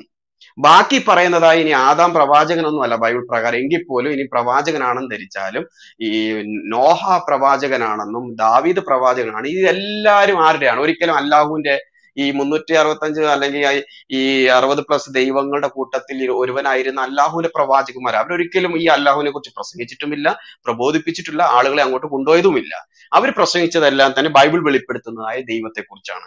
അപ്പൊ ഇവിടെ ചെയ്ത പരിപാടി എന്ന് വെച്ചാൽ മുഹമ്മദിനെ ഈ ലൈനിൽ, യഹൂദ പ്രവാചകന്മാരുടെ ലൈനിൽ കൊണ്ടുവന്ന് കണക്ട് ചെയ്യാൻ വേണ്ടി മുസ്ലിങ്ങൾ കണ്ടുപിടിച്ചതായിരിക്കുന്ന ഒരു തന്ത്രമാണ് എല്ലാ പ്രവാചകന്മാരും മുസ്ലിങ്ങളായിരുന്നു. ഇപ്പൊ എനിക്ക് എല്ലാവരുടെയും കാര്യം പറയാൻ സമയമില്ല, യേശുവിന്റെ കാര്യം നമുക്ക് എടുക്കാം. യേശു ക്രിസ്തു മുസ്ലിം ആയിരുന്നു ചോദിച്ചാൽ തീർച്ചയായിട്ടും നിങ്ങൾക്കറിയാം, ഗൂഗിളിനകത്ത് ധാരാളം ഡയമണ്ട് ബ്രദർ കണ്ടു കാണും, ജീസസ് ഈസ് എ മുസ്ലിം എന്ന് പറഞ്ഞുകൊണ്ട് എഴുതിയിരിക്കുന്ന ട്രാക്റ്റുകളും ബുക്കുകളും അതുപോലെ വണ്ടിയിലൊക്കെ ഒട്ടിച്ചിരിക്കുന്നത് ഒത്തിരി കാര്യം പാശ്ചാത്യ നാടുകൾ. നമ്മൾ കുറച്ച് എവിഡൻസ് നമ്മൾ നോക്കാം. യേശുക്രിസ്തു മുമ്പോട്ട് വെച്ചതായിരിക്കുന്ന ആ ഒരു വിഷയം. ഒന്ന്, യേശുക്രിസ്തു പറയാണ് പിതാവുണ്ടെന്നുള്ളതാണ്. പിതാവ്, ദൈവത്തെ പിതാവ് എന്ന് സംബോധന ചെയ്യുന്നു, തന്നെ പുത്രൻ എന്ന് സംബോധന ചെയ്യുന്നു. അപ്പൊ ക്രിസ്തുവിലൂടെയുള്ള രക്ഷയെക്കുറിച്ച് പഠിപ്പിക്കുക. അപ്പൊ ഇത് ഇങ്ങനെ വിശ്വസിക്കുന്ന ഒരാൾക്ക് മുസ്ലിം ആകാൻ പറ്റുമോ? അപ്പൊ ഞാൻ പലരോടും ആശയപരമായ ചർച്ചയിൽ ഏർപ്പെട്ടപ്പോ അവര് പറഞ്ഞ് യേശുക്രിസ്തു ഞങ്ങളെ പോലെയാണ് പ്രാർത്ഥിച്ചത്. ശ്രദ്ധിക്കുക, ഇതെല്ലാം നിങ്ങളോട് സാധാരണ മുസ്ലിങ്ങൾ ഉപയോഗിക്കാൻ പോകുന്ന ഒരു നമ്പറാണ്. എന്ന് വെച്ചാൽ മുസ്ലിങ്ങളെ പോലെ പ്രാർത്ഥിച്ചു. എങ്ങനെയാണ് മുസ്ലിങ്ങളെ പോലെ പ്രാർത്ഥിച്ചത്? യേശു ക്രിസ്തു മുമ്പോട്ട് പോയി കമന്നു വീണു എന്ന് പറയുന്നു. മുമ്പോട്ട് പോയി കമന്നു വീണ് നിലത്ത് വീണ് പ്രാർത്ഥിച്ചു എന്ന്. ഓക്കെ, അപ്പൊ മുമ്പോട്ട് പോയി നിലത്ത് വീണ് പ്രാർത്ഥിച്ച എങ്ങനെയാണ് ഒരാൾ മുസ്ലിം ആവുന്നത്? അത് നമ്മുടെ ഹിന്ദു സഹോദരന്മാരും ചെയ്യുന്നില്ലേ? അങ്ങനെ ആയിരിക്കുന്ന എന്തോരം പേരുകൾ ചെയ്യുന്നുണ്ട്. അങ്ങനെ മുട്ടുകുത്തി മുമ്പോട്ട് കമന്ന് വീഴുന്ന ആ വ്യക്തി മുസ്ലിം ആണെന്ന് പറഞ്ഞുകൊണ്ട് ചില ആളുകൾ എന്ത് ചെയ്യാണ്, മുസ്ലിം പള്ളിയിൽ പ്രാവ് തലകുനിച്ചിരുന്ന ഫോട്ടോ എടുത്തിട്ട് കൊണ്ട് അതും പോലും അല്ലാഹുവിനെ നിസ്കാരം നൽകുകയാണെന്നും അതുപോലെ ഒട്ടകം കുനിഞ്ഞിരുന്നപ്പോ അതിനെ പിടിച്ചുകൊണ്ടും വരികയാണ് എന്ന് വെച്ചാൽ ആട് മുതൽ പോത്ത് വരെ കുനിഞ്ഞിരുന്നു കഴിഞ്ഞാൽ അത് കണ്ടോ എന്ന് പറഞ്ഞുകൊണ്ട് ഭയങ്കര ഒരു അത്ഭുതമായിട്ടൊക്കെ ഈ ഇന്റർനെറ്റിൽ പ്രചരിപ്പിക്കുന്ന ഫോട്ടോകളൊക്കെ ഡയമണ്ട് ബ്രദർ കണ്ടു കാണും. പക്ഷെ യേശുക്രിസ്തുവിന്റെ കാര്യത്തിൽ നോക്കുമ്പോൾ യേശുക്രിസ്തു മുട്ടുമടക്കുന്ന വെച്ചാൽ ക്രൈസ്തവർ മുട്ടുമടക്കാറുണ്ട്, യഹൂദന്മാരും മുട്ടുമടക്കാറുണ്ട്. ഇവരിൽ നിന്ന് എടുത്തതായിരിക്കുന്ന കാര്യങ്ങളല്ലേ മുസ്ലിങ്ങൾ ഇന്ന് ഉപയോഗിക്കുന്നത്. പക്ഷെ മുട്ടുമടക്കിയത് കൊണ്ട് മാത്രം ഇസ്ലാമിക പ്രാർത്ഥന ആകത്തില്ല എന്നുള്ള കാര്യം മുസ്ലിങ്ങൾ അംഗീകരിക്കുന്ന കാര്യമാണ്. നമുക്കറിയാം, ഈ പറയുന്ന മുസ്ലിങ്ങളുടെ ഇടയിൽ തന്നെ ഈ തർക്കവും വാദവും നടക്കുന്ന ഏത് വിഷയത്തിലാണ്? ഇപ്പം കൈ നെഞ്ചത്ത് വെക്കണോ അതോ വയറ്റത്ത് വെക്കണോ, അല്ലെങ്കിൽ മുട്ടുമടക്കുമ്പോൾ തള്ളവിരൽ മടങ്ങിയിരിക്കണോ നേരെ ഇരിക്കണോ, ഇവരുടെ ഇടയിൽ തന്നെ 100 തർക്കങ്ങളാണ്. എങ്ങനെയാണ് എന്ന് വെച്ചാൽ ഒരു മുസ്ലിം പ്രാർത്ഥന ചെയ്യണമെങ്കിൽ, അവൻ നിസ്കരിക്കണമെങ്കിൽ കൈ കഴുകണം, ചെവി കഴുകണം, കാല് കഴുകണം, അവന് പല ഭാഗങ്ങളും കഴുകിയിട്ട് അവൻ ഇരിക്കേണ്ട ഒരു രീതിയുണ്ട്, നിൽക്കേണ്ട രീതിയുണ്ട്, ചൊല്ലേണ്ട രീതിയുണ്ട്. ഇതെല്ലാം ചൊല്ലിയെങ്കിലേ അതൊരു യഥാർത്ഥ പ്രാർത്ഥനയാകത്തുള്ളൂ. പക്ഷെ യേശുക്രിസ്തുവിനെ കുറിച്ച് പറയുമ്പോൾ അങ്ങനെയല്ല നമ്മൾ കാണുന്നത്. രണ്ടാമത്തത്, യേശുക്രിസ്തു അല്ലാഹു എന്നല്ല പറയും, മറിച്ച് പിതാവേ എന്നാണ് സംബോധന ചെയ്തത്. ഒരു മുസ്ലിമിന് ദൈവത്തെ പിതാവെന്ന് സംബോധന ചെയ്ത് പ്രാർത്ഥിച്ചാൽ അത് ഇസ്ലാമിക പ്രാർത്ഥനയായിട്ട് മുസ്ലിമായിട്ട് അവർ കണക്കാക്കാറില്ല. അപ്പൊ നമ്മൾ ഈ പറയുമ്പോൾ ഈ എല്ലാ പ്രവാചകന്മാരും മുസ്ലിങ്ങളായിരുന്നു എന്ന് പറയുന്നത് തന്നെ ഈ മുഹമ്മദിന്റെ പ്രവാചകത്വം ഉറപ്പിക്കുവാൻ വേണ്ടിയും ഈ പറയുന്നതായ ലൈൻ എല്ലാം തന്നെ അല്ലാഹുവായിട്ട് കണക്ട് ചെയ്യാൻ വേണ്ടിയാണ്. പക്ഷെ ഒരിക്കലും സ്ഥാപിക്കാൻ പറ്റാത്ത ഒരു കാര്യം കൂടിയാണ്. അടുത്ത നമുക്ക് കറുത്ത കല്ലിനെ കുറിച്ചാണ്, അത് ചാക്കോ പാസ്റ്റർ പറയും. പക്ഷെ എനിക്ക് ഏറ്റവും അത്ഭുതം തോന്നിയത് മുസ്ലിം സഹോദരന്മാർ പറയുന്നത് യേശു ക്രൂശിൽ മരിച്ചത് കൊണ്ട് എങ്ങനെയാണ് നമ്മുടെ പാപങ്ങൾ കഴുകപ്പെടുന്നത്. യേശു ക്രൂശിൽ മരിച്ചത് കൊണ്ട് എങ്ങനെ പാപങ്ങൾ കഴുകപ്പെടും എന്ന് പറയുന്ന ഇതേ ആളുകൾ തന്നെയാണ് ഒരു കല്ലിന് എല്ലാ മുസ്ലിങ്ങളുടെയും പാപം വഹിക്കാനും മായ്ക്കാനും ഒക്കെ കഴിവുണ്ട് എന്ന് പറയുന്നത്. ചാക്കോ പാസ്റ്ററെ കറുത്ത കല്ല് എടുത്ത് ഇരിക്കുവാണെങ്കിൽ അതിനെ കുറിച്ച് പറഞ്ഞാട്ടെ. ഓക്കെ. ഈ കറുത്ത കല്ലിനെ കുറിച്ച് സുനന് തിരുമതി 877 പറയുന്നത് ഇങ്ങനെയാണ്: ഇബ്നു അബ്ബാസിൽ നിന്ന് റസൂൽ പറഞ്ഞു, ഹജറുൽ അസ്വദ് സ്വർഗത്തിൽ നിന്നിറങ്ങിയതാണ്, പാലിനേക്കാൾ വെളുത്തതായിരുന്നു അത്, എന്നാൽ മനുഷ്യരുടെ പാപങ്ങൾ അതിനെ കറുപ്പിച്ചു. അപ്പൊ ഇവിടെ ഈ കല്ല്, ഈ കറുത്ത കല്ല് ഇപ്പൊ നമ്മൾ പറയുന്ന ഈ ഹജറുൽ അസ്വദ് മക്കയിൽ ഇപ്പൊ വെച്ചിരിക്കുന്ന സാധനം, ഇത് പിന്നെ സ്വർഗത്തിൽ നിന്ന് ഇറങ്ങിയതാണെന്നാ പറയുന്നത്. സ്വർഗത്തിൽ നിന്ന് അള്ളാഹു ഇട്ടുകൊടുത്താന്നല്ല പറയാം, സ്വർഗത്തിൽ നിന്ന് ഇറങ്ങിയത്. ഇത് ആരാ ഇട്ടുകൊടുത്തെന്നുള്ളതാണ് ഇവിടെ അറിയേണ്ടത്. കാരണം അള്ളാഹു സ്വർഗത്തിലാകുന്നു എന്ന് പറയുന്ന ഒരായത്ത് ഖുറാനിലില്ല, ഹദീസിലെങ്ങും തന്നെ മുഹമ്മദ് പറഞ്ഞിട്ടില്ല. ഇവിടെ ശ്രദ്ധിക്കണം, ഇവിടുത്തെ മുസ്ലിം സുഹൃത്തുക്കൾ ഇവിടെ ഉണ്ടെങ്കിൽ ഒന്ന് മറുപടി പറയണം, അല്ലെങ്കിൽ നിങ്ങൾ ശ്രദ്ധിക്കുക. ഞാൻ സ്വർഗത്തിലാകുന്നു എന്ന് അള്ളാഹു പറയുന്ന ഒരായത്തില്ല ഖുറാനിൽ. ഖുറാൻ തന്നെ പരിശോധിച്ചോ. കാരണം എന്താ പറയുക, കുറച്ച് കഴിയുമ്പോഴത്തേനും ചിലർ വന്നിട്ട് പറയും ഹദീസ് അങ്ങനെയാണ്, എല്ലാം സ്വീകരിക്കാനൊക്കെ. കഴിഞ്ഞ ദിവസം ചർച്ചയിൽ ഒരുത്തൻ ഹദീസ് തള്ളി. അപ്പൊ ഹദീസിലേക്ക് പോകുന്നില്ല, ഖുറാൻ തന്നെ പിടിച്ചു. ഖുറാനിൽ ഒരൊറ്റ ആയത്തിൽ പോലും, ഒരായത്തിന്റെ ഒരു മുറിയിൽ പോലും അള്ളാഹു സ്വർഗത്തിലാകുന്നത് പറയുന്നതായ ഒരു വചനമില്ല. പക്ഷെ ഈ കല്ല് മുകളിൽ നിന്നാ വന്നത്, അല്ലെങ്കിൽ സ്വർഗത്തിൽ നിന്നാ വന്നത്. ഇനി അള്ളാഹു എവിടെ ഇരിക്കുന്നു? അള്ളാഹു വെള്ളത്തിന്റെ പുറത്തായി ഇരിക്കുന്നത് 11:7 പറയുന്നു. അപ്പൊ വെള്ളത്തിന്റെ മുകളിൽ ഇരിക്കുന്ന അള്ളാഹു എങ്ങനെ കല്ലിറക്കി തരാനായിട്ട് കഴിയും? വെള്ളം എന്ന് പറയുന്ന ഭൂമിയിലല്ലേ? അപ്പൊ ഭൂമിയിലെ വെള്ളത്തിന്റെ മുകളിൽ ഇരിക്കുന്ന, ജലപ്പരപ്പിന്റെ മുകളിൽ ഇരിക്കുന്ന പറഞ്ഞത് 11:7. അപ്പൊ ജലപ്പരപ്പിന്റെ മുകളിൽ ഇരിക്കുന്ന അള്ളാഹു ഇറക്കി കൊടുക്കുക എന്ന് പറയുമ്പോൾ ജലത്തിനടിയിലേക്ക് താഴേക്കല്ല പോകേണ്ടത്. അക്ബർ പറഞ്ഞ കണക്ക് കുരിരുട്ടിലേക്കല്ല പോകേണ്ടത്, സമുദ്രത്തിന് അടുത്തട്ടിലേക്കല്ല പോകേണ്ടത്. അപ്പൊ അത് തന്നെ വലിയൊരു കോമഡിയാ ഒന്ന്. രണ്ടാമത് ഈ ഹജറുൽ അസ്വദിന് കണ്ണും നാവും ഭാവിയിൽ ഉണ്ടാകുമെന്നാ പറഞ്ഞിരിക്കുന്നത്. ഇത് സുനന് തിർമിദി 961 പറയുന്നത്. ഇബ്നു അബ്ബാസിൽ നിന്ന് റസൂൽ ഹജറുൽ അസ്വദിനെ കുറിച്ച് ഇപ്രകാരം പറഞ്ഞു: അള്ളാഹുവാണ്, പുനരുത്ഥാന നാളിൽ ഈ കല്ല് പുനർജീവിക്കപ്പെടും. കാണാൻ കഴിയുന്ന 2 കണ്ണുകളും സംസാരിക്കാവുന്ന ഒരു നാവും അതിനുണ്ടാകും. ആരാണോ ആ കല്ലിനെ സ്പർശിച്ചത് അവന് വേണ്ടി ആ കല്ല് സാക്ഷ്യം വഹിക്കും. മനസ്സിലായോ? ചുരുക്കി പറഞ്ഞാൽ ഇസ്ലാമിന്റെ ദൈവം ആര് എന്ന് ചോദിച്ചാൽ മുഹമ്മദ് ആ 360 വിഗ്രഹങ്ങളിൽ 359 തകർത്ത് കളഞ്ഞിട്ട് ഈ ഹജറുൽ അസ്വദ് അതിനു മുമ്പേ ഇവർക്ക് കിട്ടിയതാണ്. ഇതൊരു ഉൽക്കയാണ്. അതായത് മുകളിൽ നിന്ന് ഒന്നായ ഉൽക്കഫയുടെ ശിലാഫലകമാണ്, പാളിയാണ്. ഇവരതെടുത്ത് മുകളിൽ നിന്ന് തമ്പുരാൻ കൊടുത്താന്നുള്ള രീതിയിൽ ഈ പഴയകാല അറബികളെടുത്ത് അവിടെ വെച്ചിരുന്നു. അതിനെ കേന്ദ്രീകരിച്ചുകൊണ്ട് എല്ലാ വിഗ്രഹങ്ങളെയും തകർത്ത് കളഞ്ഞിട്ട് ഈ കറുത്ത കല്ലിനെ അള്ളാഹുവിന്റെ പ്രതീകമായിട്ട് അവിടെ വെച്ചിട്ട് ആ കല്ലിന് ദൈവികത, അള്ളാഹുത്വം മുഹമ്മദ് കൊടുക്കുകയായിരുന്നു. അതുകൊണ്ടാണ് പറഞ്ഞത് അതൊരു വെളുത്തതായിരുന്നു. പാപം വലിച്ചെടുത്താന്ന് പറയുമ്പോഴത്തേന് പാപം വഹിക്കുവാനായിട്ട് കഴിയുന്നവൻ ആരാ സുഹൃത്തുക്കളെ? ഒരു മനുഷ്യന് പാപം വഹിക്കാനായിട്ട് കഴിയും. അപ്പൊ കല്ലിന് പാപത്തെ വഹിക്കുവാൻ കഴിയുമെന്ന് പറയുമ്പോൾ ആ കല്ലല്ല ദൈവം. മാത്രമല്ല ഈ കല്ലിന് കണ്ണും കാതും ഉണ്ടാകുമെന്നും ഭാവി കാര്യങ്ങളെല്ലാം പറയുമെന്ന് ചെയ്യുമ്പോൾ ഈ കല്ല് തന്നെ ദൈവം. അപ്പൊ ഈ ഹജറുൽ അസ്വദ് എന്ന് പറയുന്നത് ഈ കല്ലാണ് ഇസ്ലാമിന്റെ ദൈവം എന്നുള്ള കാര്യം ഉറപ്പിക്കുക. മാത്രമല്ല ദിവസത്തിൽ 5 പ്രാവശ്യം ആ കല്ലിനെ തന്നെ നോക്കി നിസ്കരിക്കണമെന്ന് മുഹമ്മദ് പറയുന്നുണ്ട്. മാത്രമല്ല ആ കല്ലിന് അഭിമുഖമായിരുന്ന് മലമൂത്ര വിസർജനം ചെയ്യരുതെന്ന് പറയുന്നുണ്ട്. ഇത് വിഗ്രഹാരാധനയല്ലേ? അപ്പൊ അതുകൊണ്ട് ഈ കല്ല് ആണ് ഇസ്ലാമിന്റെ ഇന്നത്തെ അള്ളാഹുവിന്റെ പ്രതീകം എന്നതിനകത്ത് 2 പക്ഷമില്ല. Okay, thank you pastor, thank you Sijo brother, അതുപോലെ ചാക്കോ പാസ്റ്റർ, ഗുരുജിയോ ബ്രദർ. നിങ്ങളൊക്കെ ചെയ്യുന്ന നിങ്ങളുടെയൊക്കെ ഈ ഇതുപോലെയുള്ള ക്ലാസ്സുകളിൽ നിന്നൊക്കെയാണ് ഒരുപാട് കാര്യങ്ങൾ ഞങ്ങൾക്ക് മനസ്സിലാക്കാൻ പറ്റുന്നത്. അതുകൊണ്ട് എന്താ പറയാ, ലോകത്തെ വ്യാപിച്ചിരിക്കുന്ന ഇസ്ലാം എന്ന ഈ സാത്താന്യ മതത്തിൽ നിന്നും ഒരുപാട് പേര് ദൈവത്തെ അറിയുവാനും സത്യത്തിലേക്ക് വരുവാനും അവർക്ക് സഹായകരമായിട്ട് നിങ്ങളുടെ പ്രവർത്തനങ്ങൾ മുന്നോട്ട് പോട്ടെ. അതിനുവേണ്ടി പ്രാർത്ഥിക്കുന്നു. Thank you. ഓക്കെ, ഇവിടെ നമ്മൾ ജോർജ് ബ്രദറും ചാക്കോ പാസ്റ്ററും പറഞ്ഞു വെച്ച പോയ കുറെ വിഷയങ്ങളുണ്ട്. ഈ അള്ളാഹുവിന്റെ തൃത്വത്തെ കുറിച്ചൊക്കെ നമ്മൾ നന്നായി തന്നെ ചിന്തിച്ചു പോയി. ഇപ്പൊ ജോർജ് ബ്രദർ സംസാരിച്ചപ്പോൾ ഞാനൊരു കാര്യം ഇങ്ങനെ ശ്രദ്ധിക്കുകയായിരുന്നു. ഈ എല്ലാവരും മുസ്ലിങ്ങളാണെന്ന് എന്നൊരു വാദം. ഞാൻ എൻ്റെ വ്യക്തിപരമായി ബന്ധമുള്ള ഒരു ചർച്ചിലെ ഒരു സഹോദരനോട് ഒരു ദാവ പ്രവർത്തകൻ നിരന്തരമായി പങ്കുവെച്ച ഒരു ആശയമാണത്. എല്ലാവരും മുസ്ലിങ്ങളാണ്. സത്യത്തിൽ ഇസ്ലാം എന്ന മതം ഒരു തട്ടിക്കൂട്ട് മതമാണ്. സ്വന്തമായിട്ടൊരു ദൈവശാസ്ത്രമോ സ്വന്തമായിട്ടൊരു ചിന്താധാരയോ സ്വന്തമായിട്ടൊരു ദർശനമോ സ്വന്തമായിട്ടൊരു ആശയങ്ങളോ ഇല്ലാത്ത മറ്റ് മതചിന്താധാരകളിൽ നിന്ന്, മറ്റ് ഫിലോസഫികളിൽ നിന്ന് എടുത്ത് കൂട്ടിക്കുഴച്ച് ഉണ്ടാക്കിയിരിക്കുന്ന ഒരു തട്ടിക്കൂട്ട് പ്രസ്ഥാനം, തട്ടിക്കൂട്ട് മതം എന്ന ഇസ്ലാമിനെ നമുക്ക് കാണാൻ പറ്റത്തുള്ളൂ. പുതിയതായിട്ട് ഇസ്ലാം ഒന്നും കൊണ്ടുവന്നിട്ടില്ല. പുതുതായിട്ട് ഇസ്ലാം ഒന്നും കൊണ്ടുവന്നിട്ടില്ല എന്ന് നമുക്ക് മനസ്സിലാക്കാം. ഇസ്ലാമിന്റെ ദൈവശാസ്ത്രവും അതിന്റെ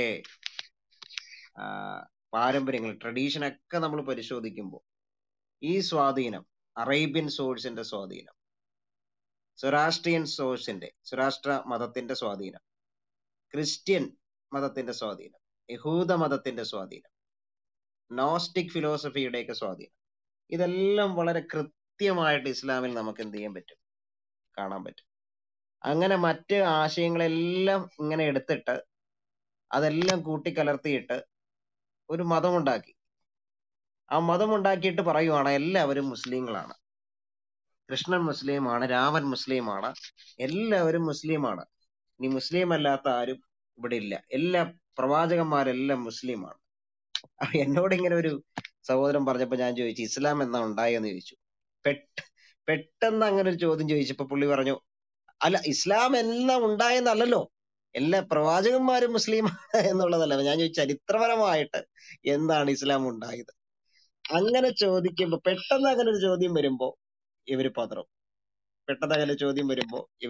കാരണം ചരിത്രപരമായ ഇസ്ലാമിന്റെ ഒറിജിൻ എപ്പോഴാണ് എന്ന് നമുക്ക് എന്ത് ചെയ്യാം, വളരെ കൃത്യമായിട്ട് അറിയാം.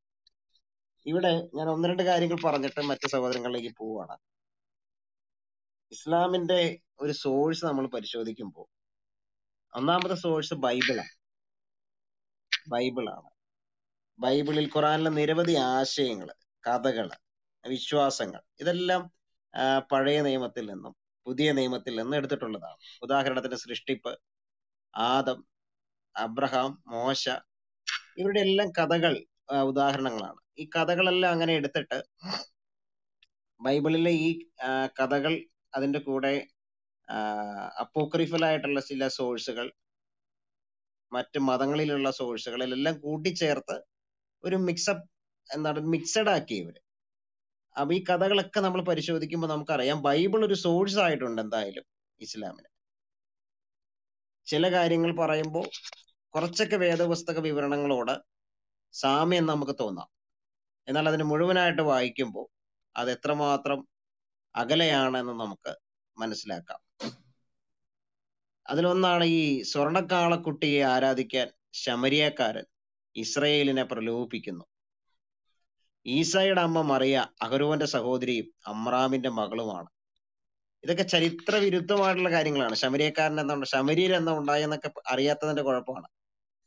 ഈസയുടെ അമ്മ മറിയ അഹരോന്റെ സഹോദരിയാണ്, ആരോന്റെ സഹോദരിയാണെന്നൊക്കെ പറയുന്നത് അതും ചരിത്ര വിരുദ്ധമാണ്. നമുക്ക് അതുമായിട്ടൊരു ബന്ധമില്ല.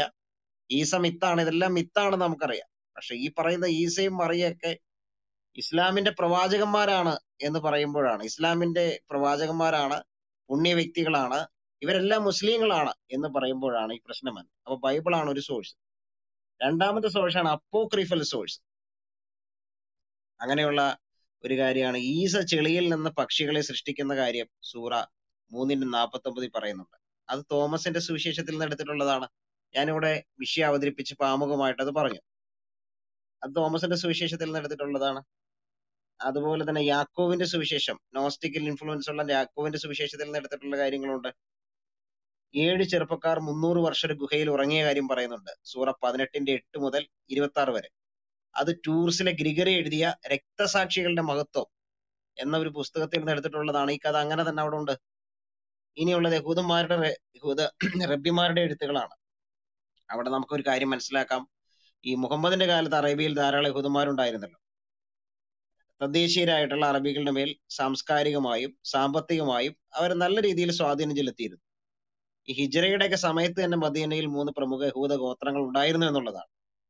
അവരുടെ വിശ്വാസങ്ങളും ആചാരങ്ങളും വിവരങ്ങളും അടങ്ങിയ വിശുദ്ധ ഗ്രന്ഥങ്ങൾ മുഹമ്മദിൽ ലഭ്യമായിട്ടുണ്ട്, സോഴ്സ് ലഭ്യമായിട്ടുണ്ട്. അപ്പൊ ഇവയും ഈ ഖുറാൻ നമ്മൾ പരിശോധിക്കുമ്പോൾ ഈ യഹൂദ മത സ്രോതസ്സുകളിൽ നിന്ന് ഈ സംഭവങ്ങളൊക്കെ എടുത്തിട്ട് തന്റേതായ ഭാവനകളും കാഴ്ചപ്പാടുകളും മറ്റു മതങ്ങളിൽ നിന്നുള്ള ആശയങ്ങളെല്ലാം കൂട്ടിക്കലർത്തി. അപ്പോ യഹൂദ റബ്ബിമാരുടെ എഴുത്തുകളും അവരുടെ വ്യാഖ്യാന ഗ്രന്ഥങ്ങളും ഇസ്ലാമിന്റെ സോഴ്സ് ആയിട്ട് തീർന്നിട്ടുണ്ട്. ഇനി അറേബ്യൻ സോഴ്സ്, ഇസ്ലാമിന് മുമ്പുള്ള അറബി കഥകൾ. ഇപ്പൊ ഈ മക്കയിലേക്കുള്ള തീർത്ഥയാത്ര, സൂറ 2:196-198. അറബികൾക്ക് അങ്ങനെ ഒരു ആചാരം ഉണ്ടായിരുന്നു. അതുപോലെ തന്നെ കാബയെ ദൈവത്തിന്റെ ഭവനമായിട്ട് ചിന്തിക്കുന്നത്. അള്ളാഹു ആണ്, അള്ളാഹുവിന്റെ ഭവനം എന്നാണ് പറയുന്നത്. ഞാൻ ജനറൽ ആയിട്ട് പറയുന്ന അതാണ് ഏറ്റവും പുണ്യമായ ആരാധന കേന്ദ്രം എന്നൊക്കെ പറയുന്ന അറബികളുടെ ആശയമാണ്. സത്യത്തിൽ അതല്ല. ഈ അവിടെ പോയി പിശാചിനെ കല്ലെറിയുന്ന പരിപാടി, സഫാ മാർവ കുന്നുകൾക്കിടയിലെ ഓട്ടം, അതുപോലെ തന്നെ ഹജ്റുൽ അസ്വദിനെ നമസ്കരിക്കല്, ഇങ്ങനെയുള്ള ആചാരാനുഷ്ഠാനങ്ങൾ അറേബ്യൻ സോഴ്സുകളിൽ നിന്ന് പകർത്തപ്പെട്ടിട്ടുള്ളതാണ്. ഹജ്ജ് പോകുന്നതൊക്കെ അറബികൾ അങ്ങനെ ചെയ്തിരുന്നു, അറബികൾ അങ്ങനെ ആരാധിച്ചിരുന്നു. അതാണ് ഇസ്ലാം പകർത്തിയിരിക്കുന്നത്. പിന്നെ ഈ സൊറാസ്ട്രിയൻ സോഴ്സ് ഉണ്ട്. യെരുശലേമിലേക്കുള്ള മുഹമ്മദിന്റെ നിശായാത്ര, 7 സ്വർഗങ്ങളിലൂടെയുള്ള മുഹമ്മദിന്റെ ആരോഹണം, സൂറ 17:1 പറയുന്ന കാര്യങ്ങളൊക്കെ ഈ പേർഷ്യൻ പുരോഹിതനായിരുന്ന അർട്ടാവിറാഫ് നമാക്കിന്റെ സ്വർഗാരോഹണ പാരമ്പര്യത്തിൽ നിന്നുള്ളതാണെന്നാണ്. പിന്നെ എന്ന് മാത്രമല്ല, നരകങ്ങളുടെ ഇടയിലുള്ള പാലം ഇത് സൊറാസ്ട്രിയൻ സോഴ്സിൽ നിന്നുള്ളതാണ്. ചുരുക്കത്തിൽ പറഞ്ഞാൽ ഇസ്ലാം ഒരു മിക്സഡ് എന്നാൽ മറ്റ് മതചിന്താധാരകളിൽ നിന്ന് ആശയങ്ങൾ എടുത്തിട്ട്, ഫിലോസഫികളിൽ നിന്ന് ആശയങ്ങൾ എടുത്തിട്ട് അങ്ങനെ കൂട്ടിക്കലർത്തി തങ്ങളുടേതായ ഒരു ലോകം സൃഷ്ടിച്ചു. എന്നിട്ട് അതാണ് സത്യമെന്ന് പറഞ്ഞു. ലളിതമായി പറഞ്ഞാൽ ഇത്രയേ ഉള്ളൂ ഇസ്ലാം. ഇസ്ലാമിന്റെ അള്ളാഹു ഇത്രയേ ഉള്ളൂ, ഇസ്ലാമിന്റെ പ്രവാചകൻ ഇത്രയേ ഉള്ളൂ, ഇസ്ലാമിന്റെ ഹദീസുകൾ ഇത്രയേ ഉള്ളൂ. ഓക്കെ, ഞാൻ അതൊന്ന് പറയാൻ വേണ്ടി പറഞ്ഞതാണ്. മറ്റ് സഹോദരന്മാര് പറയാം. ദ്രാവിഡനുണ്ട്, ദ്രാവിഡന് ശേഷം ആരാണ്? ആനുണ്ട്. അങ്ങനെ PTR ഓർഡർ അനുസരിച്ച് സംസാരിക്കാം. ഓക്കെ, അതിന് മുമ്പ് ഷെൽവി ഉണ്ട്. ഷെൽവി പറഞ്ഞു. Praise Lord brothers. ഞാൻ ഇന്നൊരു സ്റ്റേറ്റ്മെന്റ് കണ്ടു. അതായത് നമ്മുടെ തൊടുപുഴയിൽ നടന്ന ആക്രമണത്തിന്റെ കണ്ടിന്യൂഷനായ ഒരു അന്വേഷണത്തിന്റെ ഭാഗമായിട്ട് തൊടുപുഴ കരിമണ്ണൂർ സ്റ്റേഷനിലെ സിവിൽ പോലീസ് ഓഫീസറായിരുന്ന PK അൻസു എന്ന് പറയുന്ന ആളിനെ സസ്പെൻഡ് ചെയ്തു. അദ്ദേഹം പോലീസിന്റെ കയ്യിലുണ്ടായിരുന്ന ഇൻഫർമേഷൻസ് ഈ ആക്രമണത്തിന് കാരണമാകുന്ന രീതിയിൽ ഡിസ്ക്ലോസ് ചെയ്തു എന്നുള്ളതാണ് പത്രത്തിൽ വന്നത്. പക്ഷേ എല്ലാ പത്രക്കാരും അത് എടുത്തിട്ടില്ല. വളരെ ചുരുക്കം ആയ 1-2 പത്രങ്ങൾ ഈ വാർത്ത വന്നിട്ടുള്ളൂ. അപ്പം എത്രത്തോളം നമ്മുടെ പോലീസ് സംവിധാനത്തിലും ഇങ്ങനെയുള്ള ആൾക്കാർ നുഴഞ്ഞു കയറിയിട്ട് ഇപ്രകാരമുള്ള പ്രവൃത്തികളും നടത്തുന്നു എന്നുള്ളത് വളരെ എവിഡൻ്റ് ആയ ഒരു കാര്യമാണ്.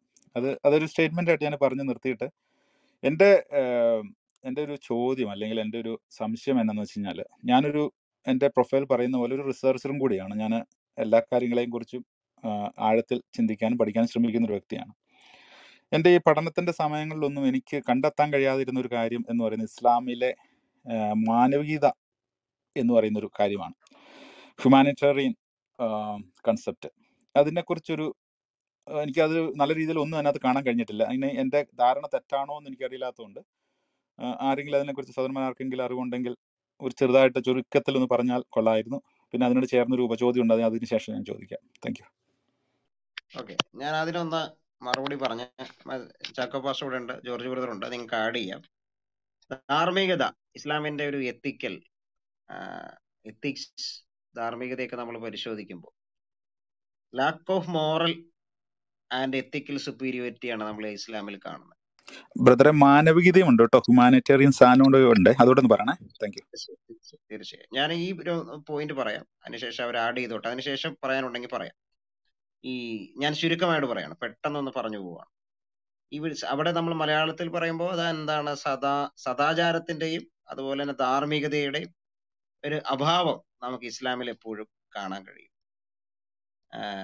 ഒരു ദിവ്യ പ്രചോദിത ഗ്രന്ഥം എന്നുള്ളതാണ് ഖുറാനെ ശരിക്കും പറഞ്ഞാൽ ഇവർ അവകാശപ്പെടുന്നത്. പക്ഷെ ഖുറാൻ നമ്മൾ പരിശോധിക്കുമ്പോൾ ബലമായി ഇസ്ലാമിൽ ചേർക്കുന്നതിന് കൊലപാതകം അനുവദിച്ചിട്ടുണ്ട്. സൂറ 2:124, 215, 243, സൂറ 4:76, 8:12, 13, 39. ഇവിടെയൊക്കെ നമ്മൾ വായിക്കുമ്പോൾ എന്താണ്, ഈ ബലമായി ഇസ്ലാമിൽ ചേർക്കാൻ വേണ്ടി കൊലപാതകം, കൊല്ലാം ആയത്തുകൾ നിങ്ങൾ പരിശോധിച്ചു. കള്ളം പറയാൻ അനുവദനീയമാണ്. സൂറ 5:89, 16:108. ആണയിടുന്നത് അനുവദിക്കപ്പെട്ടിരിക്കുന്നു. പ്രതികാരം ചെയ്യുന്നത് അനുവദനീയമാണ്. സൂറ 3:193. ഇവിടെയൊക്കെ നമുക്ക് കാണാൻ കഴിയുന്നത് ഒരു ധാർമ്മികമായിട്ടുള്ള അധപ്പതനം, ലാക്ക് ഓഫ് മൊറാലിറ്റി, എത്തിക്സ് നമുക്കവിടെ കാണാൻ കഴിയും. ഇസ്ലാമിന്റെ തുടക്ക കാലഘട്ടത്തിൽ, ഇപ്പൊ മെക്കൻ കാലഘട്ടമൊക്കെ നമ്മൾ പരിശോധിക്കുമ്പോൾ ക്രൈസ്തവരെ കുറിച്ച്, യഹൂദന്മാരെ കുറിച്ചൊക്കെ വളരെ നല്ല കാര്യങ്ങൾ പറയുന്നതായിട്ട് നമുക്ക് കാണാം. എന്നാൽ മദീന കാലഘട്ടത്തിലേക്ക് വരുമ്പോൾ അത് മാറുകയാണ്. മദീന കാലഘട്ടത്തിലേക്ക് വരുമ്പോൾ അത് മാറുന്നു. പിന്നെ അവര് ശത്രുക്കളാണ്, അവർ അവിശ്വാസികളാണ്, കാഫിറുകളാണ്, അവരെ കണ്ടെടുത്ത് വെച്ച് കൊല്ലണം, അങ്ങനെ ഒത്തിരി കാര്യങ്ങൾ ഉണ്ട്. അപ്പൊ ഇത് എന്താണ്, അധികാരം കിട്ടുന്നതിനനുസരിച്ച്, വളരുന്നതിനനുസരിച്ച് ആദ്യം ഞങ്ങൾക്ക് ഞങ്ങളുടെ മതം, നിങ്ങൾക്ക് നിങ്ങളുടെ മതം, അവിടെ തന്നെ ഒരുപാട് വ്യാഖ്യാനങ്ങളുണ്ട്, ചിന്തിക്കേണ്ട കാര്യങ്ങൾ ഉണ്ടെങ്കിൽ തന്നെയും ഞാൻ അതെല്ലാം വിട്ടുകൊണ്ട് പറയുകയാണ്. ഞങ്ങൾക്ക് ഞങ്ങളുടെ മതം, നിങ്ങൾക്ക് നിങ്ങളുടെ മതം എന്നൊക്കെ പറയുന്ന ആശയം പിന്നീട് മാറുവാണ് മദീനൻ കാലഘട്ടത്തിലേക്ക് വരുമ്പോൾ. മദിനി സൂറത്ത് എന്ന് പറയും. മദിനി ആയത്തുകൾ, മക്കി ആയത്തുകളിൽ നിന്ന് മാറി മദിനി ആയത്തുകളിലേക്ക് വരുമ്പോൾ ഈ സംഭവങ്ങളൊക്കെ മാറുവാണ്. പിന്നെ അവിശ്വാസികളെ കണ്ടെടുത്ത് വെച്ച് കൊല്ലാം, വാളുകൊണ്ട് കൊല്ലാം, മതത്തിൽ ബലമായി ചേർക്കാം, ഇങ്ങനെ ഒരുപാട് കാര്യങ്ങൾ പറയുന്നു. അപ്പോ ഇസ്ലാമിന്റെ ആ ദൈവശാസ്ത്രത്തിലെ ഒരു പ്രോഗ്രഷൻ നമുക്ക് അവിടെ കാണാം, മാറ്റം ഉണ്ടാകുന്നത് നമുക്ക് അവിടെ കാണാം. അത് ധാർമ്മികതയിൽ പ്രതിഫലിക്കുന്നു, എത്തിക്സിലും അത് പ്രതിഫലിക്കുകയാണ്. അങ്ങനെ ആ രീതിയിൽ ഞാൻ മനസ്സിലാക്കാൻ പറ്റും. ഞാനിവിടെ ഈ മദിനി ആയത്തുകളും എന്ന് പറഞ്ഞാൽ മദീനയിൽ വെച്ച് അവതരിപ്പിക്കപ്പെട്ട സൂറകളും മക്കൻ സൂറകളൊക്കെ രേഖപ്പെടുത്തി വെച്ചിട്ടുണ്ട്. അത് ആവശ്യമെങ്കിൽ വായിക്കാം. അപ്പൊ ഇതാ ഇങ്ങനെ നമ്മൾ പഠിക്കുമ്പോൾ, അതിന്റെ ഹിസ്റ്റോറിക്കൽ പശ്ചാത്തലത്തിൽ നിന്ന് പഠിക്കുമ്പോൾ ഇത് കുറെ കൂടി നമുക്ക് മനസ്സിലാക്കാൻ പറ്റും. ഈ മാനവികത, അപ്പൊ മാനവികതയും ധാർമ്മികതയൊക്കെ നമ്മൾ പരിശോധിക്കുമ്പോൾ ചില കാര്യങ്ങൾ, എല്ലാം ഞാൻ പറയുന്നില്ല, ചില കാര്യങ്ങൾ ഞാൻ പറയാം. പറഞ്ഞത് കൂടാതെ, ജനറൽ ആയിട്ട് പറഞ്ഞ കാര്യങ്ങൾ കൂടാതെ ചില കാര്യങ്ങൾ സ്പെസിഫിക് ആയിട്ട് ഞാൻ പറയാം. സൂറ 16:106 നമുക്ക് ഇങ്ങനെ വായിക്കാം: വല്ലവരും അള്ളാഹുവിൽ വിശ്വസിച്ച ശേഷം അവനെ നിഷേധിച്ച് ഹൃദയം സത്യവിശ്വാസം കൊണ്ട് സമാധാനം പ്രാപിക്കുമ്പോൾ, വിശ്വാസം വെടിയുവാൻ നിർബന്ധിക്കപ്പെട്ടവനല്ല, തുറന്ന മനസ്സോടെ തന്നെ സത്യത്തെ വല്ലവരും നിഷേധിച്ചാൽ അവരെയാണ് ദൈവത്തിൽ നിന്നുള്ള കോപം ബാധിക്കുക. കഠിന ശിക്ഷയുള്ളതും അവർക്കത്രേ. തബരി, ഇസ്ലാമിന്റെ കമന്റേറിയനായ തബരി ഇത് വ്യാഖ്യാനിക്കുന്നുണ്ട്. ഖുറൈശികൾ അമ്മാറിനോടും അദ്ദേഹത്തിന്റെ പിതാവ് യാസീറിനോടും മാതാവ് സുമയ്യോടും ഇസ്ലാം മതവിശ്വാസം കൈവെടിയാൻ നിർബന്ധിച്ചു എന്ന് റിപ്പോർട്ട് ചെയ്യപ്പെടുന്നുണ്ട്. അതിനായി അവർ സുമയ്യെ 2 ഒട്ടകങ്ങൾക്കിടയിൽ പിടിച്ചുകെട്ടി ഒരു കുന്തം അവളുടെ ലൈംഗിക അവയവത്തിൽ പ്രവേശിപ്പിച്ചുകൊണ്ട് പറഞ്ഞു, നീ പുരുഷന്മാർക്ക് വേണ്ടി മതം മാറി. അങ്ങനെ അവൾ വധിക്കപ്പെട്ടു. പിന്നീട് യാസീറിനെ അവർ കൊന്നു. ഇവരാണ് ഇസ്ലാമിലെ ആദ്യത്തെ രക്തസാക്ഷികൾ. അമ്മമാർ അവർ ആവശ്യപ്പെട്ട വിധം പ്രഖ്യാപിക്കാൻ നിർബന്ധിതനായി.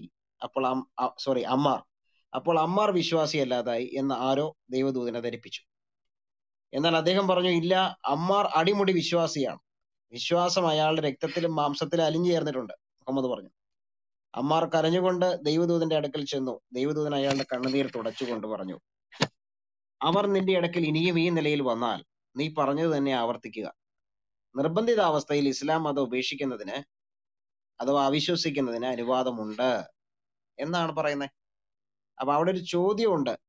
മറ്റുള്ളവരെ പ്രീണിപ്പിക്കുവാൻ വേണ്ടി സ്വന്തം വിശ്വാസത്തെയും ദൈവത്തെയൊക്കെ തള്ളിപ്പറയാൻ ഇസ്ലാം അനുവദിക്കുന്നുണ്ട്. ഇത് ഏത് തരത്തിലുള്ള ഒരു ധാർമ്മികതയാണ്? സത്യനിഷേധം അനുവദനീയമാണ്. നമ്മളിപ്പോ യേശുക്രിസ്തുവിൽ വിശ്വസിക്കുന്നു, നമ്മൾ മുറുകെ പിടിച്ചിരിക്കുന്ന വിശ്വാസ സത്യങ്ങളുണ്ട്, ബോധ്യങ്ങളുണ്ട്.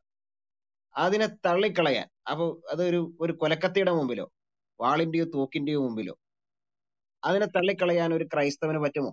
യോഹന്നാന്റെ ശിഷ്യനായ പോളികാർപ്പിനെ അങ്ങനെ കൊല്ലുവാൻ വേണ്ടി കൊണ്ടുപോകുമ്പോൾ അദ്ദേഹം പറയുന്നത്, എനിക്ക് നന്മയല്ലാതെ തിന്മയൊന്നും ചെയ്യാത്ത യേശുക്രിസ്തുവിനെ ഞാൻ എങ്ങനെ തള്ളിപ്പറയും?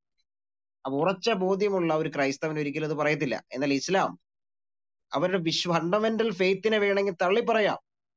വിശ്വാസി ആയിരുന്നുകൊണ്ട് അവരുടെ ഫണ്ടമെന്റൽ ഫെയ്ത്തിനെ വേണമെങ്കിൽ എന്ത് ചെയ്യാം? തള്ളിപ്പറയാം.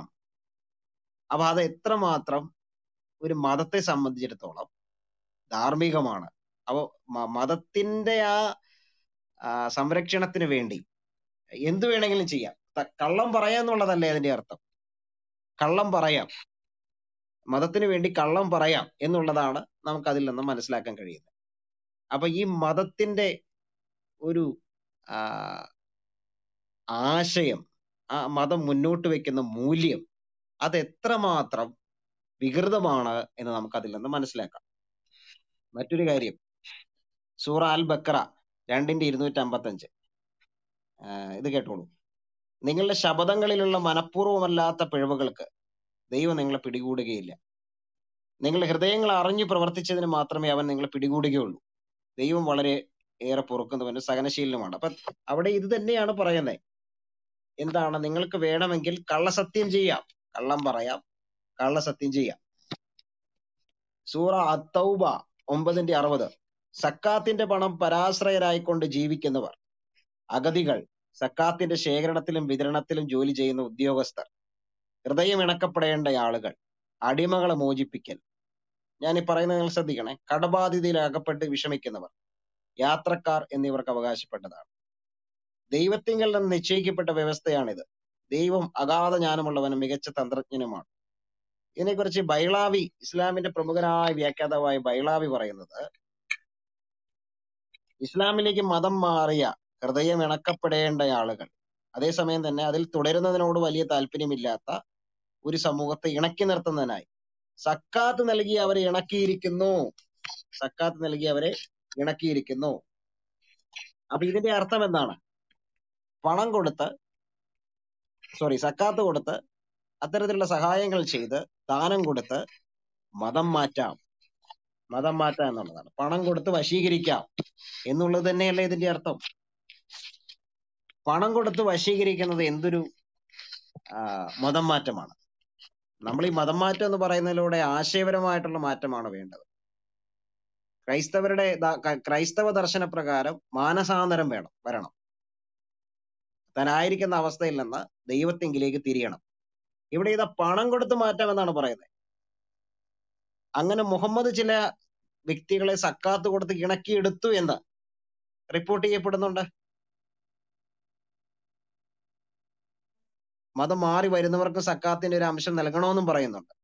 അപ്പൊ ഇവിടെയൊക്കെ നമ്മൾ ശരിക്ക് ചിന്തിക്കുകയും മനസ്സിലാക്കുകയും ചെയ്യേണ്ട ഒരുപാട് കാര്യങ്ങൾ നമ്മുടെ ഇപ്പൊ ഈ കണ്ടംപററി സമൂഹത്തിൽ, ഇന്ന് ഈ സമകാലിക സമൂഹത്തിലേക്ക് നമ്മൾ നോക്കുമ്പോൾ ഇത്തരം കാര്യങ്ങളൊക്കെ അവിടെ ഇവിടെയായിട്ട് നടക്കുന്നു, വളരെ ശക്തമായി നടക്കുന്നു എന്ന് നമുക്ക് കാണാം. ഇനി ഞാൻ ആദ്യം പറഞ്ഞ ഒരു കാര്യം, ഇസ്ലാമിൽ വിശ്വസിക്കാത്തവരെ കൊല്ലും, കൊലപാതക നിയമവിധേയമാകുന്നു എന്ന് പറഞ്ഞ കാര്യം കേൾക്ക്. സൂറ 8:65. ഓ ദൈവദൂതരെ, അവിശ്വാസികളെ യുദ്ധത്തിന് പ്രേരിപ്പിക്കാം. ഓ പ്രവാചകരെ, പരിശുദ്ധ മാസത്തെക്കുറിച്ചും അതിൽ യുദ്ധം ചെയ്യുന്നതിനെ കുറിച്ച് അവർ നിന്നോട് ചോദിക്കുന്നു. നീ പറയുക, അതിൽ യുദ്ധം ചെയ്യുന്ന വലിയ അപരാധം തന്നെ. സൂറ 2:217. സത്യവിശ്വാസികളെ യുദ്ധത്തിന്റെ ഭാരത്തോടു കൂടിയോ അതില്ലാതെ യുദ്ധത്തിന് പുറപ്പെടുക. സൂറ 47:4 മുതൽ 6 വരെ 35. അതുകൊണ്ട് സത്യനിഷേധികളെ നിങ്ങൾ കണ്ടുമുട്ടിയാൽ പിരടിക്ക് വെട്ടിക്കൊള്ളുക. അവരെ നിങ്ങൾ പരാജയപ്പെടുത്തി കഴിഞ്ഞാൽ പിടിച്ചു കെട്ടുക. അതിനുശേഷം ഒന്നെങ്കിൽ അവരോട് ഔദാര്യം കാണിക്കുക, അല്ലെങ്കിൽ മോചന ദ്രവ്യം വാങ്ങിക്കൊള്ളുക. ഇനിയുണ്ട് ആയത്തുകൾ, ഞാൻ ചുരുക്കി വായിക്കുകയാണ്. അങ്ങനെ എത്രയോ ആയത്തുകൾ ഖുറാനിലുണ്ട്. കൊള്ളയടിക്കൽ നിയമവിധേയമാക്കുന്നുണ്ട്. അതുപോലെ തന്നെ വഞ്ചന നിയമവിധേയമാണ്. സൂറ 5:89 അത് വായിക്കാം. ഇത്തരം കാര്യങ്ങൾ, അത് പ്രതികാര നിയമവിധേയമാണ്. പ്രതികാര നിയമവിധേയമാണ് എന്ന് പറയുമ്പോൾ തന്നെ നിങ്ങൾ അതിനെക്കുറിച്ച് ചിന്തിക്കേണ്ടതാണ്. ഞാൻ തൽക്കാലം എത്രയും പറഞ്ഞ് നിർത്തുവാണ്. അപ്പൊ ഇവിടെയെല്ലാം നമ്മൾ മനസ്സിലാക്കേണ്ടതും ചിന്തിക്കേണ്ടതും ഇസ്ലാമിന്റെ ഒരു ധാർമ്മിക ബോധത്തെയാണ്, ഇസ്ലാമിന്റെ ഒരു എത്തിക്കൽ സമീപനത്തെയാണ്. എന്ത് എത്തിക്സ് ആണ് അവിടെ ഉള്ളത്, എന്ത് ധാർമ്മികതയാണ് ഈ പറഞ്ഞ കാര്യങ്ങൾക്കൊക്കെ ഉള്ളത്. സാമൂഹികപരമായ ഈ സമൂഹത്തോട് എന്ത് ബാധ്യതയാണ് ഇതിനുള്ളത്, എന്ത് ബാധ്യത ഈ സമൂഹത്തോട് ഇത് വെച്ച് പുലർത്തുന്നുണ്ട്. എല്ലാം മതത്തിന്റെ കണ്ണുകളോടെ മാത്രം കാണുന്നു, എല്ലാം മതത്തിന്റെ ചിന്തയിൽ നിന്നുകൊണ്ട് മാത്രം വീക്ഷിക്കുന്നു, എല്ലാം അങ്ങനെ കാണുകയാണ്. ഈ മതത്തിന് അന്യമായതൊക്കെ എല്ലാം നശിപ്പിക്കണം, എല്ലാം ഇല്ലാതാകണം എന്നൊരു ചിന്ത. ഇനി ഈ സഹോദരൻ ചോദിച്ച പോലെ ഈ മനുഷ്യത്വ വിരുദ്ധമായ കാര്യങ്ങൾ ഒരുപാട് ഖുറാനിലുണ്ട്. അത് പ്രിയ സഹോദരങ്ങൾ പറയും, ഞാൻ അതിലേക്ക് പോകുന്നില്ല. തൽക്കാലം ഞാൻ ഇവിടെ നിർത്തുന്നു. ഓക്കെ, പക്ഷേ എന്ന് പറഞ്ഞു. അല്ല, അതിന് പിന്നെ സിജോ ഉത്തരം ക്ലിയർ ആയിട്ട് പറഞ്ഞല്ലോ. ഇനി അടുത്ത ആളിലേക്ക് പോ, ഇല്ലെങ്കിൽ അദ്ദേഹത്തോട് ചോദിച്ചാ പോരാ. ഓക്കെ, ഞാനൊരു ഉപചോദ്യം കൂടെ ഉണ്ട്, അതോടൊന്ന് ഞാൻ പറഞ്ഞോട്ടെ. ചോദിച്ചോളൂ. ആയിക്കോട്ടെ, പറഞ്ഞോളൂ. ഓക്കെ. സിജോ ബ്രദറെ, വളരെ ഇൻഫോർമേറ്റീവ് ആയിരുന്നു ആൻസർ. ഞാൻ ചിലതൊക്കെ ഞാൻ ആദ്യമായിട്ടാണ് കേൾക്കുന്നത്. പറഞ്ഞിരുന്ന ചില സംഭവങ്ങളൊക്കെ നടന്നതായിട്ട് പറഞ്ഞതൊക്കെ ആദ്യം കേൾക്കുകയായിരുന്നു. Thank you. ഞാൻ ഉപചോദ്യം എന്തെന്ന് വെച്ച് കഴിഞ്ഞാൽ, നമ്മുടെ ഈ പഴയ നിയമകാലത്ത് കണ്ടിരുന്ന ബാലാരാധനയുടെ ഒരു കണ്ടിന്യൂഷൻ അല്ലേ ശരിക്കും ഇസ്ലാം മുന്നോട്ട് ഇപ്പോൾ കൊണ്ടുപോകുന്നത്? പ്രത്യേകിച്ച് ഈ കറുത്ത കല്ലിനെ കബയെ നോക്കി വർഷിപ്പ് ചെയ്യണം എന്നൊക്കെ ഉള്ള ആ ഒരു പോളിസി വരുന്നതിൻ്റെ പുറകിലുള്ള ഒരു ആത്മീയമായ രീതിയിൽ ചിന്തിച്ചാൽ അങ്ങനെയല്ലേ എന്നാണ് എൻ്റെ ഒരു അതെന്താണ് അതിനെക്കുറിച്ചുള്ള കാഴ്ചപ്പാടെന്ന് അറിയാനാണ്. Thank you. ചക്ക, പറഞ്ഞോളൂ. ആ അതെ അതെ അതെ. കാരണം വെച്ചാല് മുഹമ്മദ് രംഗപ്രവേശനം ചെയ്യുന്നതിന് മുമ്പും ഈ പിന്നെ കാബ ക്ഷേത്രത്തിലെ വിഗ്രഹാരാധനയോടനുബന്ധിച്ചാണ്, അതിനോട് ബന്ധപ്പെട്ടാണ് അറബികൾ അവിടെ വന്നിരുന്നത്. അവരുടെ പ്രസിദ്ധമായ ഒരു ക്ഷേത്രമായിരുന്നു ഈ കാബാലയം എന്ന് പറയുന്നത്. ഇന്ന് നമ്മൾ കാണുന്നതായ ഈ ഹജ്ജ് കർമ്മം ഉണ്ടല്ലോ, ഇതൊക്കെ നേരത്തെ നിലവിലുണ്ടായിരുന്ന. ഈ ഹജ്ജിന് ഇപ്പം നമ്മൾ കാണാറുണ്ടല്ലോ, ഈ ഈ കാബയെ വലം വെക്കുക, തവാഫ് ചെയ്യുക, വലം ചുറ്റി 7 പ്രാവശ്യം. ഇത് അവിടെ സ്ത്രീകൾ നഗ്നരായി ചെയ്തുകൊണ്ടിരുന്ന കാര്യങ്ങളാണ്. അപ്പൊ അതൊക്കെ തന്നെ അവിടുന്ന് അങ്ങ് പഴയകാല വിഗ്രഹാരാധനയിൽ നിന്നും ബാലാരാധനയിൽ നിന്നും, അല്ലെങ്കിൽ എന്താണ് ഒരു വീട്ടിൽ ഒരു കുടുംബത്തിനൊരു വിഗ്രഹം എന്ന നിലയിലെ വിഗ്രഹ ആരാധനയിൽ നിന്ന് പൊട്ടിമുളച്ചതായ സമ്പ്രദായമാണ് ഇസ്ലാമിലേക്ക് വന്നിട്ടുള്ളത്. ഈ മുഹമ്മദ് രംഗത്ത് വന്നതായ അദ്ദേഹത്തിന്റെ ആരംഭകാലങ്ങളിൽ മക്കയിലെ 13 വർഷക്കാലങ്ങളിലും അദ്ദേഹം ഈ കാബയ്ക്ക് വലം വെച്ചിട്ടുണ്ട്, കാബയെ നോക്കി പ്രാർത്ഥിച്ചിട്ടുണ്ട്, കാബയിലേക്ക് നോക്കി നിസ്കരിച്ചിട്ടുണ്ട്. ഈ ഹിജ്റാബ്ദ് 8-ാം വർഷമാണ് ഈ മക്ക ഇദ്ദേഹം പിടിച്ചെടുക്കുന്നത്. അന്നാണ് ഈ കാബയിലെ വിഗ്രഹങ്ങളൊക്കെ ഇദ്ദേഹം തച്ചുടയ്ക്കുന്നത്. അതിനു മുമ്പും ഇദ്ദേഹം ഇതിന് ചുറ്റിയിട്ടുണ്ട്. അപ്പൊ ഇദ്ദേഹം വാസ്തവത്തില് അള്ളാഹു ഒരു ദൈവമാണെന്ന് പറഞ്ഞത് കൊണ്ട് നാട്ടുകാരും അറബികളെല്ലാം അങ്ങ് അംഗീകരിച്ചു. മറിച്ചിനിയും ഇദ്ദേഹത്തിന്റെ മനസ്സിൽ വരിക, ലാത്തെ അങ്ങ് ദൈവമാക്കാമെന്ന് ഇദ്ദേഹം ചിന്തിച്ചിരുന്നുണ്ടല്ലോ, ലാത്തെ അംഗീകരിച്ചു പോയനെ. അതല്ല ഉസ്സയാണെങ്കിൽ ഉസ്സ അംഗീകരിച്ചു പോയനെ. അദ്ദേഹത്തിന് അധികാരം കിട്ടിയപ്പോൾ അദ്ദേഹം എന്ത് പറഞ്ഞുവോ അതനുസരിച്ചാണ് പിൽക്കാലത്തേക്കുള്ള ആരാധനകളെല്ലാം തന്നെ പോയത്. അപ്പൊ ഇന്ന് ഇസ്ലാമിൽ നടക്കുന്ന ഈ ഹജറുൽ അസ്വദിനെ നോക്കിയുള്ളത് 5 നേരത്തെ നിസ്കാരവും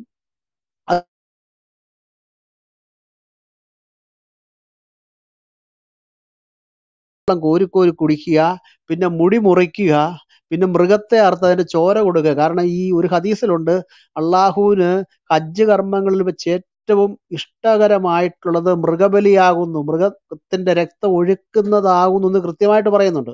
വേദപുസ്തകത്തിലൂടെ വെളിപ്പെടുന്ന ദൈവം മൃഗരക്തത്തെ അല്ല പ്രതീക്ഷിച്ചത്.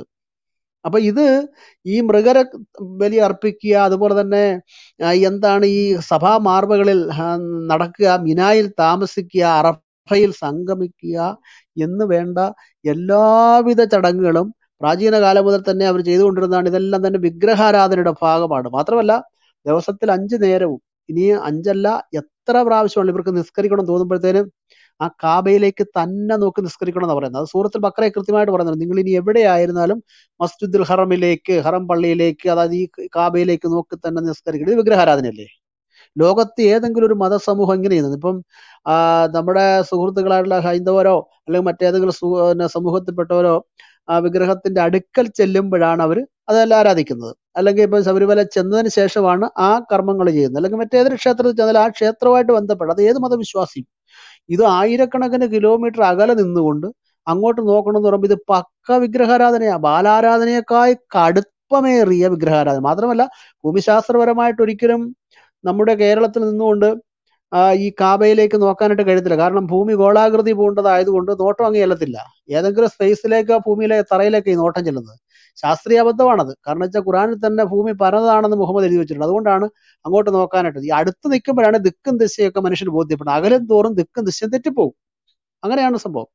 അപ്പൊ ഇത് പഴയകാല ബാലാരാധനയിൽ നിന്നും, പഴയകാല വിഗ്രഹാരാധനയിൽ നിന്നും, പഴയകാല പ്രാചീനകാല ഗോത്രവർഗങ്ങളുടെ ഇടയിൽ ഉണ്ടായിരുന്ന ആ അധാർമികമായ ആരാധനയിൽ നിന്നും ഉരുവം കൊണ്ടതാണ് ഇന്നത്തെ ഇസ്ലാം. അന്നത്തെ പെണ്ണുങ്ങൾ തവാഫ് ചെയ്യുമ്പോൾ തുണി ഉടുത്തിരുന്നില്ല.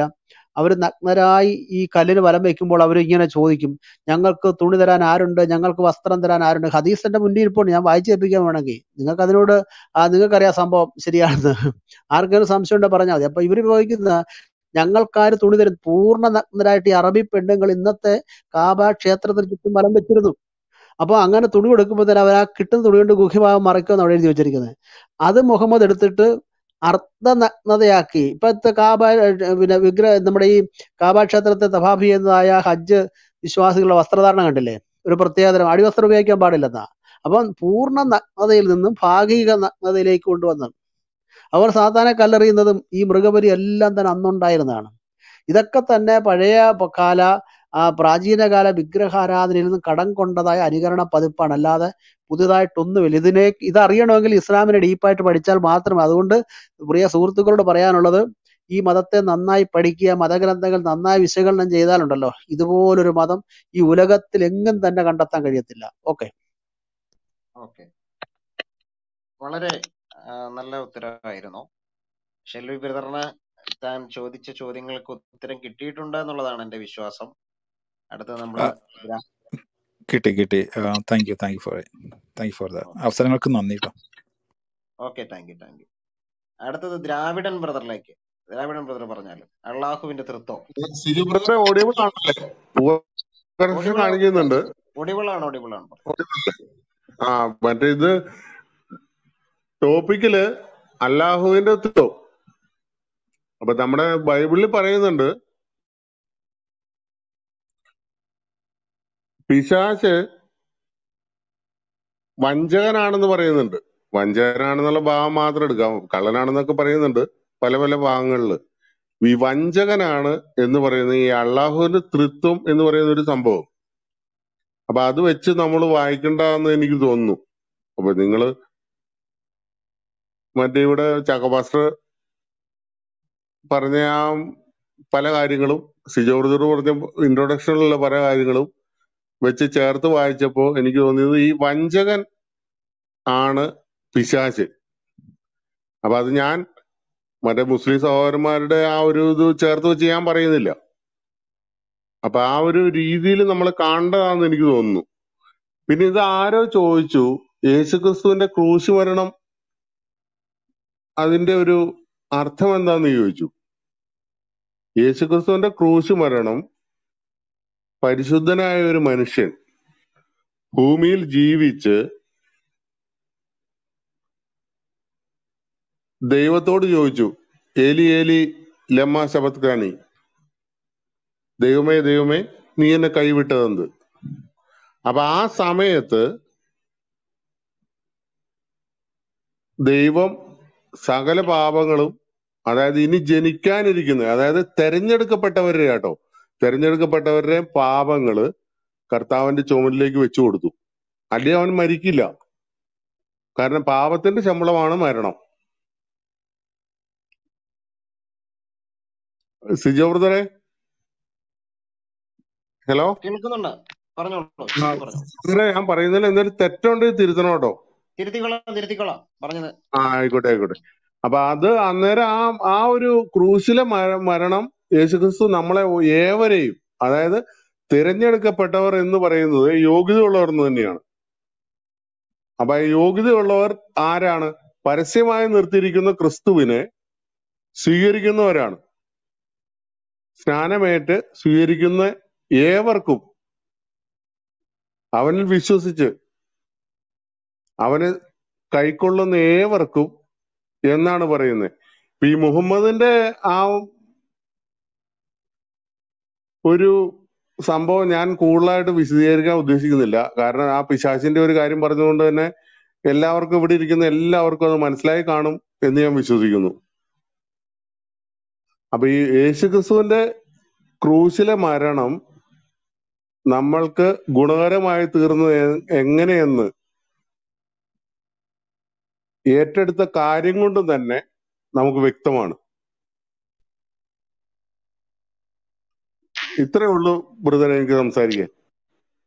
Okay, thank you. ഞാനിവിടെ ഈ ദ്രാവിഡൻ ബ്രദർ പറഞ്ഞപ്പോ ചിന്തിക്കുകയായിരുന്നു, നമ്മൾ ഓരോരുത്തരും ക്രിസ്തുവിനെ കണ്ടുമുട്ടിയില്ലായിരുന്നെങ്കിൽ നമ്മുടെ ജീവിതം എങ്ങനെയായി പോകുമായിരുന്നു. യേശു ക്രിസ്തുവിനെ കണ്ടുമുട്ടാൻ കഴിഞ്ഞതാണ് നമ്മുടെ എല്ലാവരുടെയും ഭാഗ്യം. ക്രിസ്തു ഈ ലോകത്തിലേക്ക് വന്നു എന്നും നമുക്കായി മരിച്ചു, അടക്കപ്പെട്ടു, ഉയർത്തെഴുന്നേറ്റു.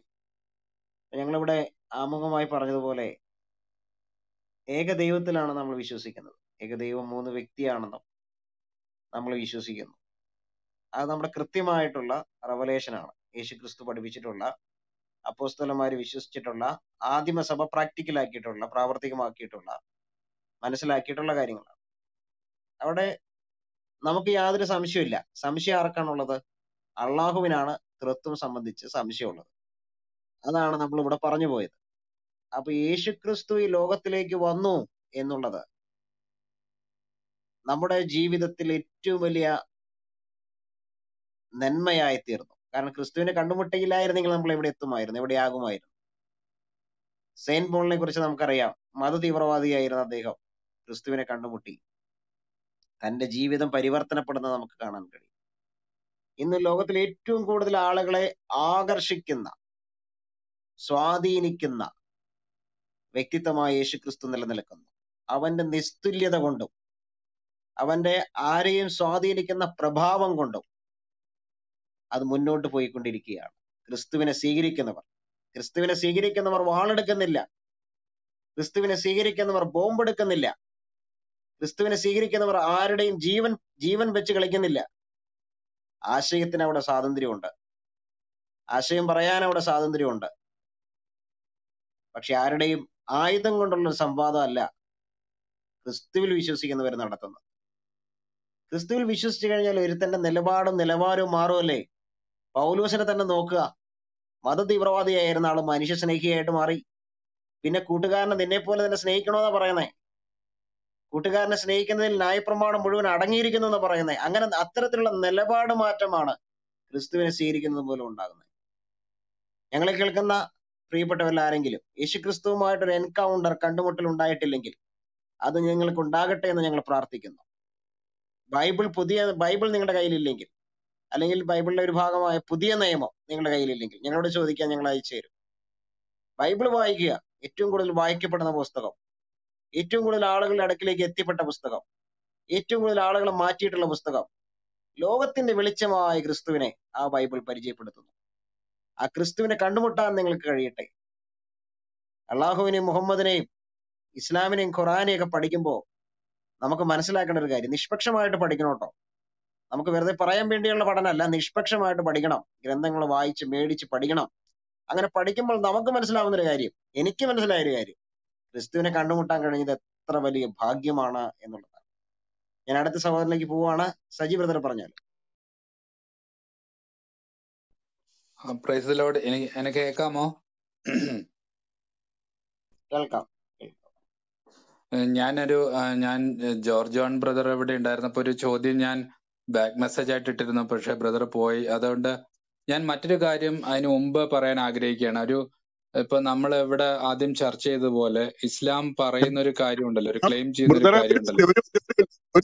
ഒരു മിനിറ്റ് കേൾക്കാവോ സിജോ ബ്രദറെ? പറഞ്ഞോളൂ. സിജോ ബ്രദറെ കേൾക്കുന്നുണ്ടോ? എന്താണ്? ആ ചാക്കോ പാസ്റ്ററോട് ഒരു സംശയം ചോദിക്കാനാ. സജി ബ്രദർ പറഞ്ഞിട്ട് ഒരു സംശയം ചോദിച്ചോട്ടെ പാസ്റ്ററോട്? ആ മറ്റേ യെശയ്യാവിന്റെ പുസ്തകം 54-ാമത്തെ അധ്യായം 5-ാമത്തെ വചനം. ഓക്കെ, ദ്രാവിഡൻ സജി ബ്രദർ പറഞ്ഞിട്ട് ചോദിച്ചോളൂ. ആയിക്കോട്ടെ. അല്ല, ദ്രാവിഡൻ ബ്രദർ പറഞ്ഞിട്ടായാലും മതി, സാരമില്ല. എന്തെങ്കിലും പറയാനുള്ളതാണെങ്കിൽ പറഞ്ഞു തുടങ്ങിയല്ലോ എന്ന് ഓർത്താണ്. പറഞ്ഞു തുടങ്ങിയല്ലോ, അതിനുശേഷം ദ്രാവിഡൻ ചോദിച്ചോളൂ, കുഴപ്പമില്ല. ഓക്കെ. അല്ല, ഇപ്പൊ നമ്മളിവിടെ മുമ്പ് ഡിസ്കസ് ചെയ്ത കാര്യം പോലെ തന്നെ ഇസ്ലാം ക്ലെയിം ചെയ്യുന്ന കുറെ കാര്യങ്ങളുണ്ടല്ലോ. എല്ലാ മനുഷ്യരും മുസ്ലിം ആയിട്ടാണ് ജനിക്കുന്നത്, അല്ലെങ്കിൽ ആദം മുസ്ലിം ആയിരുന്നു എന്നൊക്കെ പറയുന്ന ആ സ്റ്റേറ്റ്മെന്റ്സ്, അത് അവര് പറയുന്ന അർത്ഥത്തിലല്ലാതെ മറ്റൊരു വീക്ഷണകോണിലൂടെ ശ്രദ്ധിച്ചു കഴിഞ്ഞാൽ അത് ഒരു അർത്ഥത്തിൽ ശരിയല്ലേ എന്ന് ഉള്ള സംശയമാണ് എനിക്കിവിടെ ചോദിക്കാനുള്ളത്. അത് ഞാൻ പറയാൻ കാരണം, ഇപ്പോ യോഹന്നാന്റെ സുവിശേഷം, യോഹന്നാൻ എഴുതിയ സുവിശേഷം 8-ാമത്തെ അധ്യായത്തില് യേശു ക്രിസ്തു കർത്താവ് കൃത്യമായിട്ട് പറയുന്നുണ്ടല്ലോ, പാപം ചെയ്യുന്നവനെല്ലാം പാപത്തിന്റെ ദാസനാകുന്നു, അല്ലെങ്കിൽ അത് അർത്ഥമില്ലെങ്കിൽ അടിമയാകുന്നു. ആ ദാസൻ ഒരിക്കലും ഭവനത്തിൽ വസിക്കുന്നില്ല, പുത്രനോ എന്നേക്കും വസിക്കുന്നു. അതുകൊണ്ട് പുത്രൻ നിങ്ങൾക്ക് സ്വാതന്ത്ര്യം വരുത്തിയാൽ എന്ന് പറയുന്ന ആ സ്റ്റേറ്റ്മെന്റ് നമുക്ക് എല്ലാവർക്കും പരിചയമുള്ളതാണല്ലോ. ഏതാണ്ട് അത് തന്നെയല്ലേ ആദത്തിന് സംഭവിച്ചത്. ആദം പാപം ചെയ്തത് വഴി ആ ദൈവം ഉണ്ടാക്കിയ തോട്ടത്തിൽ താമസിക്കാനുള്ള പുത്രത്വം നഷ്ടപ്പെട്ട് പുറത്താക്കപ്പെട്ടു. ഇത് തന്നെയല്ലേ ശരിക്കും പറഞ്ഞാൽ മുസ്ലിം എന്ന് പറയുമ്പോൾ ഒരു തരം അടിമയല്ലേ, ഒരു ദാസ്യത്വം അല്ലേ പറയുന്നത്. അപ്പോ ഈ പറയുന്ന അല്ലാഹു ഈ പറയുന്ന സർപ്പത്തിന് അടിമയായി പോയ ആദത്തിന്റെ ഒരു ചിത്രമല്ലേ കാണിച്ചു തരുന്നത്. അതുപോലെ തന്നെ ഈ സങ്കീർത്തനം 51-ലാണെന്നാണ് എന്റെ ഓർമ്മ, ദാവീദ് പറയുന്നുണ്ടല്ലോ, പാപത്തിൽ ഞാൻ മാതാവ് എന്നെ ഗർഭം ധരിച്ചു, അകൃത്യത്തിൽ ഞാൻ ഉരുവായി എന്ന് പറയുന്നാൽ പാപത്തിന്റെ ഒരു പാശം നമ്മുടെ ഉള്ളിൽ ജനിക്കുമ്പോൾ തന്നെ ഉണ്ട് എന്നൊരു ചിന്ത. നമ്മളത് ജന്മപാപം എന്നൊക്കെ വിശേഷിപ്പിക്കുന്നത് മറ്റൊരു അർത്ഥത്തിലായിരിക്കാണോ എന്ന് എനിക്ക് അറിഞ്ഞുകൂടാ. പക്ഷെ ആ പാപത്തിന്റെ ഒരു അംശവും നമ്മുടെ ഉള്ളിൽ DNA-യുടെ ഒപ്പം ഉള്ള പോലെയാണ് നമ്മൾ ജനിക്കുന്നത്. ആ അർത്ഥത്തിൽ ഒരു മുസ്ലിം ആയിട്ട് തന്നെയല്ലേ ജനിക്കുന്നത്, ആ അടിമത്വം ഉള്ള അർത്ഥത്തിൽ. അല്ലാതെ അവർ പറയുന്ന ഒരു വിമോചനത്തിന്റെ അല്ല, ഒരു അടിമത്തത്തിന്റെ അവസ്ഥ, ഒരു പാപത്തിന്റെ സ്വഭാവം, ആ മുസ്ലിം ആയിരിക്കുക എന്ന് പറയുന്ന പാപത്തിന്റെ സ്വഭാവം. അത് ആ പിശാചിന് തന്നെ, ആ സർപ്പത്തിന് തന്നെ അടിമയായിരിക്കുന്ന ഒരു അവസ്ഥ നമ്മളിലൊക്കെ ഒരു അർത്ഥത്തിൽ ഉണ്ടല്ലോ എന്നുള്ളതാണ്. അത് ആദത്തിൽ തന്നെ തുടങ്ങിയല്ലോ എന്നുള്ള ചിന്തയാണ് ഞാൻ ആദ്യം ഒന്ന് ചോദിക്കുന്നത്. ഞാൻ പക്ഷെ ചോദിക്കാൻ വെച്ചിരുന്ന മറ്റൊരു കാര്യമാണ്. ഞാൻ ഇതൊന്ന് ആദ്യം ചോദിക്കാൻ അതിന് അങ്ങനെ ആ ഒരു വീക്ഷണകോണിൽ കൂടെ ചിന്തിച്ചാൽ ഇതൊക്കെ ഒരർത്ഥത്തിൽ ശരിയായി വരില്ലേ? വളരെ രസകരമായിട്ടുള്ളൊരു ചോദ്യമാണത്. ഞാൻ ഈ ജന്മഭാവത്തെ കുറിച്ച് ഈ ദൈവപ്രവർത്തകരായിട്ട് കുറെ നാളുകൾ ചർച്ച ചെയ്തിട്ടുള്ളതാണ്. അടിമത്വം, പാപത്തിന്റെ അടിമത്വത്തിൽ മനുഷ്യരെല്ലാം ജനിക്കുന്നു. അവർക്ക് രക്ഷകൻ ആവശ്യമാണ്, വിമോചകൻ ആവശ്യമാണ്. അപ്പൊ അവരാ പറയുന്ന അർത്ഥത്തിൽ എല്ലാവരും മുസ്ലിങ്ങളാണെന്ന് പറയുന്ന അർത്ഥത്തിൽ എല്ലാവരും പാപികളാണ്, പാപത്തിന്റെ അടിമകളാണ്, പിശാചിന്റെ അടിമത്തത്തിലാണെന്ന് പറയുന്നത് യുക്തിപരമായിട്ട് ശരിയാണ്, ലോജിക്കലായിട്ട് ശരിയാണ്. പക്ഷെ ഈ ഇസ്ലാം മുന്നോട്ട് വയ്ക്കുന്ന വാദം അങ്ങനെയല്ല. അവർ പറയുന്ന മറ്റൊരർത്ഥത്തിൽ, ഈ ഒരു അർത്ഥത്തിൽ ചിന്തിച്ചാൽ അത് ലോജിക്കലാണ്. അപ്പൊ അവിടെ നമ്മൾ മനസ്സിലാക്കേണ്ട ഒരു കാര്യം, പാപത്തിന്റെ അടിമത്തത്തിൽ നിന്ന് മനുഷ്യനെ രക്ഷിക്കാൻ യേശുക്രിസ്തു ലോകത്തിൽ വന്നു. അതുകൊണ്ട് അവനിൽ വിശ്വസിക്കുന്നവന് നിത്യജീവൻ ഉണ്ട്. അവൻ വഴിയും സത്യവും ജീവനുമാണെന്ന് അവകാശപ്പെട്ടിരിക്കുന്നു. ഞാൻ അടുത്തയാളിലേക്ക് പോകുകയാണ്. അല്ല, എനിക്ക് ചോദിക്കാനുണ്ടായിരുന്ന ചോദ്യം ശരിക്കും അതായിരുന്നില്ല. ഞാൻ മറ്റേ ചർച്ച വന്നപ്പോ ഞാൻ ഓർത്തതാണ്. ശരിക്കും ചോദിക്കാനുണ്ടായിരുന്നത് അത് വളരെ രസകരമായിട്ടുള്ള ചോദ്യമാണ്. ഓക്കെ, അല്ല, ഞാൻ ചോദിക്കാൻ വന്നിരുന്നത് ശരിക്കും പറഞ്ഞ ഈ ഖുറാൻ നീട്ടിവെക്കുന്ന ഒരു തൃത്വം ഉണ്ടല്ലോ, അല്ലാഹു, ഈസ, മറിയം എന്ന് പറയുന്ന ഒരു തൃത്വം, വളരെ വിചിത്രമായ ഒരു തൃത്വം ഖുറാൻ കാണിക്കുന്നുണ്ടല്ലോ. അതിനെന്തെങ്കിലും സാന്ദർഭികമായി വിശ്വാസപരമായി എവിടെയെങ്കിലും എന്തെങ്കിലും ഒരു ബാക്ക്ഗ്രൗണ്ട് ഉണ്ടോ? അതെയോ മുഹമ്മദിന് ചുമ്മാ ഒരു തോന്നലുണ്ടായത് മാത്രമാണോ? അല്ലാതെ അതിന് എന്തെങ്കിലും ഒരു ബാക്ക്ഗ്രൗണ്ട് ഉണ്ടോ എന്നുള്ളതാണ്. അത് നമ്മളിവിടെ തുടക്കത്തിൽ ഞാനും ചാക്കോ പാസ്റ്ററും ജോർജ് ബ്രദറൊക്കെ പറഞ്ഞു പോയായിരുന്നല്ലോ. ഇത് ഈ ഇങ്ങനെ ഒരു വിശ്വാസം എനിക്ക് ആ സമയത്ത് കേൾക്കാൻ പറ്റിയില്ല. ഓക്കെ, അള്ളാഹു, ഈസ, മറിയം. സത്യത്തിൽ അള്ളാഹു ആരാണെന്ന് നമ്മളിവിടെ പറഞ്ഞു. ഈസ ആരാണെന്ന് നമുക്കും അറിയാം. ഈസ ഒരു മിത്തിക്കൽ കഥാപാത്രമാണ്. അത് ഈ നോസ്റ്റിക് സുവിശേഷങ്ങളിൽ നിന്നൊക്കെയുള്ള സോഴ്സുകൾ ഉപയോഗിച്ച് ഉണ്ടാക്കിയെടുത്തൊരു കഥാപാത്രം. അതേപോലെ തന്നെ ഇസ്ലാം ഖുറാൻ പറയുന്ന പ്രവാചകന്മാരെല്ലാം, ഞാനിവിടെ അത് വളരെ വ്യക്തമായിട്ട് പറഞ്ഞു, 4-5 തരത്തിലുള്ള സോഴ്സ് ഒരുമിച്ചാക്കി കൂട്ടിക്കലർത്തി അങ്ങനെ ഒരു മിക്സഡ് പരുവത്തിലാണ് ഇസ്ലാം നിലനിൽക്കുന്നത്. അപ്പൊ 5-6 തരത്തിലുള്ള സോഴ്സുകൾ അതിനുണ്ട്. ആ സോഴ്സുകളെല്ലാം നമ്മൾ പരിശോധിക്കുമ്പോൾ അതിൽ നല്ല അല്പാൽപ്പം എടുത്ത് ഇങ്ങനെ കൂട്ടിക്കലർത്തി വെച്ചേക്കുവാണ്. ഈ പ്രവാചകന്മാരുടെ കഥകളിലൊക്കെ നമ്മൾ അത് കാണാം. അതുകൊണ്ട് അതെല്ലാം മിത്തായിട്ടാണ് നമ്മൾ മനസ്സിലാക്കേണ്ടത്. ഒരു മിത്തിക്കൽ ഫിഗേഴ്സ് ആയിട്ടാണ് ഇതിനെല്ലാം നമ്മൾ മനസ്സിലാക്കേണ്ടത്. ഇനി അള്ളാഹു, ഈസ, മറിയം ഇവർ പറയുന്ന അർത്ഥത്തിൽ, ഇസ്ലാം പറയുന്ന അനുസരിച്ച് ദൈവം, യേശു, മറിയ, ഇങ്ങനെയൊരു തൃത്വം ഒരു കാലത്തും ക്രൈസ്തവ സഭയ്ക്ക് ഉണ്ടായിരുന്നിട്ടില്ല.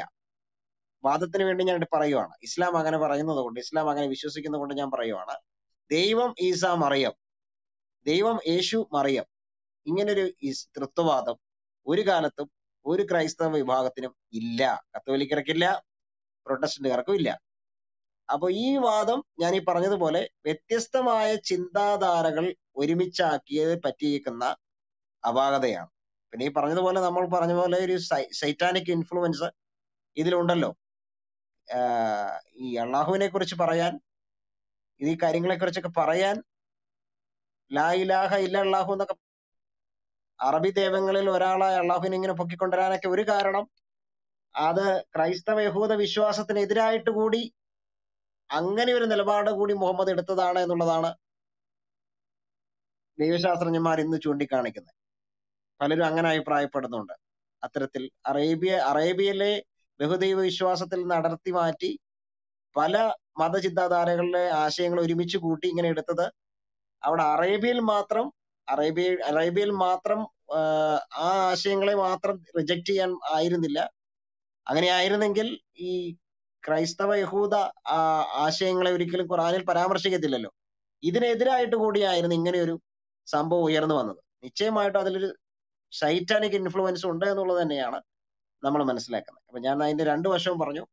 അതിന്റെ കാര്യം മനസ്സിലായി, പിടികിട്ടി എന്നുള്ളതാണ് ഞാൻ വിശ്വസിക്കുന്നത്. ഓക്കെ, അതായത് ഈ റോമിലും ഗ്രീക്കിലൊക്കെ ഉണ്ടായിരുന്ന ഒരു ദൈവം, ഒരു ദേവത, അല്ല അതിന്റെ മകൻ ഒരു ദൈവം എന്നൊക്കെ പറയുന്ന ഒരു തിരിക്കുടുംബം പോലത്തെ അങ്ങനെ ഒരു സങ്കല്പം ആഡ് ചെയ്യാൻ നോക്കിയുള്ളൂ അല്ലെ? യെസ്, അതോ ഞാൻ പറഞ്ഞു എന്ന് പറഞ്ഞാൽ ഇപ്പൊ അവർക്ക് ഈ ഇസ്ലാമിന് നോസ്റ്റിക് സോഴ്സ് ഉണ്ടായി. ഈ ഈസയുടെ കഥയൊക്കെ നോസ്റ്റിക് ഇൻഫ്ലുവൻസ് ചെയ്യുന്ന വരുന്നത്. സ്വരാഷ്ട്രീയൻ സോഴ്സ് ഉണ്ട്, യഹൂദ റബ്ബിമാരുടെ സോഴ്സ് ഉപയോഗിച്ചിട്ടുണ്ട്, ബൈബിളിലെ സോഴ്സ് ഉപയോഗിച്ചിട്ടുണ്ട്, അതിനു മുമ്പുള്ള ഗ്രീക്ക് റോമൻ ചിന്താധാരകൾ ഉപയോഗിച്ചിട്ടുണ്ട്. അപ്പൊ അതാ ഞാൻ പറഞ്ഞത്, കൃത്യം എവിടെ നിന്ന് എടുത്തു എന്ന് പലതും നമുക്ക് പറയാനാകാത്ത വിധം പലതും മിക്സ് ചെയ്തിരിക്കുന്നു, പലതും ഒരുമിച്ച് കൂട്ടിയിരിക്കുന്നു. ഇപ്പൊ നമ്മൾ രണ്ട് ആശയങ്ങൾ ഒരുമിച്ചെടുത്തിട്ട് ഒന്നിച്ച് കൂട്ടിക്കലർത്തി എങ്ങനെ ഇരിക്കും, അങ്ങനെ അതാണ് ഇസ്ലാം ചെയ്തിരിക്കുന്നത്. അപ്പൊ എവിടെ നിന്ന് എടുത്തു എന്ന് ചോദിച്ചാൽ ഇതിന്റെയൊക്കെ ഭാഗങ്ങൾ ഒരു കാര്യത്തിൽ തന്നെ ഇതിന്റെ എല്ലാ ആശയങ്ങൾ നമുക്ക് കാണാൻ കഴിയും. ഇപ്പൊ ഇസ്ലാമിന്റെ ഒരു ഫണ്ടമെന്റൽ ആയിട്ട് ഡോക്ടറിൻ നമ്മൾ എടുക്കുമ്പോൾ അതില് ബൈബിളിന്റെ ഇൻഫ്ലുവൻസ് നമുക്ക് കാണാം, സ്വരാഷ്ട്രീയൻ ഇൻഫ്ലുവൻസ് കാണാം, അതുപോലെ തന്നെ യഹൂദ റബ്ബിമാരുടെ ഇൻഫ്ലുവൻസ് നമുക്ക് കാണാം, ഗ്രീക്ക് റോമൻ ചിന്തകളുടെ ഇൻഫ്ലുവൻസ് നമുക്ക് കാണാം. എന്ന് പറഞ്ഞാൽ ഇതെല്ലാം എടുത്തേക്കുന്ന ആശയങ്ങൾ ഒരുമിച്ച് ആക്കിയേക്കാണ്, അല്ലാണ്ട് പുതിയതായിട്ടൊന്നുമില്ല. അങ്ങനെ വരുമ്പോ എന്തായി, അതൊരു മിക്സഡ് ആയിട്ടുള്ള ആശയമായിട്ട് മാറി. എന്ന് പറഞ്ഞാൽ എല്ലാം കൂട്ടിക്കലർത്തിയ, എല്ലാം ഒരുമിച്ചാക്കിയ ഒരു ആശയമായിട്ട് അത് മാറി. അത് പുതിയൊരു ആശയമല്ലല്ലോ, ഒരു കോപ്പി. എല്ലാ ചിന്താധാരകളിൽ നിന്ന് കോപ്പി ചെയ്ത് ഒരു ആശയം അവിടെ ഉണ്ടാക്കി.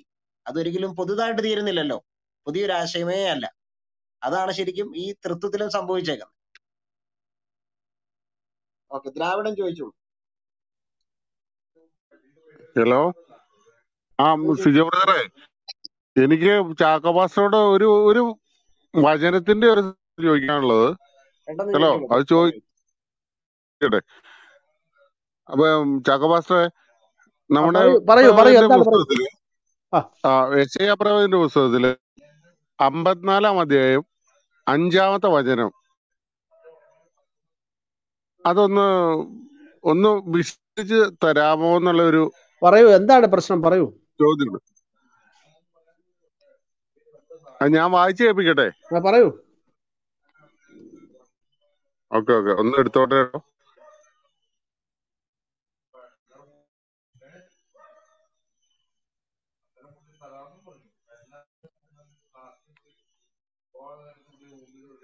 അത് ആരുടെ അടുത്ത്? സിജോ ബ്രദറെ, അതൊന്ന് വായിക്കാവോ? കൊണ്ടേ ഒന്ന് വായിക്കാവോ? ഞാൻ വായിക്കാം ബ്രദറെ, വായിക്കാം. നിന്റെ സൃഷ്ടാവാകുന്നു നിന്റെ ഭർത്താവ്, ഇതാണോ വിഷയം? അതെ. അത് എന്താണ് വിഷയം അവിടെ? അതൊന്ന് മുഴുവൻ വായിക്കാവോ? സൃഷ്ടാവ് നിന്റെ സൈന്യങ്ങളുടെ യഹോവ എന്നാകുന്നു, അവന്റെ നാമം ഇസ്രായേലിന്റെ പരിശുദ്ധനാകുന്നു, നിന്റെ വീണ്ടെടുപ്പുകാരൻ, സർവഭൂമിയുടെ ദൈവം എന്ന് അവൻ വിളിക്കപ്പെടുന്നു. പറയൂ. ഹലോ, എന്താണ് പ്രശ്നം, പറയൂ.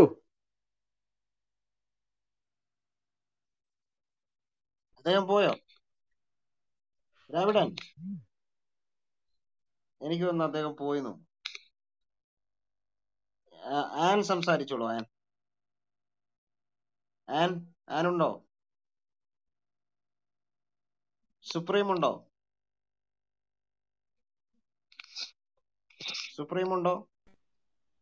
ഓഡിബിൾ ആണോ?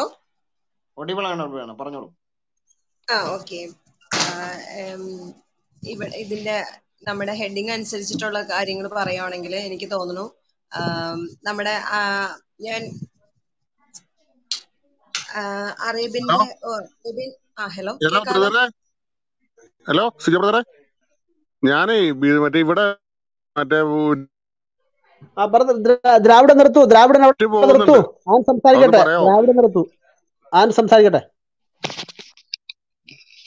ആയിക്കോട്ടെ. Okay, thank you. അപ്പം അറേബ്യൻ ഭൂഖണ്ഡത്തില് അക്കാലത്ത് കുറെ അറബിന്റെ ഗോത്രങ്ങൾ ഉണ്ടായിരുന്നു. അതിൽ ശരിക്കും ഈ റോമക്കാരായിട്ടാണ് അവര് കച്ചവടമൊക്കെ ചെയ്തുകൊണ്ടിരുന്നത്. അങ്ങനെയാണ് കുറെ പേര് ക്രിസ്ത്യൻസ് ആയിട്ട് കൺവേർഷൻ ആയത്. ഗസാൻ എന്ന് പറഞ്ഞ ബാലു, താലിബ്, ലാക്മീഡുകൾ, അങ്ങനത്തെ കുറെ പേര്. പിന്നെ കുറെ പേര് ജൂതന്മാരായിട്ടുള്ള കച്ചവടം വഴിയും പിന്നീട് ജൂതവിശ്വാസികളായിട്ടാണ് ആയിത്തീർന്നത്. അതില് ബാലു, ഖുറൈസയും, ഹിമ്മിയാർ മുതലായവരാണ് ഉണ്ടായിരുന്നത്. അപ്പം അവിടെ ഒരു പ്രമുഖ സ്ഥാനം ലഭിക്കുക എന്ന് പറഞ്ഞു കഴിഞ്ഞാൽ അറേബ്യൻ ആ ഒരു ഭൂമിയിൽ അയാൾക്ക് കുറച്ച് ബുദ്ധിമുട്ടായിരുന്നു പ്രവാചകന്. അതുകൊണ്ടാണ് ആ അറബിന്റെ തന്നെ തനിമയുള്ള ഒരു മതം പുതിയതായിട്ട് സ്ഥാപിക്കാനായിട്ട് പുള്ളി തീരുമാനിച്ചത്. അങ്ങനെ പക്ഷെ ഈ മക്കയില് പണ്ട് പ്രാകൃത വിഗ്രഹങ്ങളുടെ ആ ദൈവങ്ങളെ ഒരു മതമായിട്ട് അവതരിപ്പിച്ചു കഴിഞ്ഞാല് ഏകദൈവ വിശ്വാസികളായ ക്രിസ്ത്യൻസും ജൂതന്മാരും തന്നെ കളിയാക്കുന്ന പുള്ളിക്ക് അറിയായിരുന്നു. അതുകൊണ്ട് ആ ഒരു ആധികാരികത വരുത്താൻ വേണ്ടിയിട്ടാണ് അതൊരു സ്റ്റൈലിൽ ഒരു സെമറ്റിക് ആയിട്ടുള്ള ഒരു ദൈവവിശ്വാസം തന്നെയായിട്ട് സ്വയം പ്രവാചകനായിട്ട് അവരോധിച്ചുകൊണ്ട് അടിച്ചിറക്കിയത്. അങ്ങനെയാണ് ഈ അള്ളാഹുവിനെ യഹോവയായിട്ട് അവതരിപ്പിക്കാനായിട്ട് കണഞ്ഞ് പരിശ്രമിച്ചത്. അപ്പം തോറയൊക്കെ കോപ്പി അടിച്ചത് അതിൽ നിന്ന് സ്വാഭാവികം മാത്രമാണ്. അപ്പം ശരിക്കും പറഞ്ഞു കഴിഞ്ഞാൽ ആ ആരാധിക്കുന്ന യഹൂദരല്ലെന്ന് പറഞ്ഞാൽ പോലും തന്നെ ഇവര് എപ്പോഴും ഈ ഒരു AD 630 ശേഷം ബിൻ വലീദ് എന്ന് പറഞ്ഞിട്ട് ഖാലിദ് ബിൻ വലീദ് ഒരു ക്രൂരനായിട്ട് മുസ്ലിം സൈന്യാധിപനായിരുന്നു. സിറിയ, പാലസ്തീൻ, ഇറാനൊക്കെ കീഴടക്കിയതിനു ശേഷമാണ് അറാമയ ഭാഷയൊക്കെ വേണ്ടാന്ന് വെച്ചിട്ട് അറബിക്കായിട്ട് പ്രധാന ഭാഷയാക്കിയിട്ട് മാറ്റിയത്. അങ്ങനെയാണ് അവർ അള്ളാഹുവിനെ അഭിസംബോധന ചെയ്തു തുടങ്ങിയത്. അപ്പം മലയാളത്തിലെ യഹോവയെ നമ്മുടെ ദൈവം എന്ന് പറയുന്നത് പോലെ തന്നെ കറക്റ്റ് അത് അള്ളാഹുവിനെ ആക്കി. അപ്പം ഇസ്ലാം വരുന്നതിന് മുമ്പ് തന്നെ ചന്ദ്ര കലണ്ടർ അനുസരിച്ചിട്ട് ഇവര് 360 ഡേയ്സിലും ഒരു ദുർദേവതകളെ ആരാധിച്ചു പോന്നിരുന്നു. അതില് പ്രധാന ദൈവമായിരുന്നു ഹുബാല്. അപ്പം അതിൽ ഫിലിസ്തീന് നമ്മുടെ ബൈബിളിൽ പഴയ പറഞ്ഞു വരുന്ന ബാൽദേവനെ കോപ്പി അടിച്ചിട്ടുണ്ടാക്കിയ ദേവനാണ് ഇത്. ശരിക്കും നമ്മുടെ കുറച്ച് പേരൊക്കെ അവര് പഠനം നടത്തിയിട്ട് പറയുന്നുണ്ട്. പണ്ട് ഈ പ്രാചീന അറേബ്യയിൽ ആട് മേയിച്ച് യുദ്ധം ചെയ്ത് നടന്നിരുന്ന അറബികൾക്ക് പിന്നെ പുതിയ ദൈവങ്ങളെ കോപ്പി അടിച്ചിട്ട് അതേ തനിമയിൽ ഉണ്ടാക്കി കൊടുത്ത പരിപാടിയായിരുന്നു ശരിക്കും അന്ന് ഉണ്ടായിരുന്നത് ഇസ്ലാം മതത്തിൽ. അപ്പൊ വിഗ്രഹാരാധന ഇല്ലെന്ന് പറയുമെങ്കിലും ഈ എല്ലാ പള്ളികളുടെ മുകളിൽ എന്തുകൊണ്ടാണ് ഈ ചന്ദ്രക്കല വെക്കുന്നതെന്ന് പറഞ്ഞാൽ ഇന്ന് വരെ അവർക്ക് കറക്റ്റ് ആയിട്ടൊരു ഉത്തരവില്ല. ഈ ഹുബാലിന്റെ ഭാര്യയായിരുന്നു മന്നത്ത് എന്നുള്ള ദുർദേവത. അതാണ് 2 സഹോദരിമാരായിരുന്നു അല്ലാത്തും അല്ലൂസയും. അവരും ദുർദേവതകൾ തന്നെയായിരുന്നു. അപ്പം അതിനെ പ്രീതിപ്പെടുത്താൻ വേണ്ടിയിട്ടാണ് നൂഹ്മാൻ എന്ന് പറഞ്ഞ രാജാവ് ആ സിറിയയിലെ അതായത് കന്യകമാരെ എപ്പോഴും അപ്രോക്സിമേറ്റ്ലി അവരെ കൊണ്ടുപോകുന്നത് സിസ്റ്റേഴ്സിനായിരുന്നു. അതായത് കന്യാസ്ത്രീകളായിട്ട് ജീവിച്ചിരുന്ന വനിതകളെ കൊണ്ടുപോയിട്ടായിരുന്നു അന്ന് ബലി അർപ്പിച്ചുകൊണ്ടിരുന്നത്. അപ്പൊ നരബലി എപ്പോഴും അള്ളാഹുവിനെ പ്രീതിപ്പെടുത്താൻ കൊണ്ടുവരുന്നു. അതേ ഇതിൽ തന്നെയാണ് ഇപ്പോഴും നോക്കിയാലും ബിസ്മില്ല പറഞ്ഞിട്ട് കഴുത്തറുത്തിട്ട് കൊല്ലുമ്പോഴും ആ ഒരു അതേ നരബലി തന്നെയാണ് പുനരാവിഷ്കരിക്കപ്പെടുന്നത്. അപ്പം ഈ ഒരു എന്താ പറയാ പഴയ ഖുറാന്റെ അത് തന്നെയാണ്. അതായത് പണ്ടിരുന്ന വിഗ്രഹാരാധന അതിന്റെയൊക്കെ ഒരു പുതിയതായിട്ടുള്ള അവതരിപ്പിച്ചിട്ട് വന്നു എന്ന് മാത്രമേ ഉള്ളൂ. ശരിക്കും ഇവര് ഇപ്പം നമ്മുടെ പിന്നെ നബിയുടെ വരവിനെ പറ്റിയിട്ട് ബൈബിളിൽ പറഞ്ഞിട്ടുണ്ടെന്ന് പറയണത് എപ്പോഴും യെശയ്യാ പ്രവാചകന്റെ പുസ്തകത്തിലുള്ളതാണ്. അത് ശരിക്കും കർത്താവിനെ കുറിച്ച് പറയണതാണെങ്കിലും നബീനെ കുറിച്ച് പറയാണെന്ന് പറയുമ്പോൾ മത്തായി 7:15 വചനത്തിൽ നമുക്ക് അറിയാൻ പറ്റും. അവര് നമ്മൾ വ്യാജ പ്രവാചകന്മാരെ സൂക്ഷിക്കണം. അവര് ആട്ടിൻതോട്ടിലിട്ട ചെന്നായ്ക്കളാണ്. അവരുടെ പ്രവർത്തികളിൽ നിന്ന് നാം അവരെ തിരിച്ചറിയും. അപ്പം അതുകൊണ്ട് നമ്മൾ വിവേകത്തോടുകൂടി എളിമപ്പെട്ട് പ്രാർത്ഥിച്ച് ഒരുങ്ങിയിരിക്കണം. അതെന്താണ്? ഓക്കെ, താങ്ക് യു ആൻ സിസ്റ്ററെ. വളരെ ചരിത്രപരമായിട്ട് ദൈവശാസ്ത്രപരമായിട്ട് കളനോട്ടും ബ്രദറിന്റെ കുറെ ഓക്കെ, കഴിഞ്ഞോ? Thank you. പറഞ്ഞോ ബ്രദർ. പറഞ്ഞു ബ്രദർ കഴിഞ്ഞു. ഇടയ്ക്ക് സ്റ്റോപ്പായി, അതാണ് ഞാൻ. ശരി, പറഞ്ഞോളൂ. ഹിസ്റ്റോറിക്കലായിട്ടും ദൈവശാസ്ത്രപരമായിട്ടുള്ളൊരു വിശദീകരണമാണ് ഞങ്ങളെല്ലാം ഇവിടെ പറഞ്ഞതിനോട് ചേർന്ന് തന്നെയാണ് ആൻസിസ്റ്റർ പറഞ്ഞത്. സുപ്രീം ഓടുണ്ടോ? സുപ്രീം ഇല്ല. ഓക്കെ, നമ്മളിവിടെ സംസാരിച്ച വിഷയം അള്ളാഹുവിന്റെ തൃത്വം എന്നുള്ളതാണ്.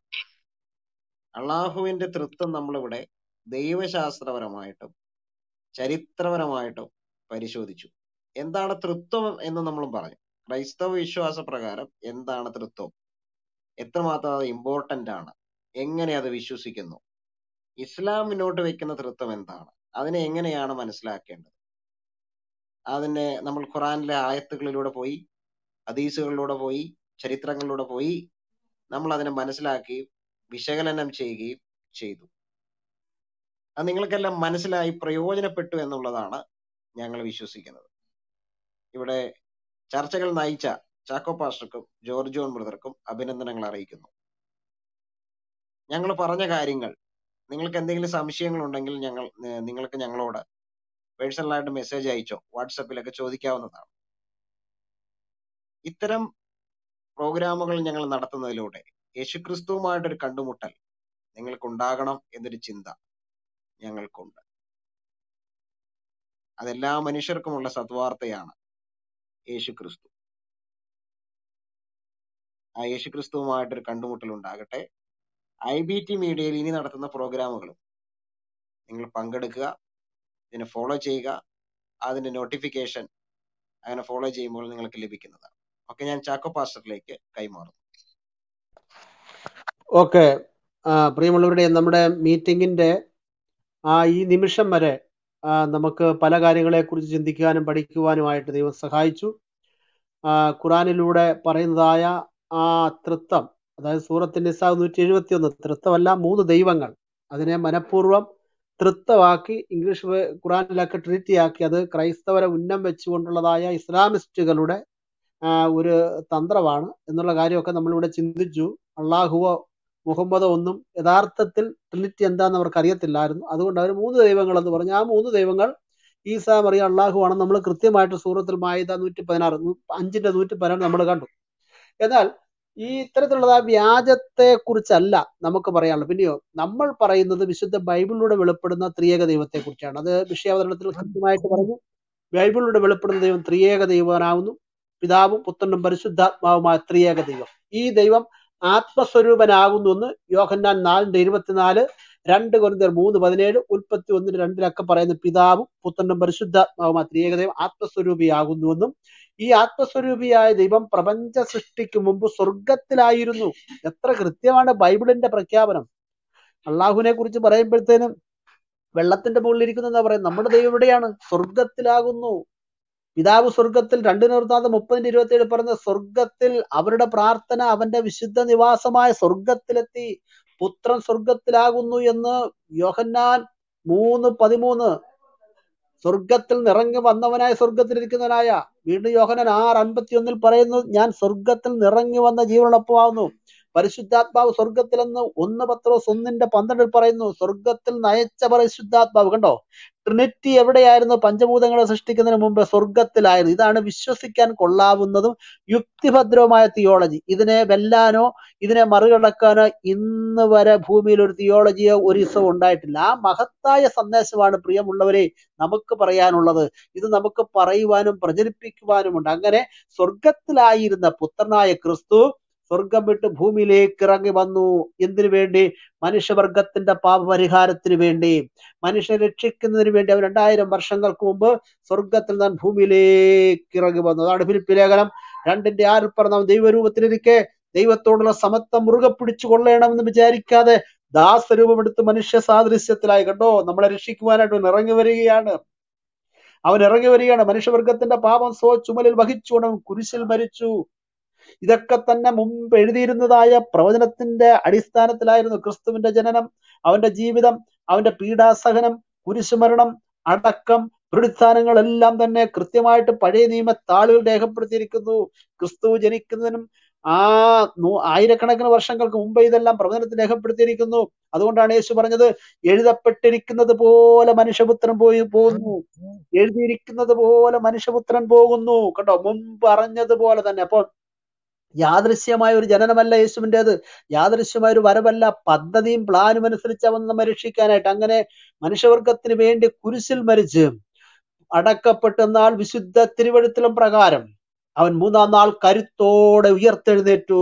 അവൻ ഉയർക്കാതിരിക്കുവാൻ അന്നത്തെ ശക്തികൾ ശക്തമായ പ്രചരണം നടത്തുകയും ശക്തമായ പ്രതിബന്ധങ്ങൾ സൃഷ്ടിക്കുകയും ചെയ്തെങ്കിൽ പോലും കല്ലറയുടെ കവാടത്തിലിരുന്ന മഹാശിലാ പ്രതിബന്ധത്തെയും റോമൻ സാമ്രാജ്യത്തിന്റെ അധികാരത്തിന്റെ പ്രതീകമായ ഇമ്പീരിയൽ മുദ്രയെയും കരങ്ങളിൽ ആയുധവുമേന്തി കണ്ണുകളിൽ ജാഗ്രതമായി കല്ലറക്ക് ചുറ്റും കാവൽ നിൽക്കുന്ന റോമൻ സൈനിക വ്യൂഹത്തെയും പാപത്തിന്റെ ശമ്പളം മരണമത്ര ന്യായപ്രമാണ വിധിയെയും പ്രകൃതിയുടെ സകല നിയമങ്ങളെ അമ്പേ പരാജയപ്പെടുത്തിക്കൊണ്ട് താൻ ദൈവത്തിന്റെ ഏകജാതനായ പുത്രനും യഹൂദ ജനതയുടെ ചിരകാല പ്രതീക്ഷിത മശികയും സർവ്വജാതികളുടെ രക്ഷിതാവും സർവ്വ അധികാരമുള്ള കർത്താവും ഉറക്കെ പ്രഖ്യാപിച്ചുകൊണ്ട് അവൻ 3-ാം നാൾ സ്വശരീരനായി കരുത്തോടെ ഉയർത്തെഴുന്നേറ്റു. ആ ഉയർപ്പിന്റെ ശക്തിയിലാണ് പ്രിയമുള്ള സുഹൃത്തുക്കളെ, സ്നേഹിതരെ, നമ്മൾ ജീവിക്കുന്നത്. അപ്പൊ നമ്മുടെ ദൈവം ജീവിക്കുന്നു, യേശുക്രിസ്തു ജീവിക്കുന്നു. ആ ജീവനുള്ള ദൈവത്തെ കുറിച്ചാണ് നമുക്ക് പറയാനുള്ളത്. ഇന്ന് രാത്രി ഞാൻ എന്റെ വാക്കുകളുടെ അവസാനിപ്പിക്കാൻ പോവുകയാണ്. അതേ കർത്താവ് നമുക്ക് വേണ്ടി ജീവനെ നൽകി നമ്മളെ വീണ്ടെടുത്തിരിക്കുന്നു. ആകയാൽ ഈ റൂമിൽ ഞങ്ങളുടെ സ്വരം ശ്രവിച്ചുകൊണ്ടിരിക്കുന്ന ഞങ്ങളുടെ പ്രിയ സുഹൃത്തുക്കളെ, സ്നേഹിതരെ, നിങ്ങൾക്ക് ഈ കർത്താവിനെ സ്വീകരിക്കാം, ജീവനുള്ള ദൈവത്തെ നിങ്ങൾക്ക് സ്വീകരിക്കാം. നിങ്ങൾ പ്ലീസ് ദയവായിട്ട് യേശുവിനെ കുറിച്ചൊന്ന് അറിയണമെന്ന് ആഗ്രഹിക്കുക. ഞങ്ങളുടെ ഇസ്ലാം മത സുഹൃത്തുക്കൾ ഇവിടെ കേൾക്കുന്നുണ്ടെങ്കിൽ പ്ലീസ് നിങ്ങൾ യേശുവിനെ കുറിച്ച് അറിയുവാൻ നിങ്ങൾ ശ്രമിക്കുക. ഖുറാനിലൂടെ വെളിപ്പെടുന്ന ഈസയെ കുറിച്ചല്ല, കർത്താവ് യേശു ക്രിസ്തുവിനെ കുറിച്ച്, അവന്റെ സ്നേഹം നിങ്ങൾക്ക് അനുഭവിച്ചറിയാനായിട്ട് കഴിയും. ആരൊക്കെ യേശുവിനെ തേടി വന്നോ അവർക്കെല്ലാവർക്കും അവൻ സമാധാന ആശ്വാസം നൽകി. യേശു സ്നേഹത്തിന്റെ നിറകുടമാകുന്നു. 10,000 സുന്ദരനാകുന്നു. വാക്കുകൊണ്ടും ആളത്വം കൊണ്ടും 1000 ആകർഷിച്ചവൻ, സദാ പ്രസാദ വദനത്തെങ്കിലും കാരുണ്യം ദർശനത്തിലും മാധുര്യം വാക്കിലും നിറഞ്ഞു നിന്നവൻ, അവൻ ഇന്നും മനുഷ്യനെ രക്ഷിക്കുവാനായിട്ട് കഴിയും. ആകയാൽ ഈ രാത്രിയിൽ നിങ്ങൾ എല്ലാവരെയും കർത്താവ് സ്നേഹിക്കുന്നു എന്ന് പറഞ്ഞുകൊണ്ട് ക്രിസ്തുവിലേക്ക് നിങ്ങളെ ഞങ്ങൾ സഹർഷം സ്വാഗതം ചെയ്തുകൊണ്ട് ക്രിസ്തുവിന് വേണ്ടി ജീവിക്കുക. ഒരിക്കൽ മരിക്കുമെന്നാൽ ആ മരണത്തോടുകൂടെ നമ്മുടെ ജീവിതം അവസാനിക്കുകയല്ല, നിത്യതയിൽ നമുക്ക് പ്രവേശിക്കുവാനായിട്ട് കഴിയും. ഒരിക്കൽ മരിക്കും, പിന്നെ ന്യായവിധിയും മനുഷ്യർക്ക് ദൈവം നൽകിയിരിക്കുന്നു. ആ ന്യായവിധിയിൽ ഒഴിഞ്ഞു പോകുവാൻ ഏകമാർഗം യേശു ക്രിസ്തുവിനെ കർത്താവും രക്ഷിതാവുമായി സ്വീകരിക്കുക. 2000 വർഷങ്ങൾക്ക് മുമ്പ് സ്വർഗത്തിന്റെ മണിമകുടമായ, അതായത് സ്വർഗത്തിൽ നിന്ന് ഭൂമിയിലേക്ക് ഇറങ്ങുന്ന ആത്മസ്വരൂപനായ കർത്താവിന് വേണ്ടി ജീവിക്കുവാൻ തീരുമാനിക്കുന്നുവെങ്കിൽ, അവനെ രക്ഷകനും കർത്താവുമായി സ്വീകരിക്കുന്നുവെങ്കിൽ ഒരു നിത്യതയുണ്ട്. മരിച്ചാലും ജീവിക്കും. അതാണ് പൗലോസ് പറഞ്ഞത്, എനിക്ക് ജീവിക്കുന്ന ക്രിസ്തുവും മരിക്കുന്നത് ലാഭവുമാകുന്നു. മരണത്തെ ലാഭമായി കാണുന്ന ഏക സമൂഹമാണ് ക്രൈസ്തവ സമൂഹം. മരണത്തോടുകൂടെ നഷ്ടമല്ല, മരണത്തോടെ കർത്താവിന്റെ അടുക്കിലേക്ക് പോകണം. ഇത്ര വിശിഷ്ടമായ, ഇത്ര മനോഹരമായ, ഇത്ര മനോഹാരിത തുളുമ്പി നിൽക്കുന്ന സന്ദേശം വേറെ എവിടെയുണ്ടാകയാൽ നിങ്ങളെ കർത്താവിലേക്ക് ക്ഷണിച്ചുകൊണ്ട് ഞാൻ എൻ്റെ വാക്കുകൾക്ക് വിരാമം കുറിക്കുന്നു. സർവേശ്വരൻ നമ്മെ എല്ലാവരെയും സഹായിക്കുകയും അനുഗ്രഹിക്കുകയും ചെയ്യുമാറാകട്ടെ. ഓക്കെ, ഇത്രയും നേരം നമ്മുടെ റൂമിലുണ്ടായിരുന്ന ഓരോ പ്രിയപ്പെട്ടവർക്കും നന്ദി പറയുന്നു. ചർച്ചകളിൽ പങ്കെടുത്തവർക്ക് നന്ദി പറയുന്നു. ചർച്ച നയിച്ചവർക്ക് നന്ദി പറയുന്നു. നിങ്ങൾ ഇനിയും IBT മീഡിയയുടെ IBT ക്രിസ്ത്യൻ ഡിബേറ്റ് ഗ്രൂപ്പിന്റെ ചർച്ചകളിൽ പങ്കെടുക്കുക. ദൈവം എല്ലാവരെയും അനുഗ്രഹിക്കട്ടെ.